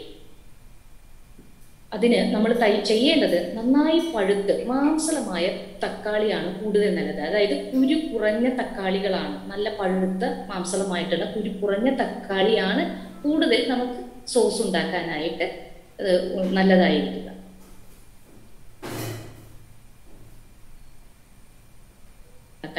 ആവശ്യമായ വസ്തുക്കൾ: തക്കാളി പഴുപ്പ് 1 കിലോ, പഞ്ചസാര 60 ഗ്രാം, ഉപ്പ് 10 ഗ്രാം, മുളക് പൊടി 1 ഗ്രാം, മസാലപ്പൊടി 1 ഗ്രാം, കുരുമുളക് പൊടി 1/2 ഗ്രാം, സവാള അരിഞ്ഞത് 1 ഗ്രാം, വെളുത്തുള്ളി അരിഞ്ഞത് 4-5 അല്ലി, വിനാഗിരി 50 മില്ലി, സോഡിയം ബെൻസോയേറ്റ് 1.5 ഗ്രാം. ഇത്രയും വസ്തുക്കൾ മാത്രം മതി നമുക്ക് നല്ല സോസ് ഉണ്ടാക്കിയെടുക്കാൻ. ഇത് ചെയ്യേണ്ടത് തക്കാളി കഷ്ണങ്ങളാക്കി നന്നായി വേവിച്ചുടയ്ക്കുക. ഉടച്ച് അതിൻ്റെ നീര് അരിച്ചെടുക്കുക. മസ്ലിൻ ക്ലോത്ത് വെച്ച് നമുക്ക് നന്നായി കുരുവില്ലാതെ പിഴിഞ്ഞെടുത്ത് തക്കാളി നീര് തയ്യാറാക്കുക. ഈ നീരിൽ ആവശ്യമായ പഞ്ചസാരയുടെ 1/3 ഭാഗം, പഞ്ചസാര നമ്മൾ 1/3 ഭാഗം ഇതിൽ ചേർത്ത് നന്നായി മിക്സ് ചെയ്ത് അടുപ്പത്ത് വെക്കുക. എന്നിട്ട് മസാല കിഴിയാക്കി അതിലൊരു തുണിയിൽ മസാല പൊടിച്ച് അതിൽ കിഴിയാക്കി അത് കെട്ടി ഒരു പാത്രത്തിൻ്റെ ഉരുളിയിലാണ്, നമ്മൾ കട്ടിയുള്ള പാത്രത്തിലാണ് ഈ സോസ് തയ്യാറാക്കേണ്ടത്. അതിൻ്റെ ഒരു സൈഡിലായി നമ്മൾ ഈ തുണിയിൽ ഈ മസാല കിഴി കെട്ടി സൈഡിലായിട്ട് ഇതിൽ മുങ്ങിക്കിടക്കുന്ന വിധത്തിൽ ഇട്ട് വെക്കുക. നേരിട്ട് മസാലപ്പൊടി അതിലിടുന്നത് അത് നല്ലതല്ല. അതൊരു തുണിയിൽ കിഴിക്കിട്ട് ഈ നമ്മുടെ പഴുപ്പിൽ അല്ലെങ്കിൽ ഈ നീരിൽ, തക്കാളി നീരിൽ ഇട്ട് വെച്ച് വേവിക്കുക. തുടർച്ചയായി ഇളക്കി തിളപ്പിക്കണം. ഇടയ്ക്കിടയ്ക്ക് ഈ മസാലക്കിഴി നന്നായി അമർത്തി കൊടുക്കുമ്പോൾ അതിൻ്റെ എസൻസ് മുഴുവനും ഈ മസാലയിൽ, ഈ നീരിൽ വരും. നീരിൻ്റെ അളവ് പകുതിയായി വറ്റുമ്പോൾ ബാക്കി പഞ്ചസാരയും ഉപ്പും വിനാഗിരിയും കൂടി ചേർക്കുക. 5 മിനിറ്റ് കൂടി നന്നായി തിളപ്പിച്ച് അടുപ്പിൽ നിന്നും മാറ്റി അല്പം സോഡിയം ബെൻസോയേറ്റ് കലക്കി സോസിൻ്റെ കൂടെ യോജിപ്പിച്ച് കുപ്പികളിൽ ആൾക്കുക. ഇത് നമുക്ക് ദീർഘനാൾ കേടുവരാതെ സൂക്ഷിച്ചു വയ്ക്കാനാകും. ഇനി പച്ചക്കറികളിലെ മൂല്യവർദ്ധിത ഉൽപ്പന്നങ്ങളായി ചിപ്സ് പല രീതിയിൽ നമുക്ക് ഡയറക്റ്റ് തന്നെ പച്ചക്കറി, മരച്ചീനിയൊക്കെ ആണെങ്കിൽ നമ്മൾ പറിച്ചെടുത്ത് അതിൻ്റെ തൊലി നീക്കം ചെയ്ത് നന്നായി കഴുകി കനം കുറച്ച് നേരിട്ട് എണ്ണയിൽ വറുത്ത് പോരാം. അല്ലെങ്കിൽ നമുക്ക് മഞ്ഞൾപ്പൊടി, കുരുമുളക് പൊടി എന്നിവ ചേർത്ത് ഉപ്പ് ഇട്ട് അല്പനേരം വെച്ചതിന് ശേഷം നമുക്ക് ചിപ്സ് തയ്യാറാക്കാം. ഇനി നമുക്ക് വിവിധ തരത്തിലുള്ള സൂപ്പുകൾ തയ്യാറാക്കാൻ സാധിക്കും. പിന്നീട് നമുക്ക് ചെയ്യാൻ പറ്റുന്നത് ക്യാൻ ചെയ്തിട്ട് പല ഉൽപ്പന്നങ്ങളും നമുക്ക് സൂക്ഷിച്ചു വെക്കാൻ പറ്റും.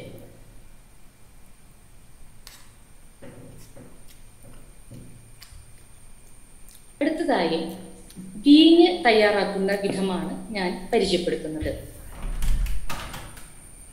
ഏത് പഴമായാലും നേരത്തെ പറഞ്ഞ പോലെ വീഞ്ഞ് എന്ന് പറഞ്ഞു വരുമ്പോൾ നമുക്ക് ആദ്യം ഓർമ്മ വരിക മുന്തിരി വൈനാണ്. ഏറ്റവും അനുയോജ്യമായിട്ടുള്ള ഒരു ഫ്രൂട്ടാണ് മുന്തിരി.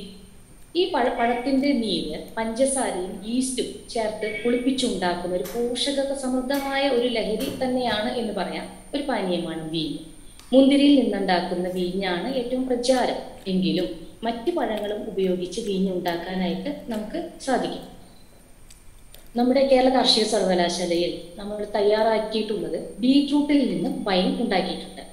ബീറ്റ്റൂട്ട് വൈൻ ആവശ്യമായ വസ്തുക്കൾ: ബീറ്റ്റൂട്ട് 1 കിലോഗ്രാം, പഞ്ചസാര 800 gram, citric acid 10 gram, east 5 gram, വെള്ളം 1 ലിറ്റർ.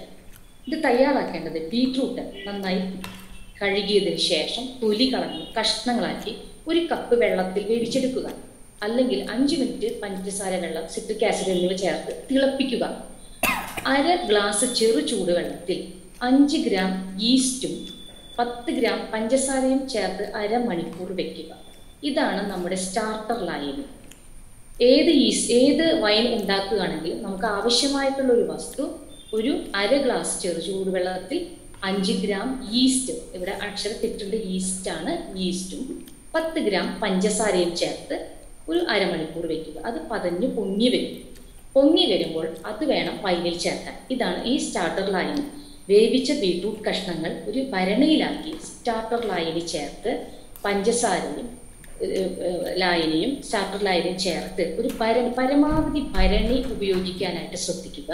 തീരെ വായു കടക്കാത്ത വിധം ഒരു തുണി ഉപയോഗിച്ച് നന്നായി മൂടി കെട്ടിവെക്കുക.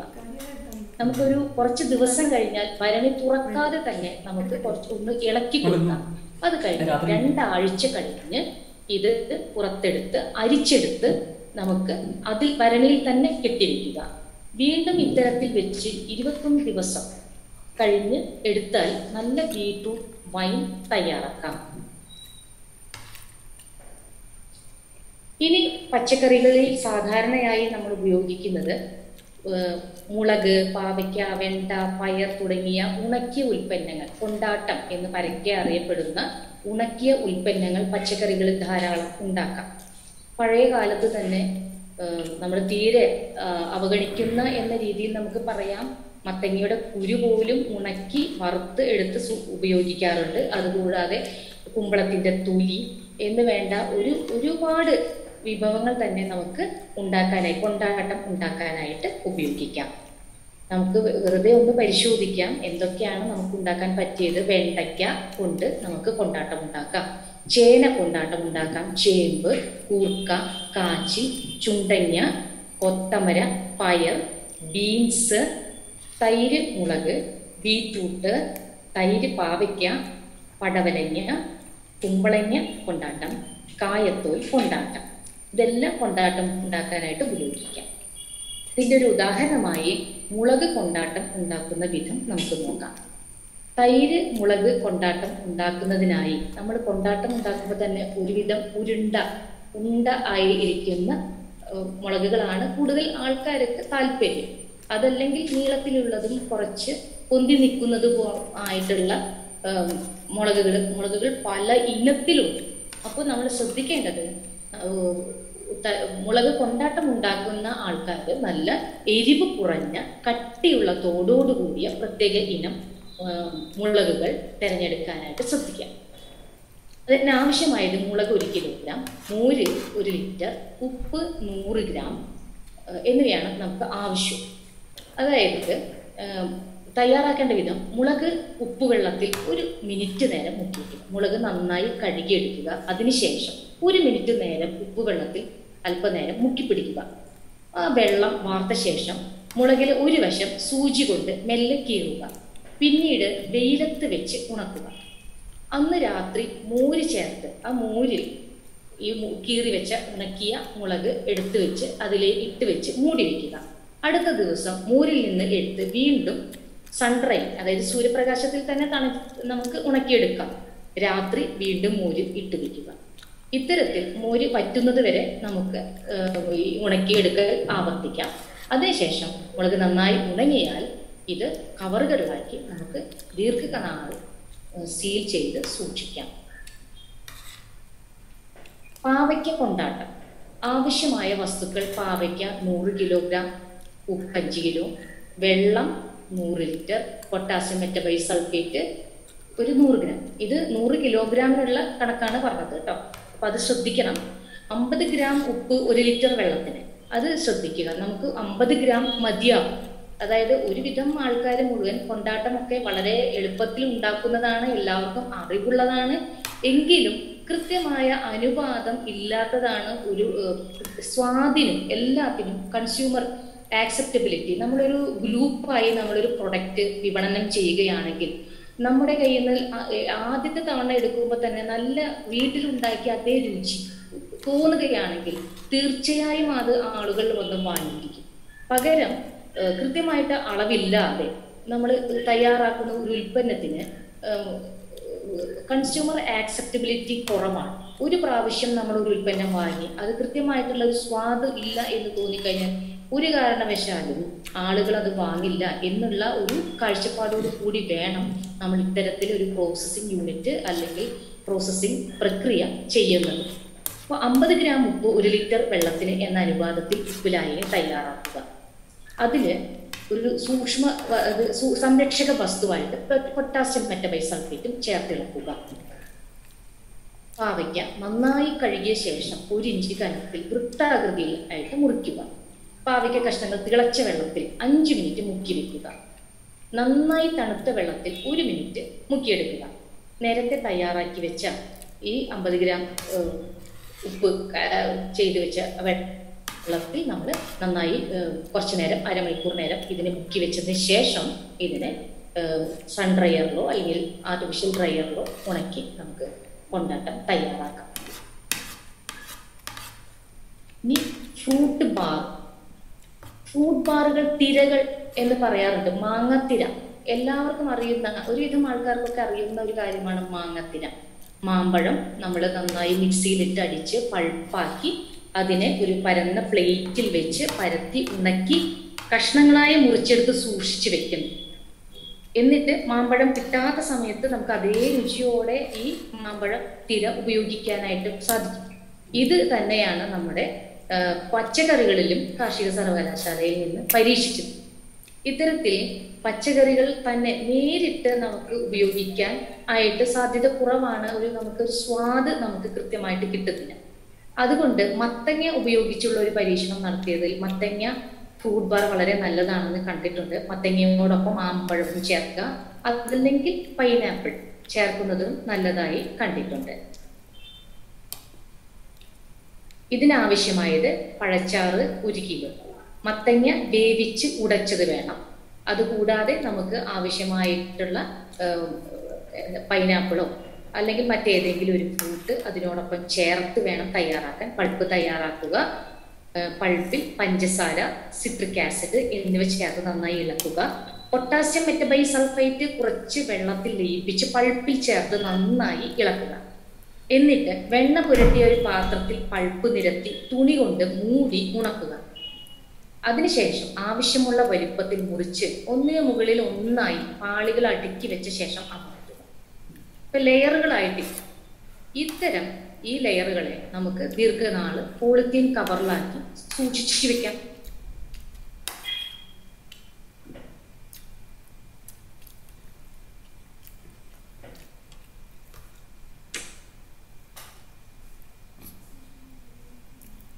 ഇനി നമ്മൾ ചെയ്യേണ്ട ഇന്നത്തെ സാഹചര്യത്തിൽ പച്ചക്കറികളുടെ ഒരുവിധം ഉൽപ്പന്നങ്ങളെല്ലാം പറഞ്ഞു. പക്ഷെ ഇത്രയും ഐറ്റം പറഞ്ഞാലും നമ്മൾ ശ്രദ്ധിക്കേണ്ട ഒരു കാര്യം,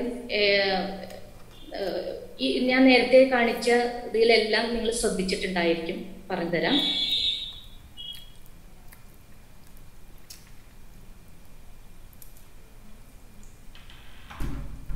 ഇന്നത്തെ ക്ലാസ്സിൽ അല്ലെങ്കിൽ ഇന്നത്തെ ഒരു പരിശീലന പരിപാടിയിൽ വളരെയധികം ഞാൻ പ്രാധാന്യം കൊടുക്കുന്നത് പച്ചക്കറികൾ എങ്ങനെ നമുക്ക് പാഴായി പോകാതെ സൂക്ഷിക്കാം എന്നുള്ളതാണ്. ഇപ്പോൾ ഇന്ന് പറഞ്ഞ വസ്തുതകൾ നിങ്ങളെല്ലാവരും ഒന്ന് ഓർക്കുക. വെണ്ടയ്ക്ക നമുക്ക് കാര്യമായി തന്നെ കൊണ്ടാട്ടമായിട്ട് സൂക്ഷിക്കാം. പല കർഷകരും നമ്മുടെ അടുത്ത് വന്ന് ചോദിക്കാറുണ്ട്, ഇത് ഒരുപാട് വേസ്റ്റാണ്, എന്താണ് ചെയ്യാൻ പറ്റുക? അപ്പോൾ ഇതെല്ലാതും നിങ്ങൾക്ക് അറിയുന്നുണ്ടാവും. വെണ്ടയ്ക്ക, ചേന, ചേമ്പ്, കൂർക്ക, കാച്ചിൽ, ഇതെല്ലാം ഇത്തരം നമ്മൾ സാധാരണ ഉപയോഗിക്കാത്ത അല്ലെങ്കിൽ ചേന ചെറിയ ചുറിച്ചിലുണ്ടാകുന്ന വിധത്തിലുള്ളതൊക്കെ ആണെങ്കിൽ നമുക്കൊന്ന് വേവിച്ച്, ജസ്റ്റ് വേവിച്ച് ഒന്ന് ഉപ്പ് ചേർത്ത് നമുക്ക് ഉണക്കിയെടുക്കാം. അതുപോലെ കൂർക്ക പോലും ജസ്റ്റ് ഒന്ന് വേവിച്ചതിന് ശേഷം ഒന്ന് ആവി കയറ്റി അത് പിന്നീട് നമുക്ക് കൂർക്ക ലഭ്യമല്ലാത്ത സമയങ്ങളിൽ നമുക്ക് ഉപയോഗിക്കാം. പിന്നെ കൊത്തമര, പയറ്, ബീൻസ്, ബീറ്റ്റൂട്ട്, തൈര്, പാവയ്ക്ക, ഇത് എല്ലാതും നമ്മുടെ മനസ്സിലൊന്ന് കൊണ്ടുവരണം. കായത്തോൽ നമുക്ക് വളരെ വേസ്റ്റ് ആയിട്ടുള്ള അല്ലെങ്കിൽ വളരെ കുറഞ്ഞ ആൾക്കാർ മാത്രമാണ് കായത്തോലൊക്കെ തോരൻ ഉണ്ടാക്കാനും ഒക്കെ ഉപയോഗിക്കുന്നത്. ഇത് ഒരു അച്ചാർ രൂപത്തിലാക്കി വെച്ച് കഴിഞ്ഞാൽ അല്ലെങ്കിൽ കൊണ്ടാട്ടം രൂപത്തിലാക്കി വെച്ച് കഴിഞ്ഞാൽ നമുക്ക് ദീർഘനാൾ അത് ഉപയോഗിക്കാം. അപ്പോൾ അത് ശ്രദ്ധിക്കുക. പിന്നീട്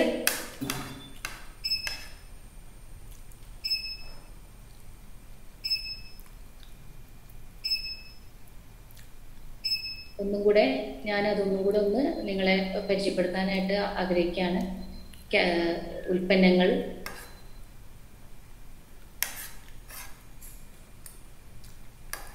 സ്ക്വാഷ്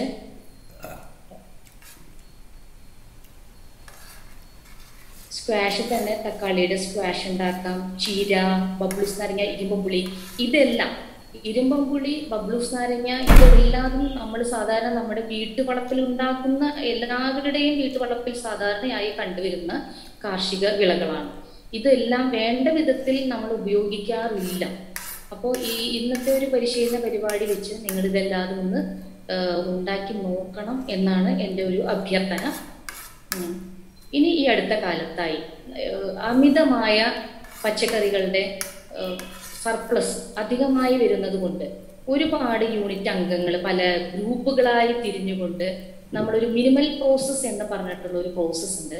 അത് വെച്ച് നമ്മൾ അവിയൽ, അതല്ലെങ്കിൽ സാമ്പാർ കഷ്ണങ്ങൾ ഒക്കെ തയ്യാറാക്കി വിൽക്കുന്ന ഒരു പ്രോസസ്സ് എല്ലാവർക്കും അറിയാമായിരിക്കും. നമ്മുടെ സൂപ്പർ മാർക്കറ്റിലെല്ലാം പച്ചക്കറി കഷ്ണങ്ങളാക്കി, പച്ചക്കറി എല്ലാവരും ജോലി ചെയ്യുന്ന അല്ലെങ്കിൽ എംപ്ലോയിഡ് ആൾക്കാരുള്ള വൈഫും ഹസ്ബൻഡും ജോലി ചെയ്യുന്നവരാണെങ്കിൽ അവർക്ക് കഷ്ണം മുറിക്കാനൊന്നും സമയമില്ല, പച്ചക്കറികൾ മുറിക്കാൻ സമയമില്ല. ഇത്തരം ആളുകളിൽ കണ്ടുവരുന്ന ഒരു പ്രവണത കട്ട് ചെയ്തിട്ടുള്ള വെജിറ്റബിൾ എടുക്കാനാണ്. അതായത് എത്ര വില കൊടുത്തും അവർ വാങ്ങാനായിട്ട് തയ്യാറാണ്. ഇത് നമുക്കും ഉണ്ടാക്കിയെടുക്കാൻ സാധിക്കും. അത് എങ്ങനെയാണെന്ന് പറഞ്ഞു തരാം. അത് എല്ലാ പച്ചക്കറികളും നമുക്ക് ആവശ്യമായ അല്ലെങ്കിൽ നമ്മുടെ കയ്യിലുള്ള പച്ചക്കറികൾ എല്ലാവരും നന്നായി വാഷ് ചെയ്യുക. ആദ്യത്തെ പ്രോസസ്സ് നന്നായി വാഷ് ചെയ്യുക. അതിൻ്റെ പുറത്തുള്ള അണുക്കളെ എല്ലാം അണുവിമുക്തമാക്കേണ്ടതുണ്ട്. അതിന് നമ്മൾ ചെയ്യേണ്ടത് സോഡിയം ഹൈപ്പോക്ലോറൈറ്റ് സൊല്യൂഷൻ, ക്ലോറിനേഷൻ ചെയ്യുക. ക്ലോറിൻ ഉപയോഗിച്ച് കഴിഞ്ഞാൽ നമ്മുടെ ഒരുവിധം എല്ലാ മൈക്രോ ഓർഗാനിസവും നമുക്ക് അതായത് അണുവിമുക്തമാക്കാം. അതിനായി സോഡിയം ഹൈപ്പോക്ലോറൈറ്റ് ഒരു 100 ppm നമ്മൾ സൊല്യൂഷൻ തയ്യാറാക്കി അതിലൊരു 15 മിനിറ്റ് നമ്മുടെ പച്ചക്കറി ഇട്ടിരിക്കുക. അതിനുശേഷം തൊലി കളഞ്ഞ് ഇത് കട്ട് ചെയ്യുക, സ്ലൈസ് ചെയ്യുക, എല്ലാതും ചെറിയ ചെറിയ കഷ്ണങ്ങളാക്കി ആവശ്യത്തിനനുസരിച്ച് കഷ്ണങ്ങളാക്കി എടുക്കുക. അതിനുശേഷം സൾഫൈറ്റിംഗ് എന്ന് പറയും. പൊട്ടാസ്യം മെറ്റബൈസൾഫൈറ്റ് അല്ലെങ്കിൽ സോഡിയം ബെൻസോയേറ്റ് 0.1% അതിൻ്റെ കൂടെ കുറച്ച് അസ്കോർബിക് ആസിഡ് അല്ലെങ്കിൽ സിട്രിക് ആസിഡ് ചേർത്ത് ഒരു 15 മിനിറ്റ് നമ്മൾ എടുത്തു വെക്കുക. അതിനുശേഷം നമുക്ക് പോളിത്തീൻ കവറുകളിലാക്കി ഇത് വിൽപ്പനയ്ക്കായി തയ്യാറാക്കാം. കൂടുതലായിട്ട് റെഫ്രിജറേറ്റഡ് കണ്ടീഷനിൽ ഒരു 4-7 ഡിഗ്രി സെൽഷ്യസ് നമ്മുടെ റെഫ്രിജറേഷനിൽ തന്നെ കിട്ടുന്ന ഒരു ടെമ്പറേച്ചറിൽ ഇത് കുറച്ച് ദിവസം നമുക്ക് സൂക്ഷിച്ചു വെക്കാനായിട്ട് സാധിക്കും.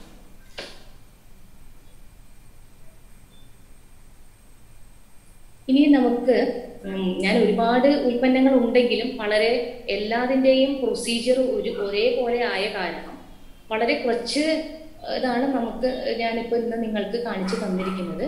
ഇനി നമുക്ക് ഒരു ഡിസ്കഷനിൽ കടക്കാം. നിങ്ങൾക്ക് എന്തെങ്കിലും എന്നോട് പറയാനുണ്ടെങ്കിൽ സംസാരിക്കാം.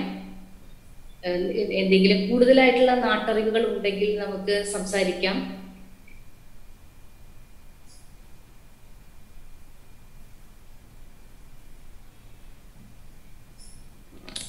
എല്ലാവർക്കും നമസ്കാരം. അപ്പം വളരെ നല്ല ഒരു സെഷനാണ് നമുക്കിന്ന്. പ്രത്യേകിച്ച് പച്ചക്കറി പാഴായി പോകുന്ന നമുക്ക് ഏത് രീതിയിൽ നമുക്ക് ഒഴിവാക്കാം എന്നുള്ള ഒരു വിശദമായ ഒരു ക്ലാസ് നമുക്ക് കിട്ടിയിട്ടുണ്ട്. അപ്പോൾ നേരത്തെ നമ്മൾ സൂചിപ്പിച്ച പോലെ സംശയമുള്ളവർ നമ്മുടെ ചാറ്റ് ബോക്സിൽ മെസ്സേജ് ആയിട്ട് ടൈപ്പ് ചെയ്തിടാൻ നമ്മൾ പറഞ്ഞിട്ടുണ്ടായിരുന്നു. ഇപ്പോൾ അതിലേക്ക് നോക്കുമ്പോൾ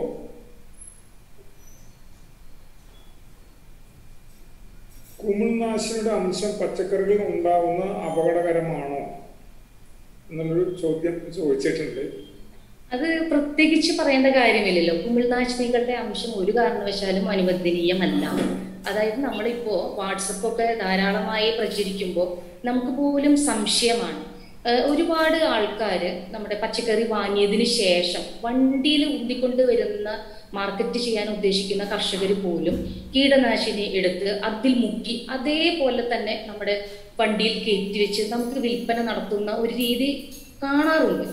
എനിക്ക് പോലും ഇത് സംശയമാണ്. അത് യഥാർത്ഥത്തിൽ സംഭവിക്കുന്നതാണോ അതോ ഇത് ക്രിയേറ്റ് ചെയ്യുന്നതാണോ എന്ന് പോലും അറിയില്ല. പക്ഷെ പല സന്ദർഭങ്ങളിലും കർഷകർക്ക് കീടനാശിനികൾ ഉപയോഗിക്കേണ്ട ആവശ്യം വരാറുണ്ട്. ഒരുപാട് നാളെ കാർഷിക പ്രവർത്തനങ്ങളുമായി ബന്ധപ്പെട്ട നിലയിൽ എനിക്ക് അറിയാവുന്ന ഒരു കാര്യം, പല കർഷകർക്കും കീടനാശിനികൾ ഉപയോഗിക്കേണ്ടതായിട്ട് വരാറുണ്ട്. ഇത്തരം സന്ദർഭങ്ങളിൽ കാർഷിക സർവകലാശാലയിൽ നിന്നും കൃത്യമായിട്ടുള്ള ഒരു മാർഗരേഖ നമുക്ക് തന്നിട്ടുണ്ട്. ഒരു കാരണവശാലും പറിച്ചെടുക്കാൻ പാകമായിട്ടുള്ള വിളകളിൽ നമ്മൾ കീടനാശിനികൾ അല്ലെങ്കിൽ കുമിൾനാശിനികൾ സ്പ്രേ ചെയ്യാൻ പാടുള്ളതല്ല. നമുക്ക് എന്തെങ്കിലും കേട് തോന്നുകയാണെങ്കിൽ ഇപ്പോൾ വെണ്ടയ്ക്ക അല്ലെങ്കിൽ പാവയ്ക്ക ഇതെല്ലാതും കർഷകർക്കാണെങ്കിൽ വ്യക്തമായിട്ട് അറിയാം, ഒന്നരാടം ദിവസം അല്ലെങ്കിൽ 2 ദിവസത്തിലൊരിക്കൽ നമുക്ക് പറിച്ചെടുക്കേണ്ടത് ആവശ്യമാണ്. അല്ലാത്ത പക്ഷം ആ ചെടിയിൽ തന്നെ നിന്ന് മൂത്തു പോകും, നമുക്ക് ആവശ്യത്തിനുള്ള പാകത്തിൽ നമുക്ക് പറിച്ചെടുക്കാൻ പറ്റില്ല. അതുകൊണ്ട് ഇത് നമ്മൾ അങ്ങനെ ഒരു മരുന്നടിക്കേണ്ട ഒരു ആവശ്യകത വരികയാണെങ്കിൽ ഈ പാകമായിട്ടുള്ള എല്ലാ ഉൽപ്പന്നങ്ങളും എല്ലാ ഫ്രൂട്ടും അതിന് കായ്കളെല്ലാം പറിച്ചെടുത്തതിന് ശേഷം മാത്രം ആ മരുന്നടിക്കുക. അതും ഒരു കൃഷി ഓഫീസറുടെയോ അല്ലെങ്കിൽ കാർഷികമായി പ്രവർത്തിക്കുന്ന ഒരാളുടെ വ്യക്തമായ നിർദ്ദേശത്തോടു കൂടി മാത്രം നമ്മൾ സേഫറായിട്ടുള്ള കീടനാശിനികൾ ഉപയോഗിക്കുക. എന്നിട്ട് ഒരു വെയിറ്റിംഗ് പീരീഡ് ഏറ്റവും കുറഞ്ഞത് ഒരാഴ്ച അല്ലെങ്കിൽ ഒരു 5 ദിവസമെങ്കിലും കുറഞ്ഞത് കഴിഞ്ഞതിന് ശേഷം മാത്രമേ നല്ല കർഷകർ അത് വിൽക്കാൻ പാടുള്ളൂ. ഇനി കൺസ്യൂമർ ലെവലിൽ നമ്മൾ മറ്റൊരാളുടെ കയ്യിൽ നിന്ന് വാങ്ങുമ്പോൾ ഇത് നമുക്ക് പൂർണ്ണമായിട്ട് ഉറപ്പുവരുത്താൻ പറ്റില്ല. അപ്പോൾ നമുക്ക് ചെയ്യാൻ പറ്റുന്നത് നന്നായി വാഷ് ചെയ്യുക. നേരത്തെ പറഞ്ഞല്ലോ, ഏത് പച്ചക്കറി കിട്ടിയാലും തണുപ്പിക്കൽ തന്നെ നമുക്ക് ദീർഘനാൾ എന്ന് പറഞ്ഞാലും നമുക്കറിയാം. പച്ചക്കറിയൊക്കെ ആണെങ്കിലും എത്ര നാളാണ്, ഒരു ഫ്രൂട്ടായി തന്നെ നമുക്ക് തക്കാളി ഇപ്പോൾ ഒരു ഫ്രൂട്ടായി തന്നെ എത്ര നാൾ നമുക്ക് മാക്സിമം ഇരിക്കാൻ പറ്റും, അതെല്ലാവർക്കും അറിയാവുന്ന കാര്യമാണ്. പക്ഷെ തണുപ്പിക്കുമ്പോൾ സാധാരണ വെക്കുന്നതിനേക്കാൾ കുറച്ചുകൂടെ കൂടുതലായിട്ട് നമുക്ക് സൂക്ഷിച്ചു വെക്കാനായിട്ട് സാധിക്കും. ഇപ്പോൾ വെള്ളത്തിൽ കഴുകുക, അതുകൂടാതെ മിക്കവാറും വിനാഗിരി ചേർത്ത വെള്ളത്തിൽ ഇത് കഴുകി ഉപയോഗിക്കുന്നത് നല്ലതാണ്. അതുകൂടാതെ മഞ്ഞൾ, അത് നമുക്കൊരു നാച്ചുറൽ ആണ്, അതും നമുക്ക് ഈ ഉപകാരപ്രദമാണ്. നമ്മുടെ സാധാരണ വാളംപുളിയും നമുക്ക് ഇതിനായിട്ട് ഉപയോഗിക്കാം. അതായത് കുറച്ച് വാളംപുളി കലക്കി വെച്ചിട്ടുള്ള വെള്ളത്തിൽ ഇത്തരം പച്ചക്കറികൾ ഇട്ട് വെച്ച് അല്പനേരം വെച്ചതിന് ശേഷം മാത്രം ഫ്രിഡ്ജിലായിട്ടായാലും സൂക്ഷിക്കാനായിട്ട് എടുത്ത് വെക്കുക. ഉപയോഗിക്കാനായാലും ഇത്തരത്തിൽ നമ്മൾ ഉപയോഗിക്കണം, നല്ലതായിരിക്കും. അപ്പോൾ ഒരു കാരണവശാലും കീടനാശിനിയുടെ അല്ലെങ്കിൽ കുമിൾനാശിനിയുടെ അംശം അനുവദനീയമല്ല.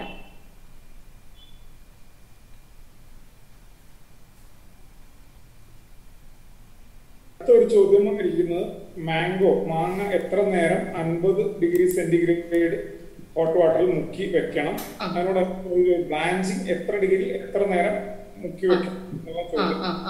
മാമ്പഴം സാധാരണ ഒരു 3 മിനിറ്റ്, ഒരു 5 മിനിറ്റിൽ കൂടണ്ട, 2-3 മിനിറ്റ് മതിയാവും. അല്ലെങ്കിൽ അത് മാങ്ങ വെന്ത് പോലെയാവും. നിങ്ങളൊന്ന് പരീക്ഷിച്ച് നോക്കുക. അത് നമുക്ക് കൂടുതൽ സമയം ആ ചൂടുവെള്ളത്തിൽ വെച്ച് കഴിഞ്ഞാൽ അത് മാമ്പഴമാണ്, അത് ഫ്രഷ് ആയിട്ട് പച്ചയായിട്ട് നമുക്ക് കിട്ടേണ്ടതാണ്. പച്ച എന്ന് പറഞ്ഞത് വേവിക്കാത്ത ഒരവസ്ഥ, അതാണ് ഞാൻ ഉദ്ദേശിച്ചത്. അപ്പോൾ അതുകൊണ്ട് നമ്മൾ ഒരു അല്പനേരം പിടിച്ചാൽ മതി. ഞാൻ പറയുന്ന ഇന്ന് നമ്മൾ പരിശീലനത്തിൽ പങ്കെടുത്ത എല്ലാ ആൾക്കാരും ഒരുപാട് നാള്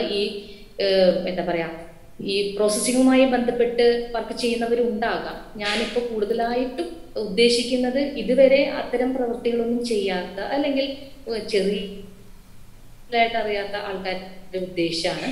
അവരെല്ലാതും ചെയ്യേണ്ടത് ഞാൻ ഇന്ന് പറഞ്ഞിട്ടുള്ള ഈ എല്ലാ ഉൽപ്പന്നങ്ങളും നിങ്ങൾ കുറച്ച് ക്വാണ്ടിറ്റി എടുത്ത് നമ്മൾ തന്നെ അത് ഉണ്ടാക്കി ഒരു കോൺഫിഡൻസ് വരുത്തുക. അതിനുശേഷം നമുക്ക് യൂണിറ്റുകളോ കാര്യങ്ങളോ ഒക്കെ ആയി ചെയ്യാം. മാമ്പഴം നിങ്ങൾക്ക് വളരെ ഈസി ആയിട്ട് ചെയ്യാൻ പറ്റുന്നതാണ്. ഇത് വളരെയധികം എപ്പോഴും ആൾക്കാർ വിളിച്ചു ചോദിക്കുന്ന ഒരു വസ്തുതയാണ്. അതുകൊണ്ട് ഞാൻ ഇതിൻ്റെ ഒപ്പം പറഞ്ഞു എന്ന് മാത്രമേ ഉള്ളൂ. ആ മാമ്പഴം എല്ലാതും ഇനി നോക്കുക, നല്ല കളർ കിട്ടും. അതുപോലെ ഈ പുഴുവിൻ്റെ ശല്യം ഉണ്ടാവില്ല. അത് എന്നിട്ട് നമുക്കൊരു ബ്രൗൺ പേപ്പർ കവറിലോ അല്ലെങ്കിൽ ന്യൂസ് പേപ്പറിലോ എങ്ങനെയെങ്കിലും പൊതിഞ്ഞ് അങ്ങനെ വെച്ച് കഴിഞ്ഞാൽ നിങ്ങൾക്ക് നല്ല ഉൽപ്പന്നം കിട്ടും. ഓക്കെ, അപ്പോൾ അടുത്ത ചോദ്യം വന്നിരിക്കുന്നത്, എനിക്കൊന്നും നമ്മുടെ ഈ ക്ലോസ്ഡ് ചേംബർ എന്നുള്ളതിനെ കുറിച്ചാണ് സംശയം വന്നിരിക്കുന്നത്. സാധാരണ റൂം ടെമ്പറേച്ചറിൽ വെക്കാവുന്ന ശീതീകരണ ചേംബറിലെ എത്ര വേണം, വായു സഞ്ചാരം എത്ര വേണം, ഇത് മുഴുവൻ സമയം ക്ലോസ് ചേംബറായി ആണോ വെക്കേണ്ടത്, ഇടയ്ക്കിടെ ഓപ്പൺ ചെയ്യേണ്ടതുണ്ടോ, ചേംബറിന്റെ മിനിമം സൈസ് എത്രയാണെന്നുള്ള കുറച്ച് കാര്യങ്ങളാണ്. അത് അങ്ങനെ നമുക്ക് ജനറൽ ആയിട്ട് നമുക്ക് പറയാൻ സാധിക്കില്ല. അതായത് ഇപ്പോൾ സാധാരണക്കാരായിട്ടുള്ള ആൾക്കാർക്ക് 0 എനർജി കൂൾ ചേംബർ എന്ന് പറഞ്ഞിട്ടുള്ള ഒരു സംവിധാനം ഇപ്പോൾ നിലവിലുണ്ട്. ഇത് നമുക്ക് വീട്ടിൽ തന്നെ ചെയ്യാവുന്ന ഒരു ചേംബറാണ്.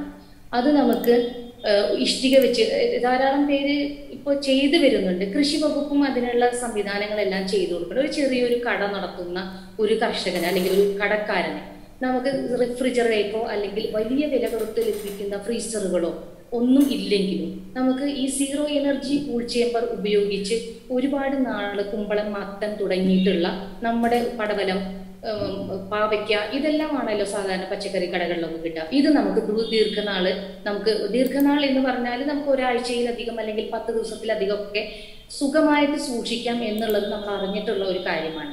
അതിൻ്റെ ഒരു ചെറിയൊരു ടെക്നോളജി എന്ന് പറഞ്ഞാൽ 2 വരി ഇഷ്ടിക നമ്മൾ കെട്ടി അതിൻ്റെ ഉള്ളിൽ മണൽ നിറച്ച് അതിൽ വെറുതെ ഒരു പാത്രത്തിൽ കുറച്ച് വെള്ളം ഇറ്റിച്ചിറ്റിച്ച് കൊടുക്കുക. അപ്പോൾ അതിൽ നിന്നുണ്ടാകുന്ന ഈ ഈർപ്പത്തിൽ തന്നെ നമുക്ക് സൂക്ഷിച്ച് വെക്കാനായിട്ട് നമുക്ക് സാധിക്കുന്നുണ്ട്.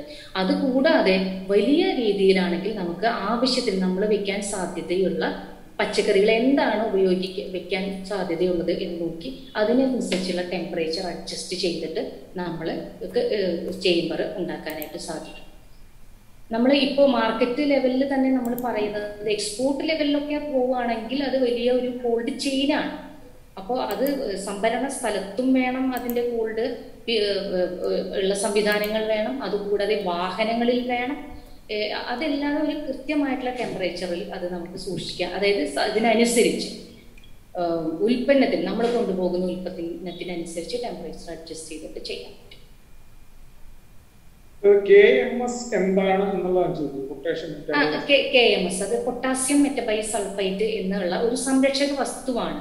ഞാനത് നേരത്തെ തുടക്കത്തിൽ തന്നെ പറഞ്ഞു എന്നാണ് എൻ്റെ ഓർമ്മ. നമുക്ക് അംഗീകരിക്കപ്പെട്ട നമ്മുടെ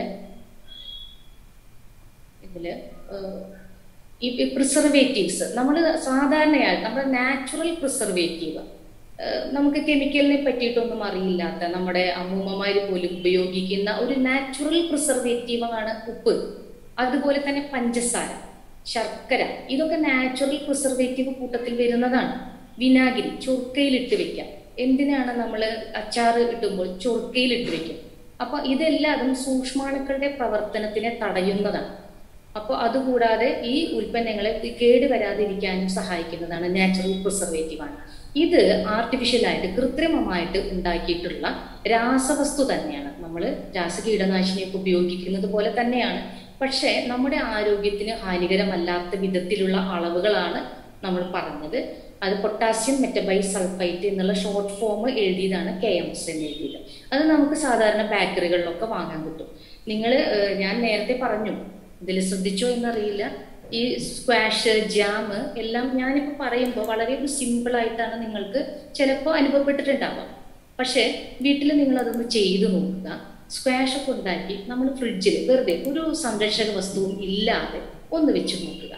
കുറച്ച് ദിവസങ്ങൾക്ക് അകം അത് ഫെർമെൻറ്റ് ചെയ്തിട്ടുണ്ടാവും, പുളിച്ചിട്ടുണ്ടാവും. അപ്പം നമ്മുടെ ഒരു ഉദ്ദേശം എന്തായിരുന്നു, അത് മറികടന്ന് അത് കേടുവരും സാധ്യതയുണ്ട്. അപ്പോൾ അതിന് പകരം ഒരു ദീർഘനാൾ സൂക്ഷിച്ച് വെക്കാൻ വേണ്ടിയിട്ടാണ് നമ്മൾ ഈ സംരക്ഷക വസ്തുക്കൾ ചേർത്തിട്ട് വെക്കുന്നത്. അത് പൊട്ടാസ്യം മെറ്റബൈസൾഫൈറ്റ് ആണ് ഞാൻ KMS ഉള്ളതുകൊണ്ട് ഉദ്ദേശിച്ചത്. സാധാരണ ചെറിയ പാക്കറ്റുകളിലായിട്ട് നമുക്ക് മാർക്കറ്റിൽ അവൈലബിൾ ആണ്. ബേക്കറികളിൽ നല്ല നല്ല ബേക്കറി അല്ലെങ്കിൽ സൂപ്പർ മാർക്കറ്റിലൊക്കെ നമുക്ക് വാങ്ങിക്കാൻ കിട്ടും. പിന്നെ അടുത്തത് നമ്മുടെ CTI ബന്ധപ്പെട്ട് ഒരു ആവശ്യപ്പെടുന്നു. റെക്കോർഡഡ് വീഡിയോ ഈ നമ്പറിൽ സെൻഡ് ചെയ്യണമെന്ന നമ്പർ തന്നിട്ട്. അപ്പോൾ ഇന്നലത്തെ ക്ലാസ്സിലും നമ്മൾ പറയുകയുണ്ടായി. ഇന്നലത്തെ ക്ലാസ്സിൽ ഇല്ലാത്തവർക്ക് ഒന്നുകൂടി നമ്മൾ പറയാണ്. കാരണം സെൻട്രൽ ട്രെയിനിങ് ഇൻസ്റ്റിറ്റ്യൂട്ട് ഇവിടെ വാട്സാപ്പ് ഗ്രൂപ്പുകളിൽ എല്ലാവരുടെയും ഇവിടുത്തെ പരിശീലനത്തിൽ വന്നിട്ടുള്ള ഓരോരുത്തരുടെയും വാട്സാപ്പ് ഗ്രൂപ്പുകൾ ഉണ്ടാക്കിയിട്ടുണ്ട്. ഇപ്പോൾ 6ാമത്തെ ഗ്രൂപ്പാണ് നടന്നുകൊണ്ടിരിക്കുന്നത്. അപ്പോൾ എന്താണ് നമ്മുടെ സെൻട്രൽ ട്രെയിനിങ് ഇൻസ്റ്റിറ്റ്യൂട്ടിന്റെ നമ്പർ ഇപ്പോൾ ചാറ്റ് ബോക്സിൽ ടൈപ്പ് ചെയ്തിട്ടുണ്ട്. ആ നമ്പറിലേക്ക് ഒരു വാട്സാപ്പ് മെസ്സേജ് അയക്കുക. നമ്മളെ CTIയുടെ വാട്സാപ്പ് ഗ്രൂപ്പിൽ അംഗമാക്കണം എന്നുള്ളൊരു മെസ്സേജ് അയച്ചു കഴിഞ്ഞാൽ അവരെ വാട്സാപ്പ് ഗ്രൂപ്പിൽ ആഡ് ചെയ്യും. എല്ലാ വാട്സാപ്പ് ഗ്രൂപ്പുകളിലും നമ്മുടെ നടക്കുന്ന സൗജന്യമായിട്ടുള്ള പരിശീലന പരിപാടികളുടെ എല്ലാ വീഡിയോസും ഈ പറയുന്ന വാട്സാപ്പ് ഗ്രൂപ്പുകളിലെല്ലാം നമ്മൾ ഷെയർ ചെയ്യും. അപ്പം നിങ്ങൾക്ക് എല്ലാവർക്കും ഇതിപ്പോ പകുതി ഒന്നും കേൾക്കാൻ പറ്റിയവർക്ക് അല്ലെങ്കിൽ ചില സമയത്ത് പരിശീലനം പങ്കെടുക്കാൻ പറ്റാത്തവർക്കൊക്കെ ഈ ഇൻഫർമേഷൻ ഉപകരിക്കുന്നുള്ളതാണ് നമ്മൾ അങ്ങനെ ചെയ്യുന്നത്. അപ്പോൾ റെക്കോർഡ് വീഡിയോ ലഭിക്കും. ആ വാട്സാപ്പ് ഗ്രൂപ്പുകളിൽ അതിന്റെ ലിങ്ക് അയക്കും. വാട്സാപ്പ് ഗ്രൂപ്പിൽ നിലവിൽ അംഗമല്ലാത്തവർ നമ്മുടെ ഈ ചാറ്റ് ബോക്സിൽ കൊടുത്തിട്ടുള്ള നമ്പറിലേക്ക് വാട്സാപ്പിലൂടെ തന്നെ ഒരു മെസ്സേജ് അയക്കും. ഓക്കെ. അടുത്തത് കുമ്പളങ്ങ തൊലി കൊണ്ടാട്ടം തയ്യാറാക്കുന്നത് എങ്ങനെയാണ് എന്ന് ചോദിച്ചത്. പറഞ്ഞുതരാം. ഇതിന്റെ ഇടയിൽ ഞാൻ ഒരു കാര്യം കൂടി പറയട്ടെ. ഞാൻ ഇത്രയും നേരം പറഞ്ഞു, അതില് നമുക്ക് ലഭ്യമല്ലാത്ത സമയത്ത് പൾപ്പ് ആയിട്ടാണ് നമ്മളത് സൂക്ഷിച്ചു വെക്കുക. അത് പറയാൻ വിട്ടുപോയി.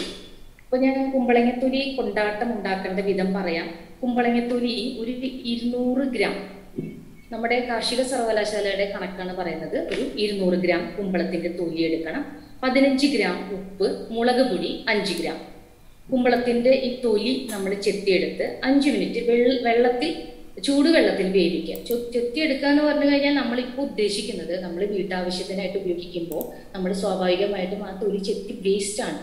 ആ തൊലി എടുത്തു വെച്ച് അത് ഒരു 10 മിനിറ്റ് ചൂടുവെള്ളത്തിൽ വേവിക്കണം. വേവിച്ചതിന് ശേഷം കുമ്പളത്തിന്റെ തൊലിയും ഉപ്പും മുളക് പൊടിയും ചേർത്ത് അരമണിക്കൂർ ഒന്ന് ചേർത്ത് വെക്കുക. ഞാൻ നേരത്തെ പറഞ്ഞല്ലോ, പെപ്പർ, കുരുമുളക് പൊടിയും ചേർക്കാം, അത് ഓരോരുത്തരുടെ ഇഷ്ടം പോലെ ചേർക്കാം. ഉപ്പും മുളക് പൊടിയും ചേർത്ത് കുറച്ച് നേരം വെക്കുക. അതിനുശേഷം നമുക്ക് നന്നായി ഉണക്കിയെടുക്കാം. സോളാർ ഡ്രൈയിങ് ആണ്, നമുക്ക് നല്ല വേനൽക്കാലത്ത് നന്നായി ഉണക്കിയെടുക്കുക. അതല്ലാത്ത പക്ഷം നമുക്ക് ആർട്ടിഫിഷ്യൽ ഡ്രയേഴ്സ് ഉള്ളവർക്കാണെങ്കിൽ അതിൽ ഉണക്കിയെടുക്കാം. ഇത് എണ്ണയിൽ വറുത്ത്, കൊണ്ടാട്ടങ്ങൾ മുഴുവൻ നമ്മൾ എണ്ണയിൽ വറുത്ത് ഉപയോഗിക്കുകയാണല്ലോ. ഇത് വളരെ നാൾ നമുക്ക് എടുത്ത് സൂക്ഷിക്കാം. ഞാൻ നേരത്തെ പൾപ്പിന്റെ കാര്യം പറഞ്ഞു. ധാരാളം പൾപ്പുള്ള ആൾക്കാർ ചെയ്യേണ്ട ഒരു കാര്യം എന്ന് പറഞ്ഞു കഴിഞ്ഞാൽ, നമുക്ക് മാമ്പഴമായാലും പച്ചക്കറി ആയാലും എന്താണ് നമ്മൾ എടുത്തു വെക്കാൻ ഉദ്ദേശിക്കുന്നത് എന്നുണ്ടെങ്കിൽ അതെല്ലാതും നന്നായി കഴുകി നന്നായി ക്ലിയർ ആക്കിയതിന് ശേഷം മിക്സിയിലിട്ട് നന്നായിട്ട് പൾപ്പാക്കി എടുക്കുക. പൾപ്പാക്കി എടുത്തിട്ട് അതിൽ ഒരു 2.5 ഗ്രാം പൊട്ടാസ്യം മെറ്റബൈസൾഫേറ്റ്, നേരത്തെ പറഞ്ഞല്ലോ പൊട്ടാസ്യം മെറ്റബൈസൾഫേറ്റിന്റെ കാര്യം, ആ 2.5 ഗ്രാം പൊട്ടാസ്യം മെറ്റബൈസൾഫേറ്റ് 1 കിലോഗ്രാം പൾപ്പിൽ എന്നുള്ള തോതിലും, പിന്നെ 5 ഗ്രാം സിട്രിക് ആസിഡ് അതും ചേർത്ത് നന്നായിട്ട് ഇളക്കുക. ഈ പൾപ്പിൽ വെള്ളം ചേർക്കാതെ, നമ്മൾ പൾപ്പ് എന്ന് പറയുമ്പോൾ നമ്മൾ വെള്ളം ചേർക്കാതെ അരച്ചെടുക്കണം കേട്ടോ. മിക്സിയിൽ വെള്ളം ചേർക്കാതെ അരച്ചെടുക്കുക. ഇതിൽ 1 kilogram പൾപ്പിന് 2.5 gram potassium മെറ്റബൈസൾഫേറ്റ്, 5 gram citric acid എന്നിവ ചേർത്ത് നന്നായി ഇളക്കി വായു കടക്കാതെ നല്ല പ്ലാസ്റ്റിക് ഒന്നെങ്കിൽ ഭരണിയിലോ അല്ലെങ്കിൽ പ്ലാസ്റ്റിക് പാത്രമായാലും കുഴപ്പമില്ല, അതിൽ നന്നായി മൂടി സൂക്ഷിച്ചു വെക്കുക. ഇവിടെ നമ്മുടെ കാർഷിക സർവകലാശാലയിൽ തന്നെ ഒരു യൂണിറ്റ് ഉണ്ട്. അതിൽ നമുക്ക് നല്ല അറിവുള്ളതാണ്. ഇത്തരത്തിൽ നന്നായി സൂക്ഷിച്ചു വെക്കുന്നത് ഞങ്ങൾക്കൊക്കെ 1 വർഷത്തോളം കേടാകാതെ ഇരിക്കാറുണ്ട്. അതിന് നമുക്ക് റെഫ്രിജറേറ്റർ ഒന്നും വേണ്ട. നമുക്ക് തോന്നും ഇത്തരം പൾപ്പ് ഉണ്ടാക്കുമ്പോൾ ഫ്രീസറിൽ വെച്ചു സ്ഥലം പോയി എന്നുള്ള കാര്യങ്ങളൊക്കെ ഒരു പക്ഷേ നമുക്ക് തോന്നാം. വേണ്ട, സാധാരണ നമ്മുടെ ടെമ്പറേച്ചറിൽ തന്നെ ഈ പൊട്ടാസ്യം മെറ്റബൈസൾഫേറ്റും സിട്രിക് ആസിഡും ചേർക്കുമ്പോൾ നമുക്ക് അത് സൂക്ഷിച്ചു വെക്കാൻ പറ്റും. ഇനി നമുക്ക് ആവശ്യം വരുന്ന സമയത്ത് ഇതിൽ നിന്ന് അല്പം പൾപ്പ് എടുത്തിട്ടാണ് നമ്മൾ ഈ ജാമോ ജെല്ലിയോ സ്ക്വാഷോ ഒക്കെ നമുക്ക് ഉണ്ടാക്കാൻ പറ്റും. അപ്പൊ അതൊന്ന് പ്രത്യേകം ശ്രദ്ധിക്കുക. സർപ്ലസ് വരുന്ന സമയത്ത് ഇത്തരത്തിൽ പറ്റാവുന്ന ഫ്രൂട്ടുകൾ അതിനനുസരിച്ച് പൾപ്പാക്കി മാറ്റിവെക്കുക. കൊണ്ടാട്ടം ഉണ്ടാക്കാൻ പറ്റുന്നതാണെങ്കിൽ കൊണ്ടാട്ടം ഉണ്ടാക്കുക. ഇപ്പൊ ഞാൻ ആ ഒരു രീതിയിലാണ് പറഞ്ഞു പോയത്. ഇനി നിങ്ങൾക്ക് അല്പം ഒരു ഐഡിയ ആണ് നമ്മൾ ഇപ്പൊ തരാൻ പറ്റിയിട്ടുള്ളത്. പുതിയതായിട്ട് മിക്സ് ചെയ്ത്, ഞാൻ ഫ്രൂട്ട് ബാറിന്റെ കാര്യം പറഞ്ഞല്ലോ. ഇപ്പൊ മത്തങ്ങ പൈനാപ്പിളിനോടൊപ്പം ചേർത്ത് അല്ലെങ്കിൽ മറ്റ് മാമ്പഴത്തിനോടൊപ്പം ചേർത്ത് നല്ല ഫ്രൂട്ട് ബാർ ഉണ്ടാക്കുമ്പോൾ വീട്ടിൽ മത്തങ്ങ ഇഷ്ടമില്ലാത്തവർക്ക് പോലും കുടുംബാംഗങ്ങൾക്കൊക്കെ നമുക്ക് നല്ലൊരു ഉൽപ്പന്നം തയ്യാറാക്കി. നേരത്തെ പറഞ്ഞല്ലോ നമ്മുടെ അഡ്വാൻറ്റേജ് എന്താണ്, സംസ്കരണം ചെയ്യുമ്പോൾ എന്താണ് അഡ്വാൻറ്റേജ്. അപ്പോൾ ഭക്ഷണത്തിൽ പുതുമ എന്നൊരു വാക്ക് നേരത്തെ ഞാൻ സൂചിപ്പിച്ചു. ഭക്ഷണത്തിൽ പുതുമ ഇത് തന്നെയാണ്. മത്തങ്ങ എന്ന് പറഞ്ഞു കഴിഞ്ഞാൽ നമ്മളാകെ ആലോചിക്കുന്നത് ഒരു കറി ഉണ്ടാക്കാനായിരിക്കാം, ഒരുപക്ഷെ അങ്ങനെ ആയിരിക്കാം ധാരണ. പക്ഷെ പുതിയ പ്രൊഡക്റ്റുകൾ നമുക്ക് ഉണ്ടാക്കാൻ പറ്റും.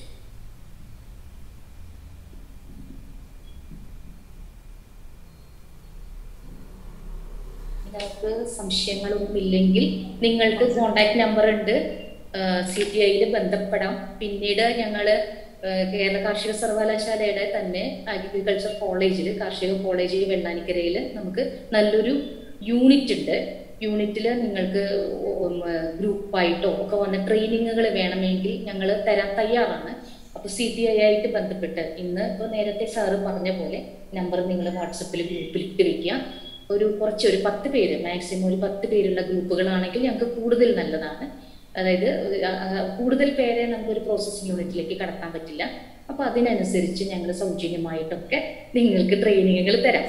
ഞങ്ങൾ കണ്ടുവരുന്ന ഒരു കാഴ്ച, ഒരുപാട് അംഗങ്ങൾ ഇതുപോലെ എല്ലാവരും ട്രെയിനിങ്ങുകളൊക്കെ എടുത്തു പോയാലും പിന്നീട് അത് ഡെവലപ്പ് ചെയ്ത് വരുന്ന ഒരു കാഴ്ച കാണാറില്ല. വളരെ ചുരുക്കം ഗ്രൂപ്പുകളാണ് നന്നായി ഡെവലപ്പ് ചെയ്ത് വരുന്നുള്ളൂ. അപ്പോൾ ഇതിൽ വർക്ക് ചെയ്യുന്ന ഒരു വ്യക്തി എന്ന നിലയ്ക്ക് നിങ്ങൾ ഇന്നലത്തെയും ഇന്നത്തെയും ക്ലാസ്സിൻ്റെ അടിസ്ഥാനത്തിലെങ്കിലും പഴം, പച്ചക്കറി, അത് മാത്രമല്ല ഇന്നത്തെ കേരളത്തിൻ്റെ ഒരു സ്ഥിതിയും അങ്ങനെ തന്നെയാണ്.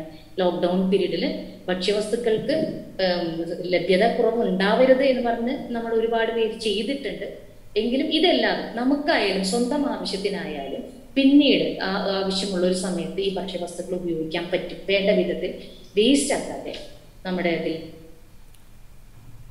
ഇതിൽ സൂക്ഷിക്കാൻ പറ്റും. ഇത് നല്ലൊരു അറിവായി എടുത്ത് നല്ല ഗ്രൂപ്പുകൾ ഉണ്ടാക്കി, ഞാൻ നേരത്തെ പറഞ്ഞ പോലെ നമ്മൾ ഇതുവരെ ചെയ്യാത്ത ഏതെങ്കിലും ഉൽപ്പന്നമാണെങ്കിൽ വീട്ടിലൊരു പരീക്ഷണാർത്ഥം കുറച്ച് ക്വാണ്ടിറ്റി എടുത്ത് പരിശോധിച്ച് അതിനുശേഷം നിങ്ങൾ ഓരോ ഉൽപ്പന്നങ്ങളാക്കി ഉണ്ടാക്കി നല്ലൊരു പ്രോസസ്സിംഗ് യൂണിറ്റ് ഡെവലപ്പ് ചെയ്യാൻ വേണ്ടി ശ്രമിക്കുക. നമ്മുടെ സംശയങ്ങൾ ഒട്ടനവധി ഉണ്ട്. ഇപ്പൊ നമ്മൾ സംശയങ്ങളാണ് മറുപടി പറയുന്നത്. അത് കഴിഞ്ഞാൽ ഒരുപാട് പേരുണ്ട്.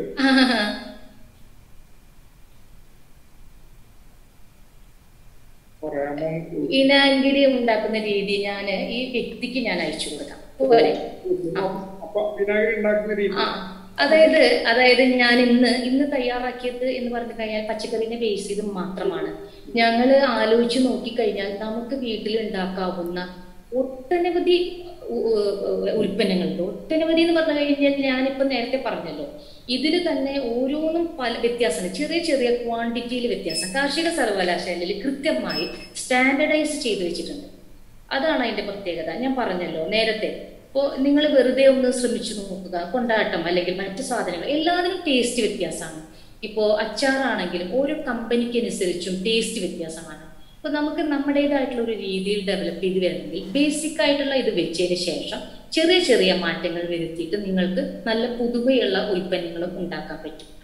അപ്പോൾ കൺസ്യൂമർ ആക്സെപ്റ്റബിലിറ്റി തന്നെയാണ് നമ്മുടെയും, അതായത് സൂക്ഷിച്ച് വെക്കാൻ പറ്റണം. അതുകൂടാതെ ഇതിൻ്റെ തനതായ ഗുണങ്ങളൊന്നും പോകാനും പാടില്ല. അതുപോലെ കൺസ്യൂമേഴ്സിന് നന്നായി ഉപയോഗിക്കാനും പറ്റണം എന്നുള്ള രീതിയിൽ സ്റ്റാൻഡർഡൈസ് ചെയ്തിട്ടുള്ള എന്താ പറയുക ഉൽപ്പന്നങ്ങളുടെ തയ്യാറാക്കുന്ന വിധമാണ് ഞാൻ ഇന്നിവിടെ പറഞ്ഞിട്ടുള്ളത്. പച്ചക്കറികളിൽ നിന്നും കീടനാശിനികൾ വേവിക്കുമ്പോൾ ഇല്ലാതാവുമോ?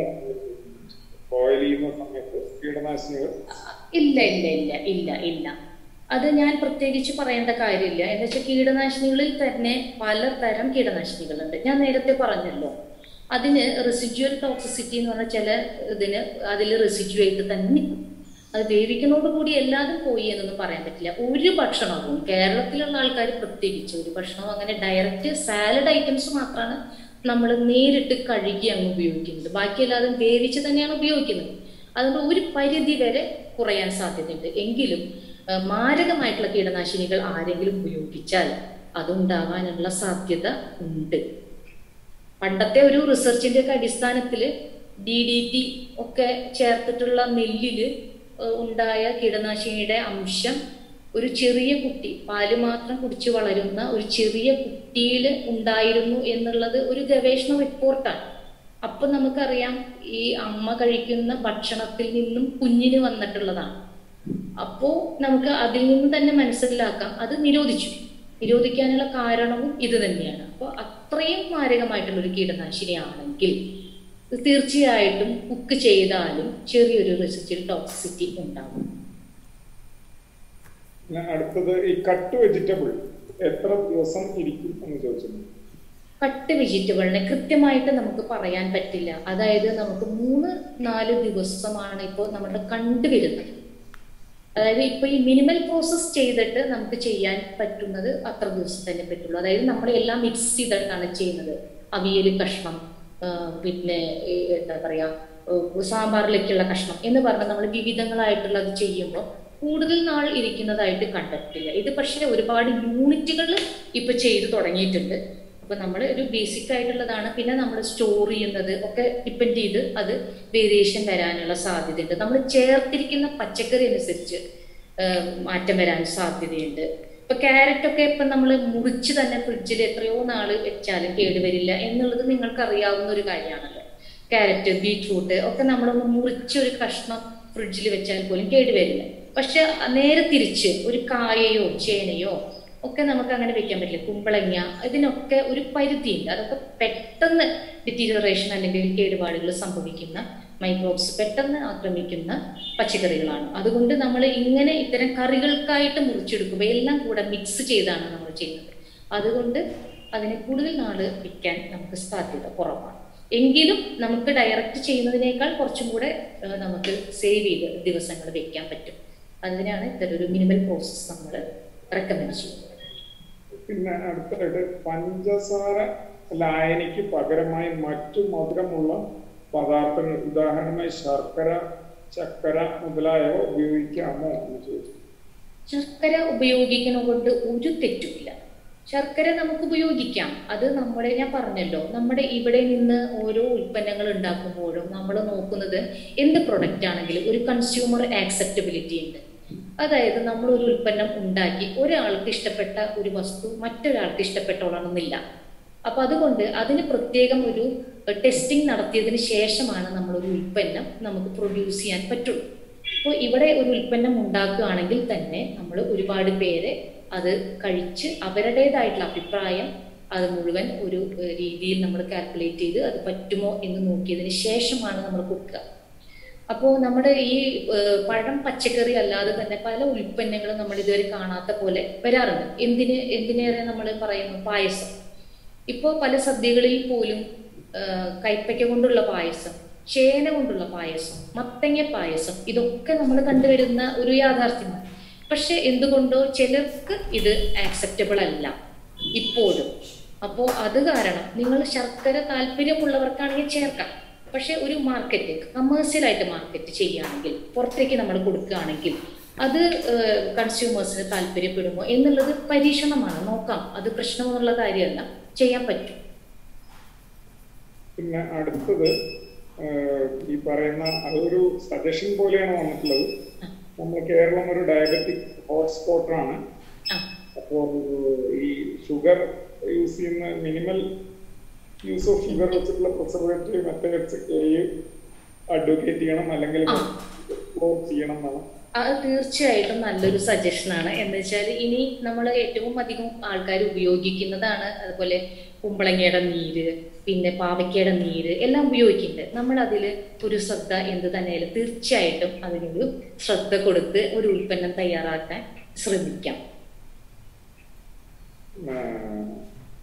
പിന്നെ ചോദിച്ചിട്ടുള്ളത് സ്കോപ്പ് ഓഫ് പ്രോസസ്ഡ് വെജിറ്റബിൾസ് എക്സ്പോർട്ടിനോ അല്ലെങ്കിൽ കേരളത്തിന്റെ അകത്ത് തന്നെ ഉണ്ടോ? Any success persons of small scale, വിജയകരമായി പ്രവർത്തിച്ചുകൊണ്ടിരിക്കുന്ന യൂണിറ്റുകൾ ഏതെങ്കിലും ഉണ്ടോ? ബന്ധപ്പെട്ട പോലെ സ്മോൾ സ്കെയിൽ യൂണിറ്റ് ആയാലും ഏതെങ്കിലും ഉണ്ടോ? ഉണ്ട്. അതായത് നിങ്ങൾക്ക് ഗൂഗിളിൽ സെർച്ച് ചെയ്താൽ തന്നെ കിട്ടും. അപ്പൊ അതിൽ പ്രോസസ്ഡ് മിനിമൽ പ്രോസസ്സിങ് അടിച്ചു കഴിഞ്ഞാൽ നമുക്ക് കിട്ടുന്നുണ്ട്. കട്ട് വെജിറ്റബിൾ എന്ന് അടിച്ചാൽ തന്നെ അതിൽ നന്നായിട്ട് ചെയ്യുന്നുണ്ട്. പക്ഷെ അവരെ എനിക്ക് ഡയറക്റ്റ് ഒന്ന് കോണ്ടാക്ട് ചെയ്യാൻ പറ്റിയിട്ടില്ല. പക്ഷെ അവർ നല്ല രീതിയിൽ ചെയ്യുന്നുണ്ട് എന്നുള്ളത് നമുക്ക് ഗൂഗിളിൽ കാണാനുണ്ട്. അതിൻ്റെ ഡീറ്റെയിൽ വേണമെങ്കിൽ ഇദ്ദേഹത്തിൻ്റെ നമ്പർ ഒന്ന് നോട്ട് ചെയ്ത് കഴിഞ്ഞാൽ നമുക്കൊന്ന് ആരെങ്കിലും ചെയ്യുന്നുണ്ടെങ്കിൽ നമുക്ക് കണ്ടുപിടിച്ച് കൊടുക്കാം. അതായത് ഇപ്പം നമ്മുടെ അറിവിലുള്ളത് വളരെ ചെറിയ യൂണിറ്റുകളാണ്. അത് അവർക്ക് തന്നെ ലോക്കൽ മാർക്കറ്റ് പോലെ ചെയ്യുന്നതാണ്. അപ്പോൾ നമ്മുടെ സൂപ്പർ മാർക്കറ്റുകളിലൊക്കെ വളരെ കാലമായി, വളരെ വർഷങ്ങളായിട്ട് കട്ട് വെജിറ്റബിൾ വരുന്ന സൂപ്പർ മാർക്കറ്റുകളുണ്ട്.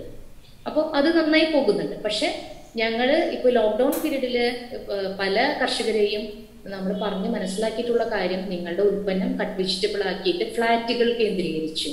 അധികം ആൾക്കാർക്ക് പുറത്തിറങ്ങാൻ പറ്റാത്തൊരു സാഹചര്യം ഉള്ളത് കൊണ്ട് ഈ കട്ട് വെജിറ്റബിളിന് നല്ല സ്കോപ്പാണ് എന്ന് തന്നെയാണ് ഞങ്ങളുടെ ഒരു കാഴ്ചപ്പാട്.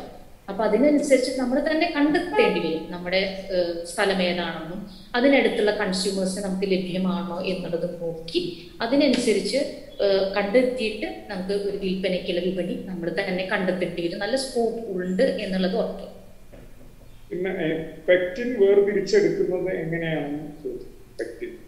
അത് നേരത്തെ പറഞ്ഞല്ലോ. നമ്മള് നേരത്തെ ഞാൻ പറഞ്ഞിരുന്നു. അത് ശരി, അത് നേരത്തെ പറഞ്ഞു. ഒന്നുമില്ല, വളരെ എളുപ്പത്തിൽ ചെയ്യാവുന്നതാണ്. നമ്മുടെ ചക്ക, പച്ച ചക്കയാണെങ്കിൽ കൂടുതൽ നല്ലത്. നമ്മൾ പച്ച ചക്ക ഉപയോഗിച്ചതിന് ശേഷം ചവിണി, മടല് ഇതെല്ലാം നമ്മൾ വേസ്റ്റാക്കി കളയും. അപ്പോൾ നല്ല ആ ചക്കയുടെ മുള്ളുള്ള ഭാഗം മാത്രം കളയാം. ഉള്ളിലുള്ള ആ വെള്ള പോർഷനും സ്പോഞ്ച് പോലെ ഇരിക്കുന്ന ആ ഭാഗമുണ്ട്, അത് കഷ്ണങ്ങളാക്കുക. ചവിണി എടുക്കുക. ഇതെല്ലാം എടുത്ത് വെള്ളത്തിൽ ഈക്വൽ ക്വാണ്ടിറ്റിയിലുള്ള വെള്ളം ഒഴിച്ചിട്ട് തിളപ്പിക്കാം. നമ്മൾ കഷ്ണങ്ങൾ നിരക്കെ വെള്ളം ഒഴിക്കാം. എത്ര ക്വാണ്ടിറ്റിയാണ് എടുത്ത് അതിൻ്റെ ഒപ്പം തന്നെ വെള്ളം ഒഴിച്ച് നന്നായി തിളപ്പിക്കാം. തിളപ്പിച്ചതിന് ശേഷം ഒരു 10-15 മിനിറ്റ് എങ്കിലും കുറഞ്ഞത് തിളപ്പിച്ചതിന് ശേഷം അത് അരിച്ചെടുക്കുക. അതിൽ ആ തിളപ്പിക്കുമ്പോൾ തന്നെ ഒരു അല്പം സിട്രിക് ആസിഡ് ചേർക്കുക. സിട്രിക് ആസിഡ് ചേർക്കുന്നത് നമ്മൾ ദീർഘനാൾ കേടുവരാതിരിക്കാനാണ്. അതല്ല വീട്ടിൽ ഉപയോഗിക്കാനാണെങ്കിൽ നിങ്ങൾ ഈ കെമിക്കൽ ഒന്നും ചേർത്തോളണം എന്ന് യാതൊരു നിർബന്ധവും ഇല്ല. എന്നിട്ട് അത് വീണ്ടും ആ വെള്ളം ഊറ്റി മാറ്റി വെച്ചതിന് ശേഷം ഇതേ കഷ്ണത്തിൽ കുറച്ച് അല്പം കൂടി വെള്ളം, അതിൻ്റെ ഒരു പകുതി വെള്ളം മതി. നമ്മൾ ആദ്യം നല്ലോണം നിറയ്ക്ക് വെള്ളം ഒഴിക്കാൻ പറഞ്ഞു. അതിൽ കുറച്ച് വെള്ളം കൂടി ചേർത്ത് അല്പനേരം കൂടി തിളപ്പിച്ച് കൂടുതൽ പെക്റ്റിൻ നമുക്ക് അതിന് എക്സ്ട്രാക്ട് ചെയ്ത് കിട്ടും. അത് കിട്ടിക്കഴിഞ്ഞാൽ ഇത് രണ്ടും മിക്സ് ചെയ്ത് പിന്നെ പഞ്ചസാര നമുക്ക് എത്ര പെക്റ്റിൻ കിട്ടിയോ അതിൻ്റെ അതേ ക്വാണ്ടിറ്റി പഞ്ചസാര ഇതോടൊപ്പം നന്നായി മിക്സ് ചെയ്ത് അടുപ്പത്ത് വെച്ച് ലോ ഫ്ലെയിമിൽ നന്നായിട്ട് കുറുക്കിയെടുത്ത് ഉണ്ടാക്കുന്നതാണ് നമ്മുടെ ജെല്ലി. ഇത് പേരയ്ക്കൊക്കെ നിങ്ങൾക്ക് ഒരുവിധം മൂത്ത് പഴുക്കാൻ പാടില്ല. അതിനേക്കാൾ തൊട്ട് മുമ്പുള്ള സ്റ്റേജിലുള്ള പേരയ്ക്കൊക്കെ വീട്ടിൽ ഉപയോഗിക്കാതിരിക്കുകയാണെങ്കിൽ അങ്ങനത്തെ ചെറിയ ചെറിയ കഷ്ണങ്ങളാക്കി വേവിച്ച് എടുത്ത് വയ്ക്കാം. ജാമിനേക്കാളും വളരെ സ്വാദിഷ്ടമായിട്ടുള്ളതും കുട്ടികൾക്ക് വളരെ താല്പര്യം ഉണ്ടാവും. ശരിക്കും ഒരു ഗ്ലാസ് പോലെയാണ് അതിൻ്റെ ഒരു നേച്ചർ. അത് ശ്രമിക്കാവുന്നതല്ല വീട്ടിൽ വളരെയധികം സുഖമായി. അതിന് ഒരു പ്രത്യേകത എന്താണെന്ന് വെച്ചാൽ നമ്മൾ ജാം ഉണ്ടാക്കുന്നതിനേക്കാളും മണമായിരിക്കും. അതിൻ്റെ മൊത്തം നമ്മുടെ ആ ഒരു ഫ്രൂട്ടിൻ്റെ തനതായിട്ടുള്ള രുചിയും മണവും നമുക്ക് അനുഭവപ്പെടും. അപ്പം അതിന് എസൻസ് ഒന്നും ചേർക്കേണ്ട യാതൊരു കാര്യമില്ല. ജെല്ലിയിലേക്ക് അത്രയും നല്ല അതാത് ഫ്രൂട്ടും, ചക്കയാണെങ്കിൽ ചക്കയുടെ, പേരയ്ക്കാണെങ്കിൽ പറയേ വേണ്ട അത്രയും മണം വരുന്ന നല്ല രുചിയും വരുന്ന ഒരു ഉൽപ്പന്നമാണ്. അത് ഇപ്പോൾ മനസ്സിലായിട്ടുണ്ടാവുമെന്ന് ഞാൻ വിചാരിക്കുന്നു. പെക്റ്റിൻ എടുക്കേണ്ടത്. ചേച്ചി, അതുപോലെ ഒരു ചോദ്യം, മുരിങ്ങ ഇല പറിച്ച് എത്ര ദിവസം ഇലയായി തന്നെ കൂടിയാണോ സൂക്ഷിക്കാൻ നല്ലതെന്ന് ചോദിച്ചു. മുരിങ്ങയില സാധാരണ പോളിത്തീൻ കവറിലായിട്ട് നമുക്ക് സൂക്ഷിക്കാം. റെഫ്രിജറേറ്ററിൽ താഴെ വെച്ച് ഇലക്കറികൾ എല്ലാതും റെഫ്രിജറേറ്ററിൽ ഫ്രീസറിനോട് ചേർന്നല്ല. ഇതെല്ലാം ട്രോപ്പിക്കൽ വെജിറ്റബിൾ എന്ന് പറയുന്ന ഒരു ഇതിലാണ് വരുന്നത്. അപ്പം നമ്മൾ അതൊന്ന് നമ്മുടെ മനസ്സിൽ എപ്പോഴും സ്റ്റോറേജ് വരുമ്പോൾ ഒന്ന് മനസ്സിലൊരു കാഴ്ചപ്പാടുണ്ടാവണം. ഇപ്പോൾ കൂടുതൽ തണുപ്പുള്ള രാജ്യങ്ങളിൽ കാണുന്ന ഒരു ഉൽപ്പന്നവും നമ്മുടെ ചൂട് കൂടിയ സ്ഥലത്ത് കാണുന്ന ഉൽപ്പന്നങ്ങളും തമ്മിൽ വ്യത്യാസമാണ്. ഇപ്പോൾ നേന്ത്രപ്പഴം നമ്മൾ ഒരിക്കലും ഫ്രീസറിൽ വെക്കരുത് സൂക്ഷിക്കാൻ. അത് അനുഭവിച്ച് അറിഞ്ഞവരുണ്ടാകും എന്ന് ഞാൻ പ്രതീക്ഷിക്കുന്നു. നേന്ത്രപ്പഴം എണ്ണ കൂടുതലുണ്ട്, എന്നാൽ നമുക്ക് ഫ്രിഡ്ജിൽ കൊണ്ടുവയ്ക്കാം എന്ന് വെച്ച് കഴിഞ്ഞാൽ കുറച്ച് ദിവസത്തിന് പിറ്റേ ദിവസം എന്ന് തന്നെ പറയാം അത് വല്ലാതെ ബ്ലാക്കൻ ചെയ്തു. ആദ്യം സ്പോട്ടുകളായിട്ട് വരും, പിന്നെ മൊത്തമായിട്ട് ബ്ലാക്കൻ ചെയ്തു. അപ്പോൾ നമുക്ക് നമ്മുടെ ഇവിടുത്തെ ഒരു ടെമ്പറേച്ചർ അനുസരിച്ച് അതിന് നമുക്ക് സൂക്ഷിച്ച് വെക്കാൻ പറ്റുള്ളൂ. അതുകൊണ്ട് നമ്മുടെ കേരളത്തിലെ കണ്ടീഷൻ വെച്ച് അത് പുറത്ത് വെച്ച് സൂക്ഷിക്കുക തന്നെയാണ് നല്ലത്.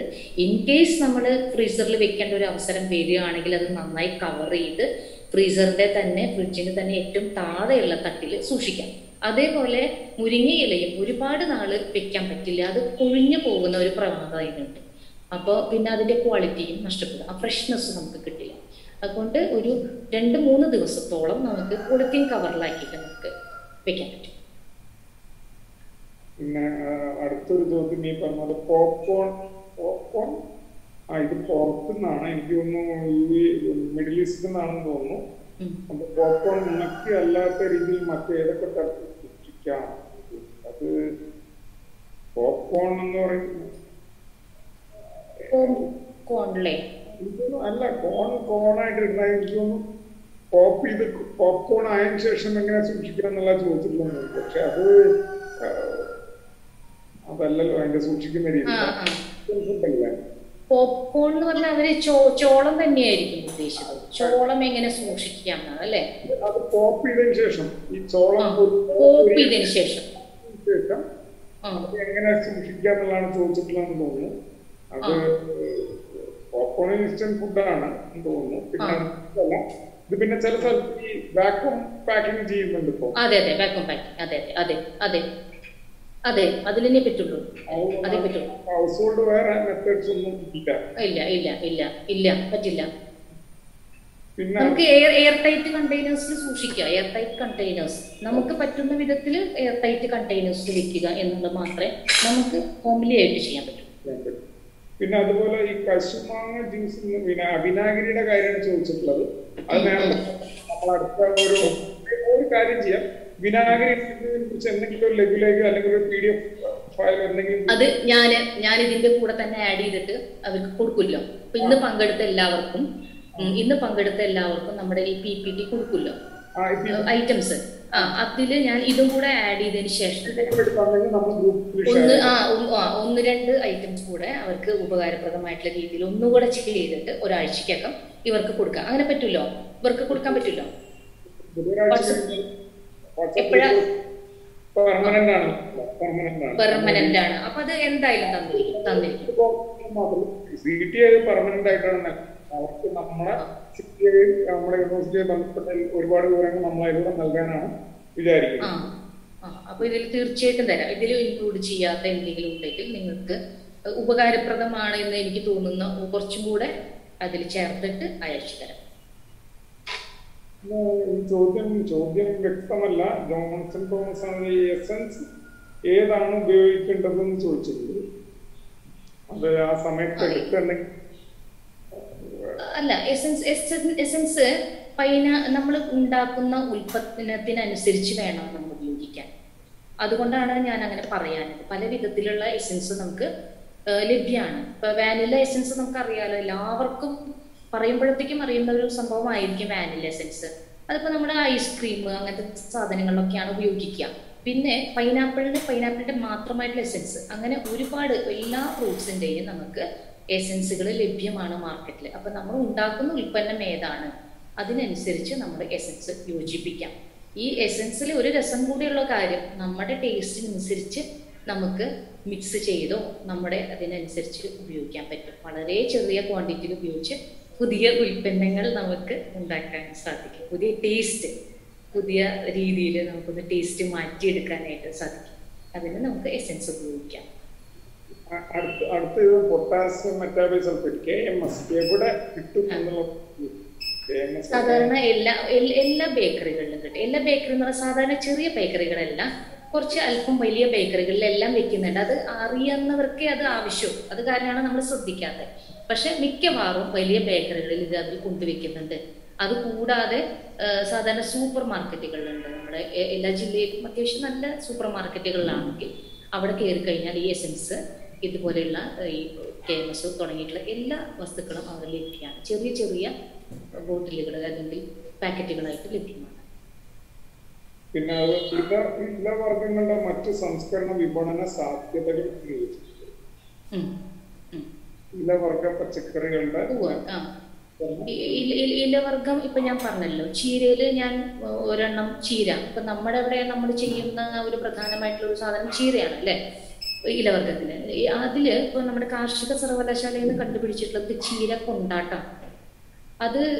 അതിന്റെ ഒരു രീതിയും കൂടെ ഞാൻ അതിൽ ഇട്ടുതരാം. അത് ചീര കൊണ്ടാട്ടം എന്ന് പറഞ്ഞാൽ നേരിട്ട് നമ്മൾ ചീര കൊണ്ടാട്ടാക്കല്ല, അതില് കുറച്ച് പൊടിയും കൂടെ ചേർത്ത് മിക്സ് ചെയ്ത് ഉരുളകളാക്കിയിട്ട് വറുത്തെടുക്കുന്ന ഒരു രീതിയാണ് ചെയ്തിട്ടുള്ളത്. അത് കുറെയൊക്കെ നമ്മുടെ നാട്ടറിവുകൾ, നിങ്ങളെ പോലെയുള്ള കർഷകരുടെയും എല്ലാം നാട്ടറിവുകളും കൂടി ചേർത്തിട്ടാണ് കാർഷിക സർവകലാശാലയിൽ നിന്ന് അങ്ങനെ ഒരു ഇത് ചെയ്തിട്ടുള്ളത്. പിന്നെ എന്ന് പറഞ്ഞു കഴിഞ്ഞാൽ അടുത്ത ഘട്ടം ഉള്ളത് നേരത്തെ പറഞ്ഞ ഈ വാക്യൂം ഡ്രയറിന്റെ ഒക്കെ കാര്യം പറഞ്ഞല്ലോ, അതുപോലെ പൊടിച്ചെടുത്തിട്ടുള്ള ഉൽപ്പന്നങ്ങൾ ലഭ്യമാണ്. അത് എനിക്ക് തോന്നുന്നു കേരളത്തിൽ ഉള്ളവർ തന്നെ അത് കയറ്റയക്കുന്ന എക്സ്പോർട്ടേഴ്സ് വരെ ഉണ്ട്. മുരിങ്ങയിലയുടെ പൊടി കിട്ടും. ഒരു പക്ഷെ ചിലർ ശ്രദ്ധിച്ചിട്ടുണ്ടാവും, മുരിങ്ങയില പൊടി കിട്ടും. പക്ഷെ നമ്മുടെ ഒരു ഇത് ആലോചിച്ചു കഴിഞ്ഞാൽ നമ്മുടെ നാട്ടിലൊരു വളരെ സിമ്പിളായിട്ട് കിട്ടുന്ന ഓരോ വീട്ടുവളപ്പിലുമുള്ള മുരിങ്ങയില വളരെ വില കൊടുത്ത് ഒരു ബോട്ടിലായി മുരിഞ്ഞ് പൊടിയായിട്ട് വാങ്ങാൻ ഉള്ള സാഹചര്യം വളരെ കുറവാണ്.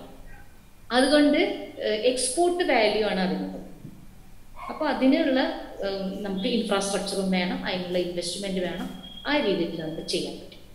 പിന്നെ നേരത്തെ പറഞ്ഞ പോലെ ഉൽപ്പന്നങ്ങൾ നമുക്ക് സ്ക്വാഷ് ഉണ്ടാക്കുന്നുണ്ട്. ഇപ്പോൾ ചെമ്പരത്തി പൂവിൽ നിന്ന് സ്ക്വാഷ് ഉണ്ടാക്കുന്നുണ്ട്, അതുപോലെ ചീരയിൽ നിന്നും സ്ക്വാഷ് ഉണ്ടാക്കാം. ഇങ്ങനെ നമുക്ക് ഈ പറയുന്ന ഉൽപ്പന്നങ്ങളെല്ലാതും കൂടി ഒന്ന് മാറ്റി നമുക്ക് നമ്മുടേതായിട്ടുള്ള ഒരു കാഴ്ചപ്പാടോടുകൂടി പുതിയ ഉൽപ്പന്നങ്ങൾ ഉണ്ടാക്കിയെടുക്കാൻ പറ്റും. നല്ല കളറുമാണ്, അത് ഉണ്ടാക്കിയെടുക്കാൻ പറ്റും. പിന്നെ അടുത്തത് മാഡം നമ്പർ, ഫോൺ നമ്പർ ഒന്ന് പറഞ്ഞു കഴിഞ്ഞാൽ അത് ഞാനിപ്പോ തന്നെ പറയാം. 9544 129 എല്ലാവർക്കും കിട്ടിയിട്ടുണ്ടാവുമെന്ന് വിചാരിക്കുന്നു. 9544 129 95 44 12 9 53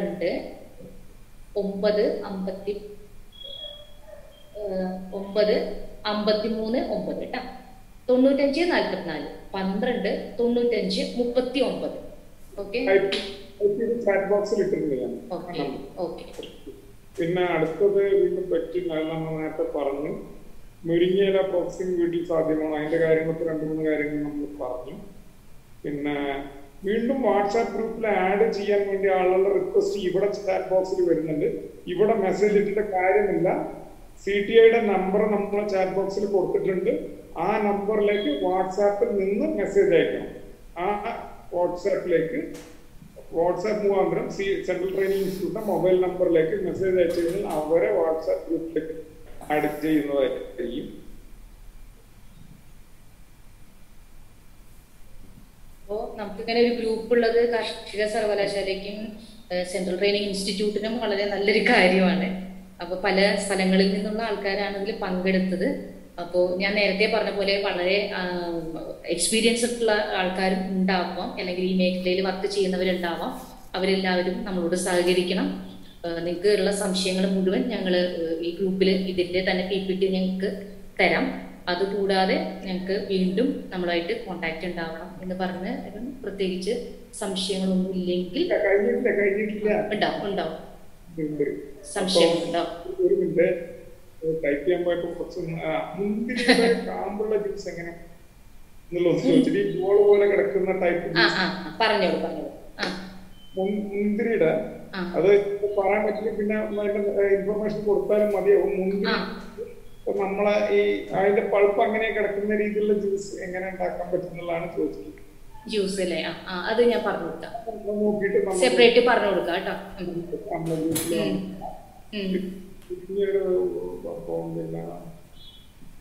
Can mushroom be preserved എന്ന് ചോദിച്ചിട്ടുണ്ട്.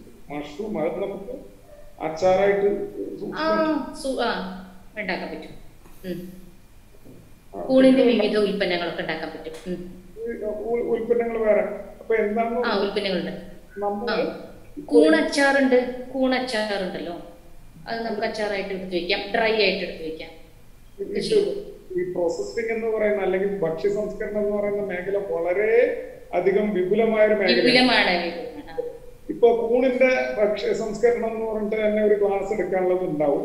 നമ്മൾ നോക്കാം. തുടർന്നുള്ള നമ്മുടെ സീരീസുകൾ നമ്മൾ കുറച്ചുകൂടി സ്പെസിഫിക് ആയിട്ടുള്ള ഇപ്പൊ ജനറൽ ആയിട്ടുള്ള കാര്യങ്ങൾ നമ്മൾ കൊടുക്കും.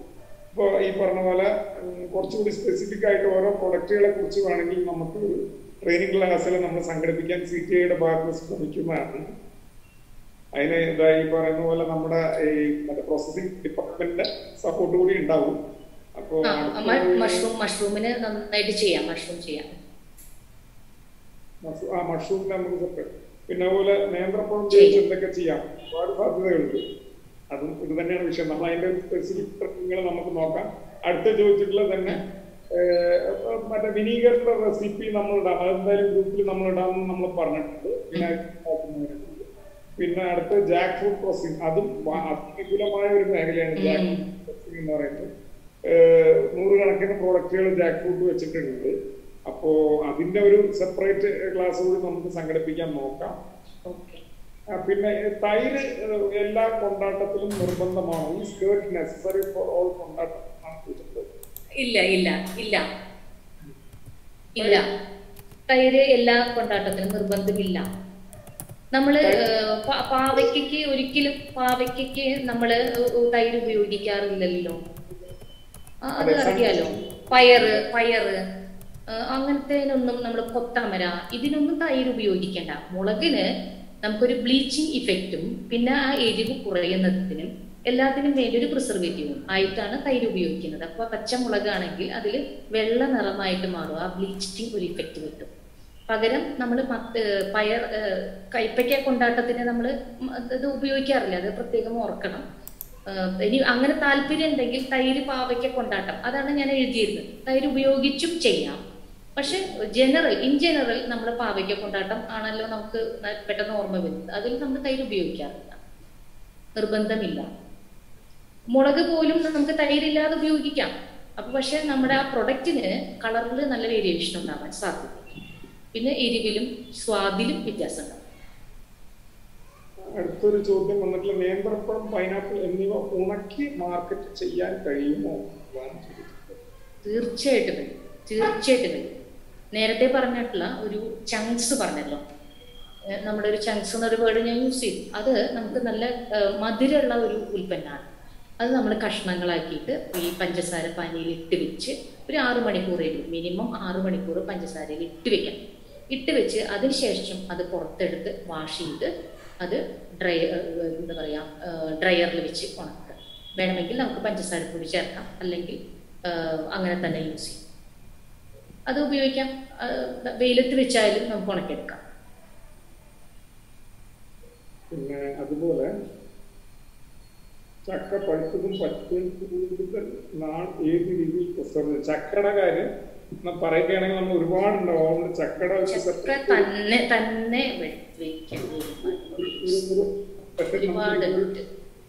ചക്കയ്ക്ക് മാത്രമായിട്ട് നമുക്ക് ഒരുപാട് പ്രൊഡക്റ്റ് ഉണ്ട്.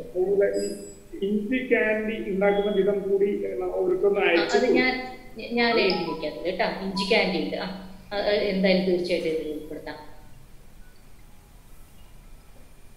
പിന്നെ അതുപോലെ കൂണ്, വിനാഗിരി, ഇഞ്ചി കാൻഡി ആണ് ഇപ്പൊ ആവശ്യം അല്ലെ. ചീര കൊണ്ടാട്ടം ഉണ്ടാക്കുന്നത് മറക്കാതെ അയക്കണം. ശരി ശരി, തീർച്ചയായും.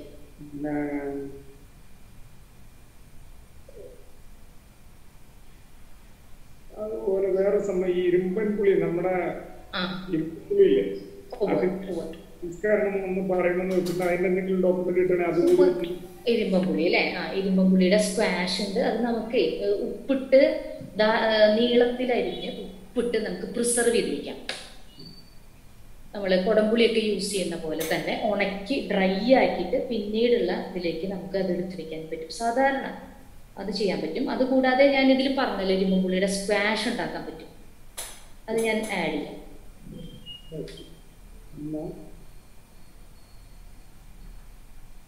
മാംഗോ സീഡ് പ്രോസസ്സിംഗ് എന്ന് ചോദിച്ചിട്ടുണ്ട്.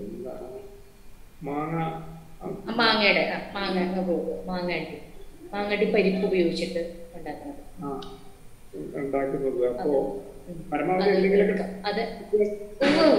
അരുൺ, അത് ധാരാളം ഉണ്ട്. ഞാൻ അതാണ് തുടക്കത്തിലേ നമ്മുടെ അംഗങ്ങളോട് പറഞ്ഞത്, ഒരു വിപുലമായിട്ടുള്ള കാര്യമാണ് നമ്മുടെ. അപ്പൊ എല്ലാം ചെയ്തില്ല, ഞാൻ കൊണ്ടാട്ടം എന്ന് പറഞ്ഞു കഴിഞ്ഞാൽ അത് മാത്രം അങ്ങനെയാണ് ചെയ്തു തന്നത്. അതിൽ നിങ്ങൾ ക്ഷമിക്കണം, നിങ്ങൾക്ക് ആവശ്യമുള്ളപ്പോൾ എപ്പോഴായാലും നമ്മളോട് ചോദിക്കാം. എല്ലാം കൂടെ നമ്മൾ കേൾക്കുമ്പോൾ നമുക്ക് മനസ്സിലാവില്ല. ഇത് വേറൊരു പിന്നെ സമയപരിമിതി ഒരു വലിയ വിഷയമാണ്. ഉണ്ട് ഉണ്ട് ഉണ്ട് ഉണ്ട്. സിട്രിക് ആസിഡ് അല്ലെങ്കിൽ മറ്റേ പൊട്ടാഷ്യം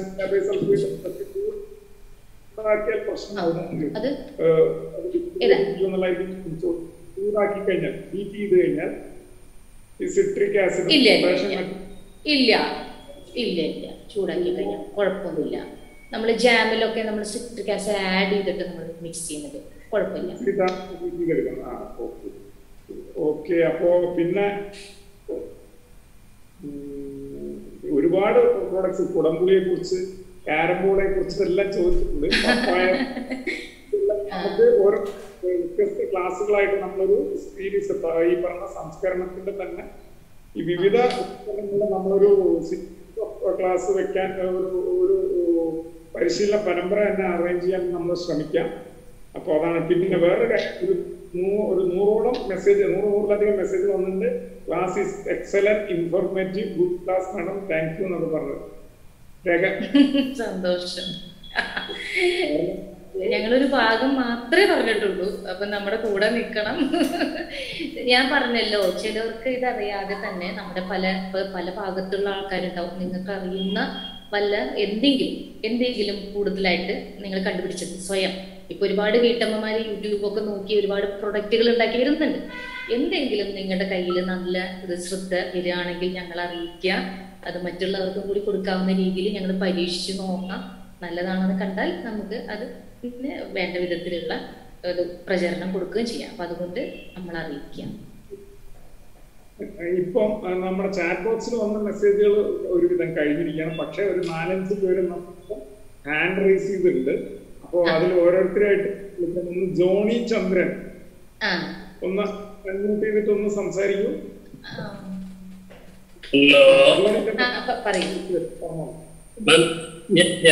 ഞാൻ ജോണി ചന്ദ്രൻകുന്നേലാണ്. ചന്ദ്രൻകുന്നേൽ മുട്ടം തൊടുപുഴക്കാരനാണ്. നല്ല ക്ലാസ് ആയിരുന്നു. അപ്പൊ എനിക്ക് 2-3 കാര്യങ്ങൾ ഞാനൊന്ന് പറഞ്ഞോട്ടെ. പറഞ്ഞോളൂ. ഹലോ, നല്ല മഴയാണ്, അതുകൊണ്ട് കുറച്ച് ഡിസ്റ്റൻസ്.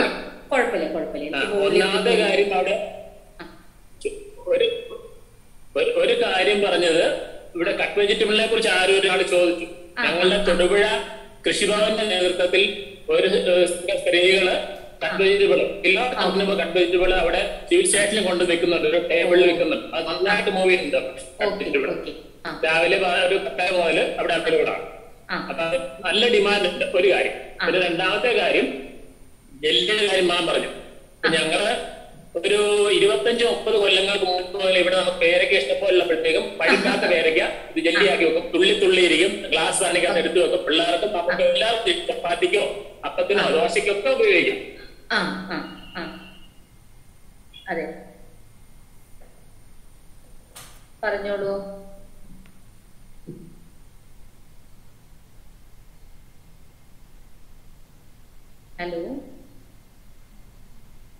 ഹലോ, മഴയുണ്ടെന്ന് പറഞ്ഞായിരുന്നു. ആളെ വിളിക്കാം.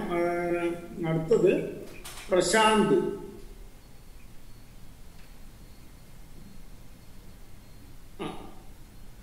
പ്രശാന്ത് അൺമ്യൂട്ട് ചെയ്തിട്ട് സംസാരിച്ചോളൂ. ഹലോ.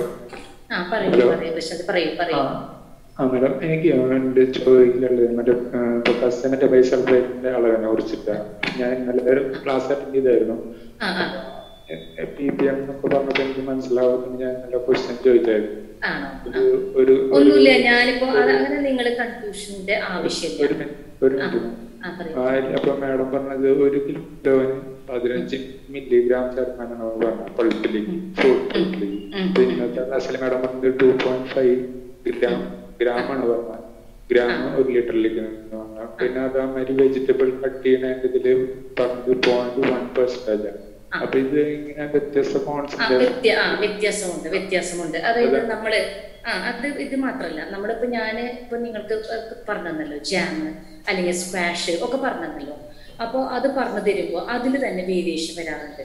എന്ന് പറഞ്ഞാൽ അതിൽ ചില ഫ്രൂട്ട്സിന് മധുരം ഓൾറെഡി കൂടുതലുണ്ടാവും, ചിലത് ഫ്രൂട്ട്സ് വളരെ കുറവായിരിക്കും. അപ്പോൾ ഞങ്ങൾ ഇവിടെ ഒരു റിഫ്രാക്ടോമീറ്റർ ഉണ്ട്. അത് വെച്ച് കഴിഞ്ഞാൽ നമുക്ക് ടോട്ടൽ സോളിബിൾ സോൾട്ട് എന്ന് പറഞ്ഞിട്ട് അതിൻ്റെ ഉള്ളിൽ എത്ര കണ്ടന്റ് ഉണ്ട് എന്നുള്ളത് കണ്ടുപിടിക്കാൻ പറ്റും. അതിനനുസരിച്ചാണ് ഷുഗർ ചേർക്കുന്നതൊക്കെ. അപ്പോൾ പുറമേയുള്ള ആൾക്കാർക്ക്, നിങ്ങളെപ്പോലുള്ളവർക്ക് അത് പെട്ടെന്ന് എന്താണെന്ന് മനസ്സിലാവില്ല, പക്ഷെ സ്റ്റാൻഡേർഡാണ്. അപ്പോൾ ഇത് വെച്ച് കഴിഞ്ഞാൽ ഈ ഒരു രീതിയിൽ പ്രിപ്പയർ ചെയ്താൽ നമുക്ക് ദീർഘനാൾ അത് കേടുവരാതിരിക്കും. പകരം നേരത്തെ പറഞ്ഞല്ലോ, ചിലപ്പോൾ നമ്മൾ ഉണ്ടാക്കുന്ന കറികളിലായാലും കൂടുതൽ എന്തെങ്കിലും ഒരു കണ്ടന്റ് കൂടിപ്പോയി കഴിഞ്ഞാൽ പെട്ടെന്ന് നാശം അറിയാലോ. അപ്പൊ നമുക്ക് സേഫർ ആയിട്ടുള്ള ക്വാണ്ടിറ്റിയാണ് അതിൽ പറഞ്ഞിട്ടുള്ളത്. അപ്പൊ അതിൽ ചെറിയ വേരിയേഷൻ ഒക്കെ വരും. ഇപ്പൊ നമ്മൾ പഴുപ്പ് ഞാൻ പറഞ്ഞല്ലോ, നിങ്ങൾ ചക്കയോ അല്ലെങ്കിൽ മാമ്പഴം കൂടുതൽ ഉണ്ടാകുന്ന സമയത്ത്, കുറേ മാമ്പഴം അല്ലെങ്കിൽ പൈനാപ്പിൾ ഉണ്ടാകുന്ന സമയത്ത് നമുക്ക് വീട്ടിൽ നിറയെ പഴുപ്പുണ്ടാക്കി എടുക്കും. എല്ലാം ഇതൊക്കെ തെളിച്ചെത്തി മിക്സിയിൽ അടിച്ച് 1 കിലോ ഉണ്ടെങ്കിൽ അതിൽ ഒരു 2.5 gram potassium മെറ്റബൈസൾഫേറ്റ്, 5 gram citric acid എന്നുള്ള രീതിയിൽ വെച്ച് നോക്കും. അത് സേഫാണ്, എല്ലാത്തിനും സേഫാണ്. പിന്നെ ഓരോ പ്രൊഡക്റ്റ് ഉണ്ടാക്കുമ്പോൾ ചെറിയ വേരിയേഷൻ, ഇവിടുത്തെ ഒരു സ്റ്റാൻഡർഡൈസേഷന്റെ മാറ്റം കൊണ്ട് അങ്ങനെ വരുന്നതാണ് കേട്ടോ. ഓക്കെ, 2.5 gram വെച്ചിട്ട് ആഡ് ചെയ്യാം, അതിന് കുഴപ്പമില്ല. ഇല്ല. അപ്പൊ നിങ്ങൾ അതായത് നമ്മളിത് നോക്കുമ്പോഴേ ഇതിൽ നോക്കിയിട്ട് ചെയ്യാം. അതായത് ഒരു റെസിപ്പി തരുമ്പോ അതിന് ചെറിയൊരു മാറ്റം നമ്മൾ അങ്ങനെ വന്നതുകൊണ്ട് ഒന്നും സംഭവിക്കൊന്നുമില്ല. പക്ഷെ ഇന്നലെ പറഞ്ഞത് ഒരു 15 മില്ലിഗ്രാമാണ്, ഇപ്പൊ മാഡം പറയുന്നത് 2.5 ഗ്രാമാണ്. വളരെ വേരിയേഷൻ ഉണ്ട്, അതാണ് ചോദിച്ചതാണ്. അതെന്തെങ്കിലും ചിലപ്പോൾ തെറ്റി പറ്റിയിട്ടുണ്ടാവാം, അത് പറയാൻ പറ്റില്ല. ഞാൻ നോക്കാം, ചെക്ക് ചെയ്യാം കേട്ടോ. നിങ്ങൾക്ക് ഉള്ളതിൽ ഐറ്റംസിന്റെ ഓരോ റെസിപ്പി അനുസരിച്ച് കറക്റ്റ് ആയിട്ട് അതിൽ തന്നിരിക്കും. നമുക്ക് ശരിക്കും മെയിൻ ആയിട്ട് വരുന്നത് മാംഗോന്റെ പൾപ്പാണ്. അപ്പൊ അതിലേക്ക് 2.5 gram വെച്ചിട്ട് ആഡ് ചെയ്യാം. മതി, അത് മതി. Okay ma'am, thank you.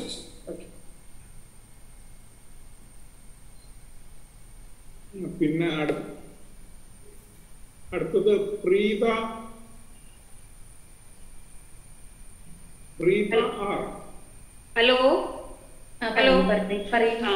അല്ല മാം, ഈ വെണ്ടക്ക വഴുതന ഇതൊക്കെ കൊണ്ടാട്ടം ഉണ്ടാക്കുമ്പോൾ മട്ടൻ ചെയ്യുന്ന പോലെ തന്നെ ചൂടുവെള്ളത്തിലിട്ടോ അല്ലെങ്കിൽ തിളപ്പിച്ചിട്ടാണോ ചെയ്യേണ്ടത്, അത് ഡയറക്റ്റ് ഡ്രൈ ചെയ്യണോ?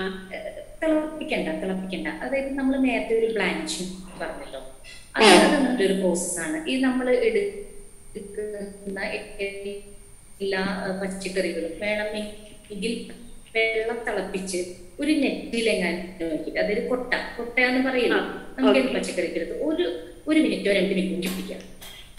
മാക്സിമം 5 മിനിറ്റ് പിടിക്കാൻ പറ്റും തിളച്ച വെള്ളം.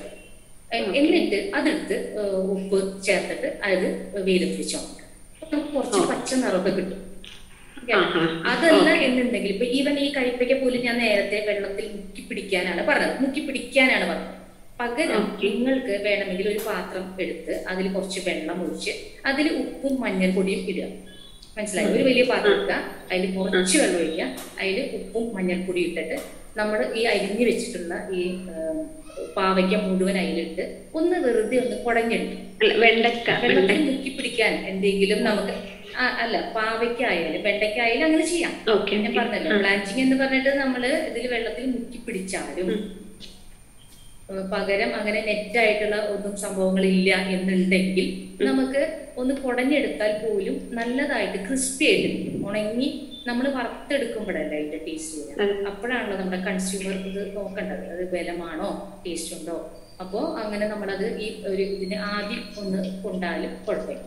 ഇനിയിപ്പോ അപ്പച്ചെമ്പിൽ ജസ്റ്റ് ഒന്ന് ആവി കയറ്റിയാലും അങ്ങനെ ആയിരിക്കും. ഒന്ന് ആവി കൊള്ളിച്ചും എടുക്കാം, എങ്ങനെ വേണമെങ്കിലും. പക്ഷെ ഒരുപാട് വെന്ത് പോകരുത്. ശരി. അപ്പോ അടുത്തത് അജയൻ.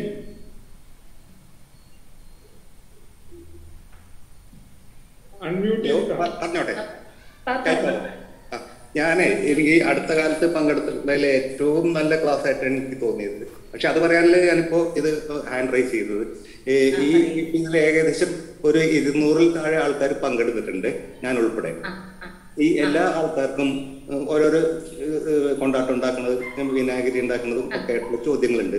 പക്ഷെ അതെല്ലാം ഈ സമയപരിധിക്കുള്ളിൽ എല്ലാ കാര്യങ്ങൾക്കും മറുപടി പറഞ്ഞ് തീർക്കാനാവില്ല എന്നുള്ളത് കൊണ്ട് ഞാൻ എന്റേതായിട്ട് പുതിയ ചോദ്യങ്ങളൊന്നും ചോദിക്കുന്നില്ല. പക്ഷെ ഈ പറയട്ടെ മാം, ഈ പങ്കെടുത്തിട്ടുള്ള എല്ലാ ആൾക്കാരുടെയും ഈ അഭിപ്രായങ്ങളും അല്ലെങ്കിൽ നിർദ്ദേശങ്ങളും ഒക്കെ അനുസരിച്ചിട്ട് ഈ സംസ്കരണവുമായിട്ട്, പച്ചക്കറി പഴവർഗ്ഗങ്ങളുടെ സംസ്കരണവുമായി ബന്ധപ്പെട്ട് വന്നിട്ടുള്ള അന്വേഷണങ്ങളുടെയും അഭിപ്രായങ്ങളുടെയും അടിസ്ഥാനത്തിൽ സംബന്ധമായിട്ടുള്ള ക്ലാസുകൾ ഇനിയും സംഘടിപ്പിക്കണമെന്ന് അരുൺ സാറിനോടും മാഡത്തിനോടും CTI അത് മാത്രമല്ല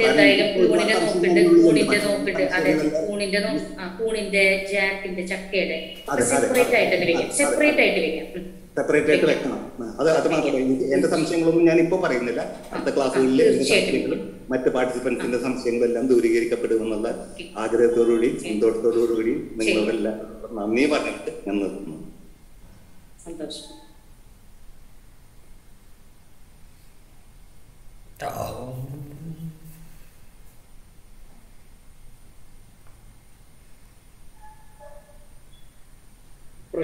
പ്രശാന്ത് CP. എന്താണ് ചോദിച്ചത്? ഇപ്പൊ ചോദിച്ചല്ലോ. ചോദിച്ചു. ശോഭ രവി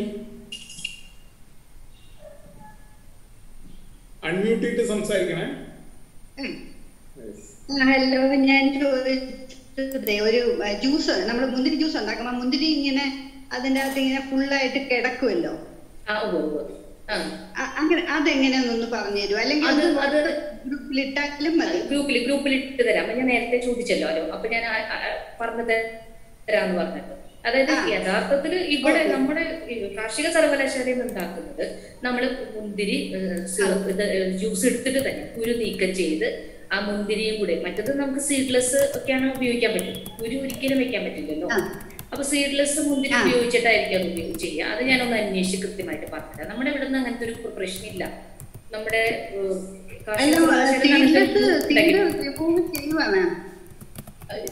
റിമൂവ് ചെയ്തിട്ട് എടുത്തിട്ടുണ്ട് അല്ലെ? അതായത് ഞാനിപ്പോ പറയുന്നത് നമ്മുടെ കാർഷിക സർവകലാശാലയുടെ രീതിയാണ് ഞാനിവിടെ പറഞ്ഞിട്ടുള്ളത്. പക്ഷെ ചിലവര് ഈ മുന്തിരി തന്നെ നല്ലോണം വേവിച്ച്, ഇത് ഞങ്ങള് ഫ്രഷ് മുന്തിരി ജ്യൂസ് എടുക്കാൻ പറയുമ്പോ നന്നായി വേവിച്ചെടുക്കുന്നവരുമുണ്ട്, വേവിച്ച് അതിന്റെ പൾപ്പെടുത്ത് ചെയ്യുന്നവരുമുണ്ട്. അപ്പൊ അതാണ് ഞാൻ പറഞ്ഞത്, നേരിയ മാറ്റം ഉണ്ടാവാം. അപ്പൊ ഇത് ഞാൻ കണ്ടുപിടിച്ച് കടിക്കാൻ കിട്ടും നമുക്ക്. ഞാൻ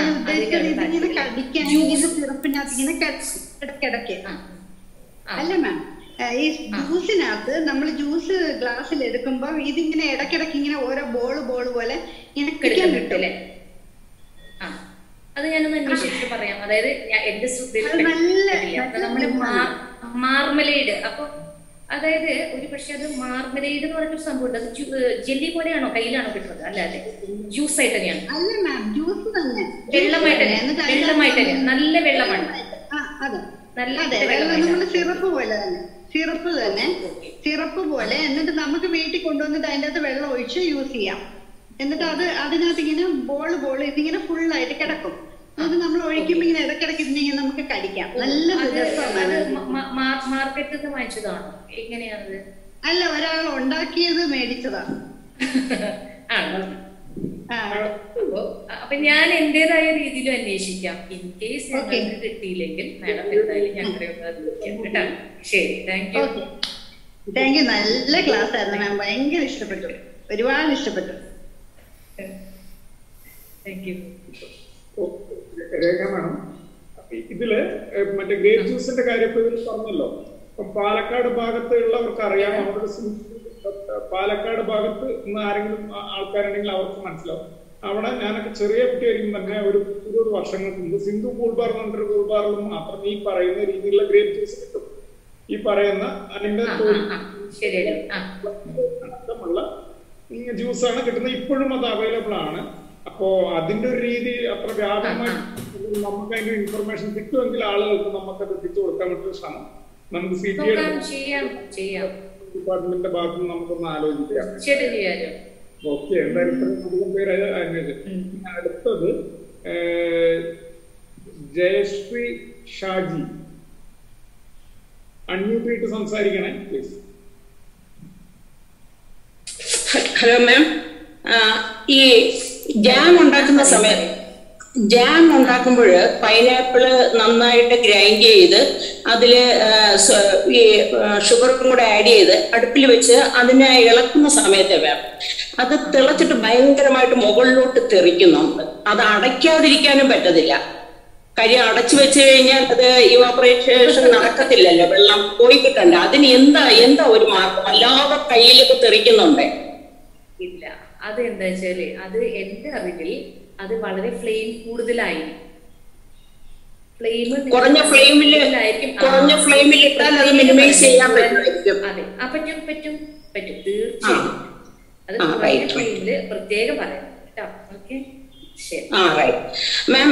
അതുപോലെ ബ്ലാഞ്ചിങ് മാം ഇപ്പൊ പറഞ്ഞത് കൂടുതലും ഈ ഉണക്കിയെടുക്കാനുള്ള സാധനങ്ങൾ അല്ലാതെ ഈ തിളച്ച വെള്ളത്തിൽ ഇട്ട് കഴിഞ്ഞിട്ട് ഇമ്മീഡിയറ്റ് തണുത്ത വെള്ളത്തിലോട്ട് ഇട്ട് നമുക്ക് വളരെ ചെറിയ രീതിയിൽ മിക്കവാറും ഉള്ള എല്ലാ പച്ചക്കറികളും പ്രിസർവ് ചെയ്ത് അത് ഒരു വർഷത്തോളം ചീത്തയാകാതെ നമുക്ക് അതിന്റെ ആ പുതുമ നഷ്ടപ്പെടാതെ നമുക്ക് സൂക്ഷിക്കാൻ കഴിയുന്നുണ്ട് മാം.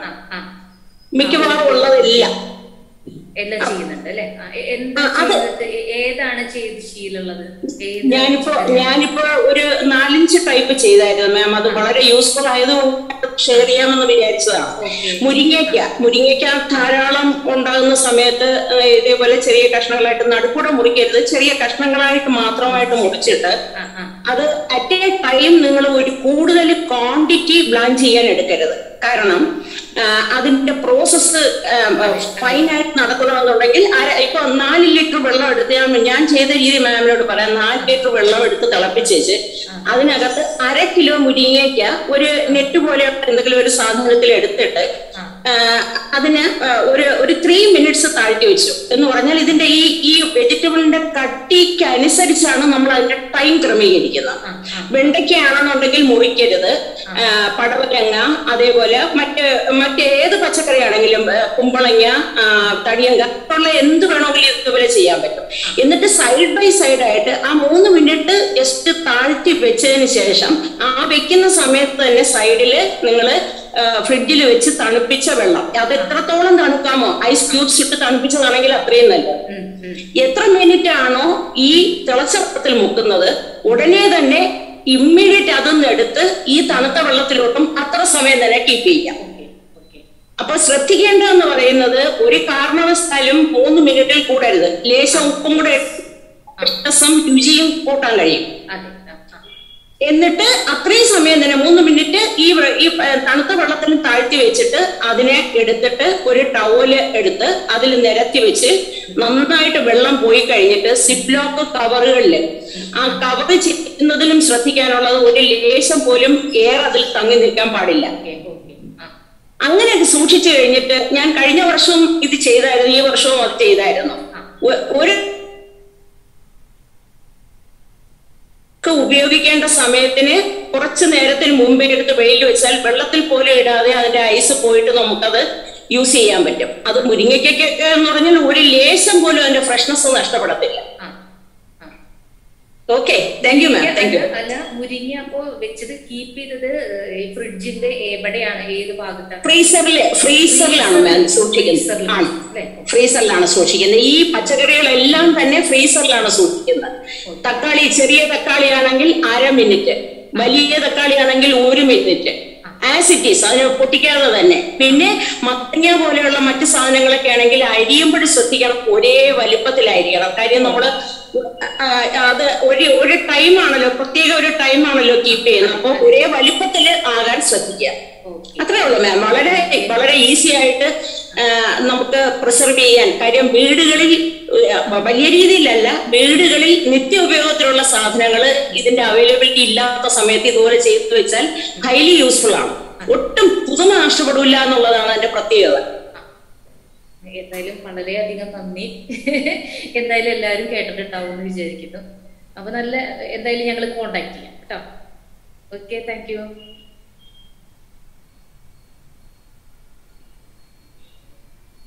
അടുത്തത്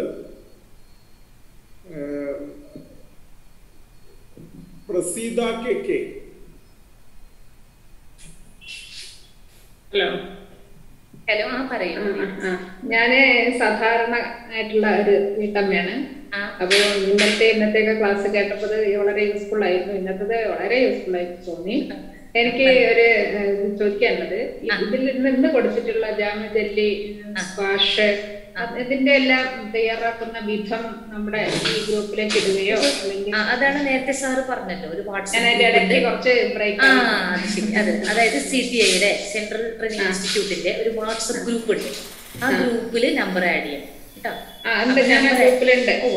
അപ്പൊ പിന്നെ അതില് തന്നെ നമ്മൾ പുതിയ ഇതൊക്കെ അയക്കാം കേട്ടോ. അതേപോലെ തന്നെ സീസണബിൾ ആയിട്ടുള്ള സാധനങ്ങളുടെ ചെയ്യുന്ന രീതിയും ഇനിയുള്ള ദിവസങ്ങളിൽ വരുമെന്ന് പ്രതീക്ഷിക്കാം.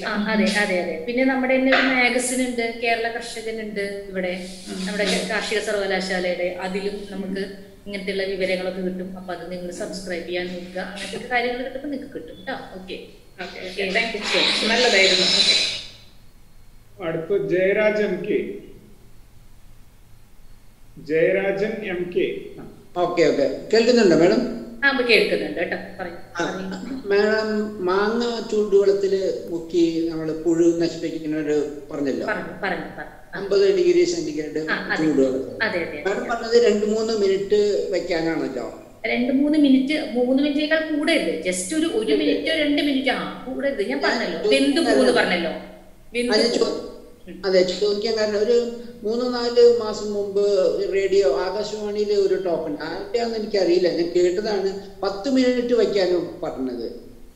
10 മിനിറ്റ് വേണ്ട വേണ്ട വേണ്ട അല്ലേ? 10 മിനിറ്റ് വേണ്ടി വരില്ല. ഞാൻ പറഞ്ഞത് എന്താ അറിയോ, ഇത് നമ്മുടെ മാങ്ങേനൊക്കെ ഡിപ്പെൻഡ് ചെയ്തിരിക്കും. നമ്മൾ അതാണ് തൊലി കട്ടിയുള്ളതായിരിക്കാം, ചിലത് തൊലി കട്ടി